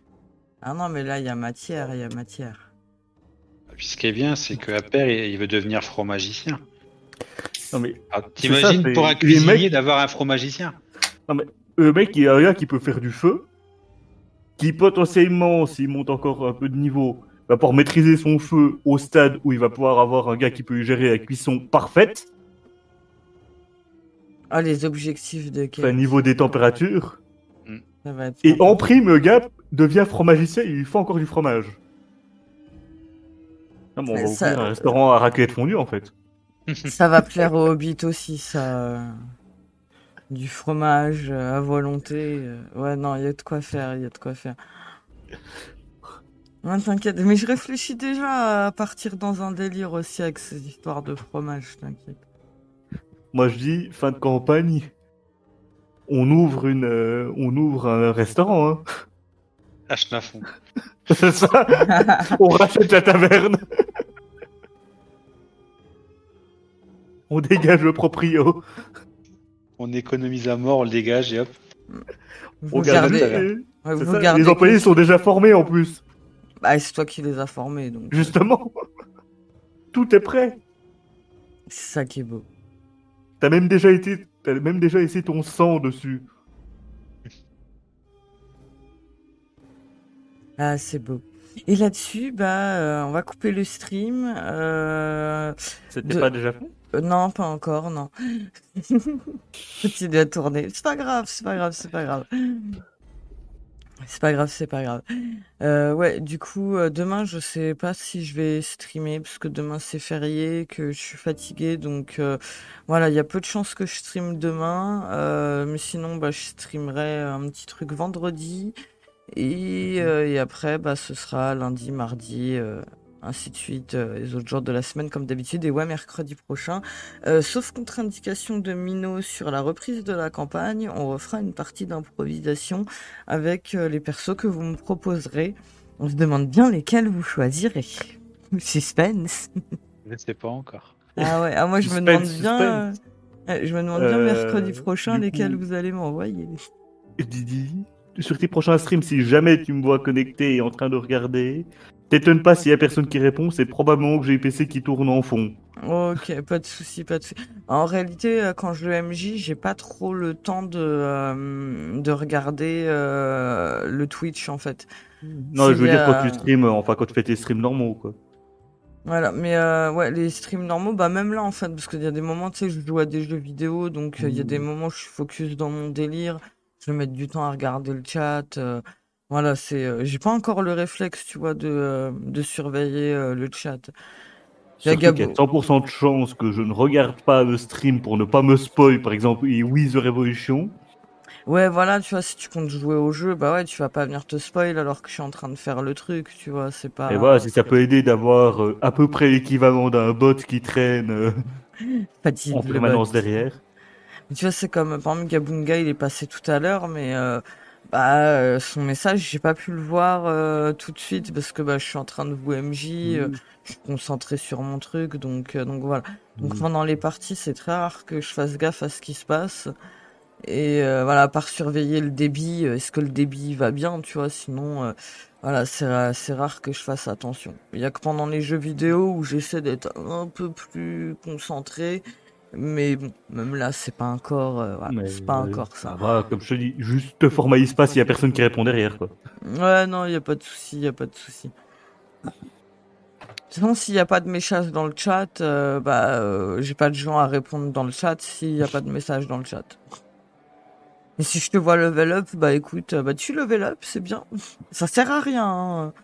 C'est ouais, tu level up dans le chat. C'est ça. Non, mais ça... ouais, c'est vrai que je me dis que, vu que ça peut t'aider, et que de toute façon, j'éteins quasiment jamais mon ordinateur, bah, autant que ce soit utile pour certains. Ouais, mais je t'en remercie, je t'en remercie. Surtout qu'on n'est pas loin là de réussir à atteindre le stade affilié. Il nous manque 6 followers et on aura atteint les objectifs pour être affilié. Donc ouais, bah Mais ça change quoi tranquillement. d'être affilié, au fait? Qu'après je pourrais faire en sorte que les gens dans le chat ils aient accès à des emotes spécifiques à la chaîne. Et il y a aussi le statut VIP que je pourrais rajouter à certains followers. Oui, en fait, ça donne l'impression d'être un vrai streamer, quoi. Ouais, mais en fait, c'est même pas ça en fait. C'est juste que pour le délire en fait, que les gens ils puissent avoir des emotes que j'ai dessinées et tout et qu'ils puissent délirer avec. Et pour le VIP, quand j'ai des copains qui eux font des streams aussi de leur côté, des fois passent me voir, ils sont VIP, ça peut leur permettre, tu vois, de balancer un petit lien pour ouais bah tiens, moi je vais stream là à telle heure, machin, tu vois, donc ça fait un petit échange de on renvoie les copains chez les autres copains, etc. Donc Bien sûr. Non, voilà, puis c'est c'est toujours juste ça. sympa, quoi. Parce que techniquement, hein, une fois que j'ai mon statut affilié, le statut machin là d'après, j'ai rien à foutre, rien à branler. Tu vois, c'est vraiment, je m'en fous. C'est vraiment histoire de ouais mettre des emotes parce que c'est fun et de mettre des followers en VIP parce que c'est sympa aussi. Mais Oui, pour pour le que ce soit reste, pratique, quoi. ouais voilà. Après pour le reste, ouais, si après les autres trucs ils montent, bah ouais, je serais contente, hein. Mais si ça arrive pas, voilà, ça va pas changer ma Il n'y a vie pas en mort fait. d'homme, quoi. Ouais, voilà, il y a pas mort d'homme. Je vais pas pleurer sous ma douche le soir. Non, tu vois, voilà, c'est le truc qui monte tranquillement. Voilà, y a pas de, on n'est pas pressé, tu vois. De toute façon, le Mais c'est lapin vrai est que ça ferait quand toujours en même chier retard. ça ferait quand même chier d'échouer à 6 followers, quoi. Ah ouais, à 6 followers, ça ferait un peu chier, mais bon, j'ai envie de te dire, le lapin est toujours en retard, donc il sera en retard partout. sur nombre de follow, sur le voilà, il y a pas. Surtout qu'après voilà, j'ai pas. Tu sais, je me suis pas fixé de dans tant de temps faut que je sois affilié. Non, bah ça se fera tranquillou. Je fais mes streams avec le copain. Voilà, nous tant qu'on se marre en partie, que je me marre aussi en faisant les streams de jeux vidéo et tout. Bah moi ça me va, tu vois. Bah oui. J'ai pas ouais. Non, je suis pas à la recherche de la célébrité avec 1 million de followers et non, juste déjà là avoir mes potes qui passent sur les streams et on se tape des barres entre potes, déjà ça me fait délirer. Donc moi tant que ça me fait délirer, ça me va. Ah bah, j'imagine. Et c'est Ça beau fait vite, quoi. et on va finir le stream là-dessus. Et mettez des pouces en Ah, parce avant. que t'avais toujours pas coupé. Non, toujours pas. J'étais en train de regarder d'autres trucs à côté. Du coup, bah, des bisous aux spectateurs. Merci d'être passés nous voir. On se dit à la prochaine on se retrouve plus tard avec les mêmes joueurs, comme d'hab. Voilà. Bonne nuit, chat. Bye bye.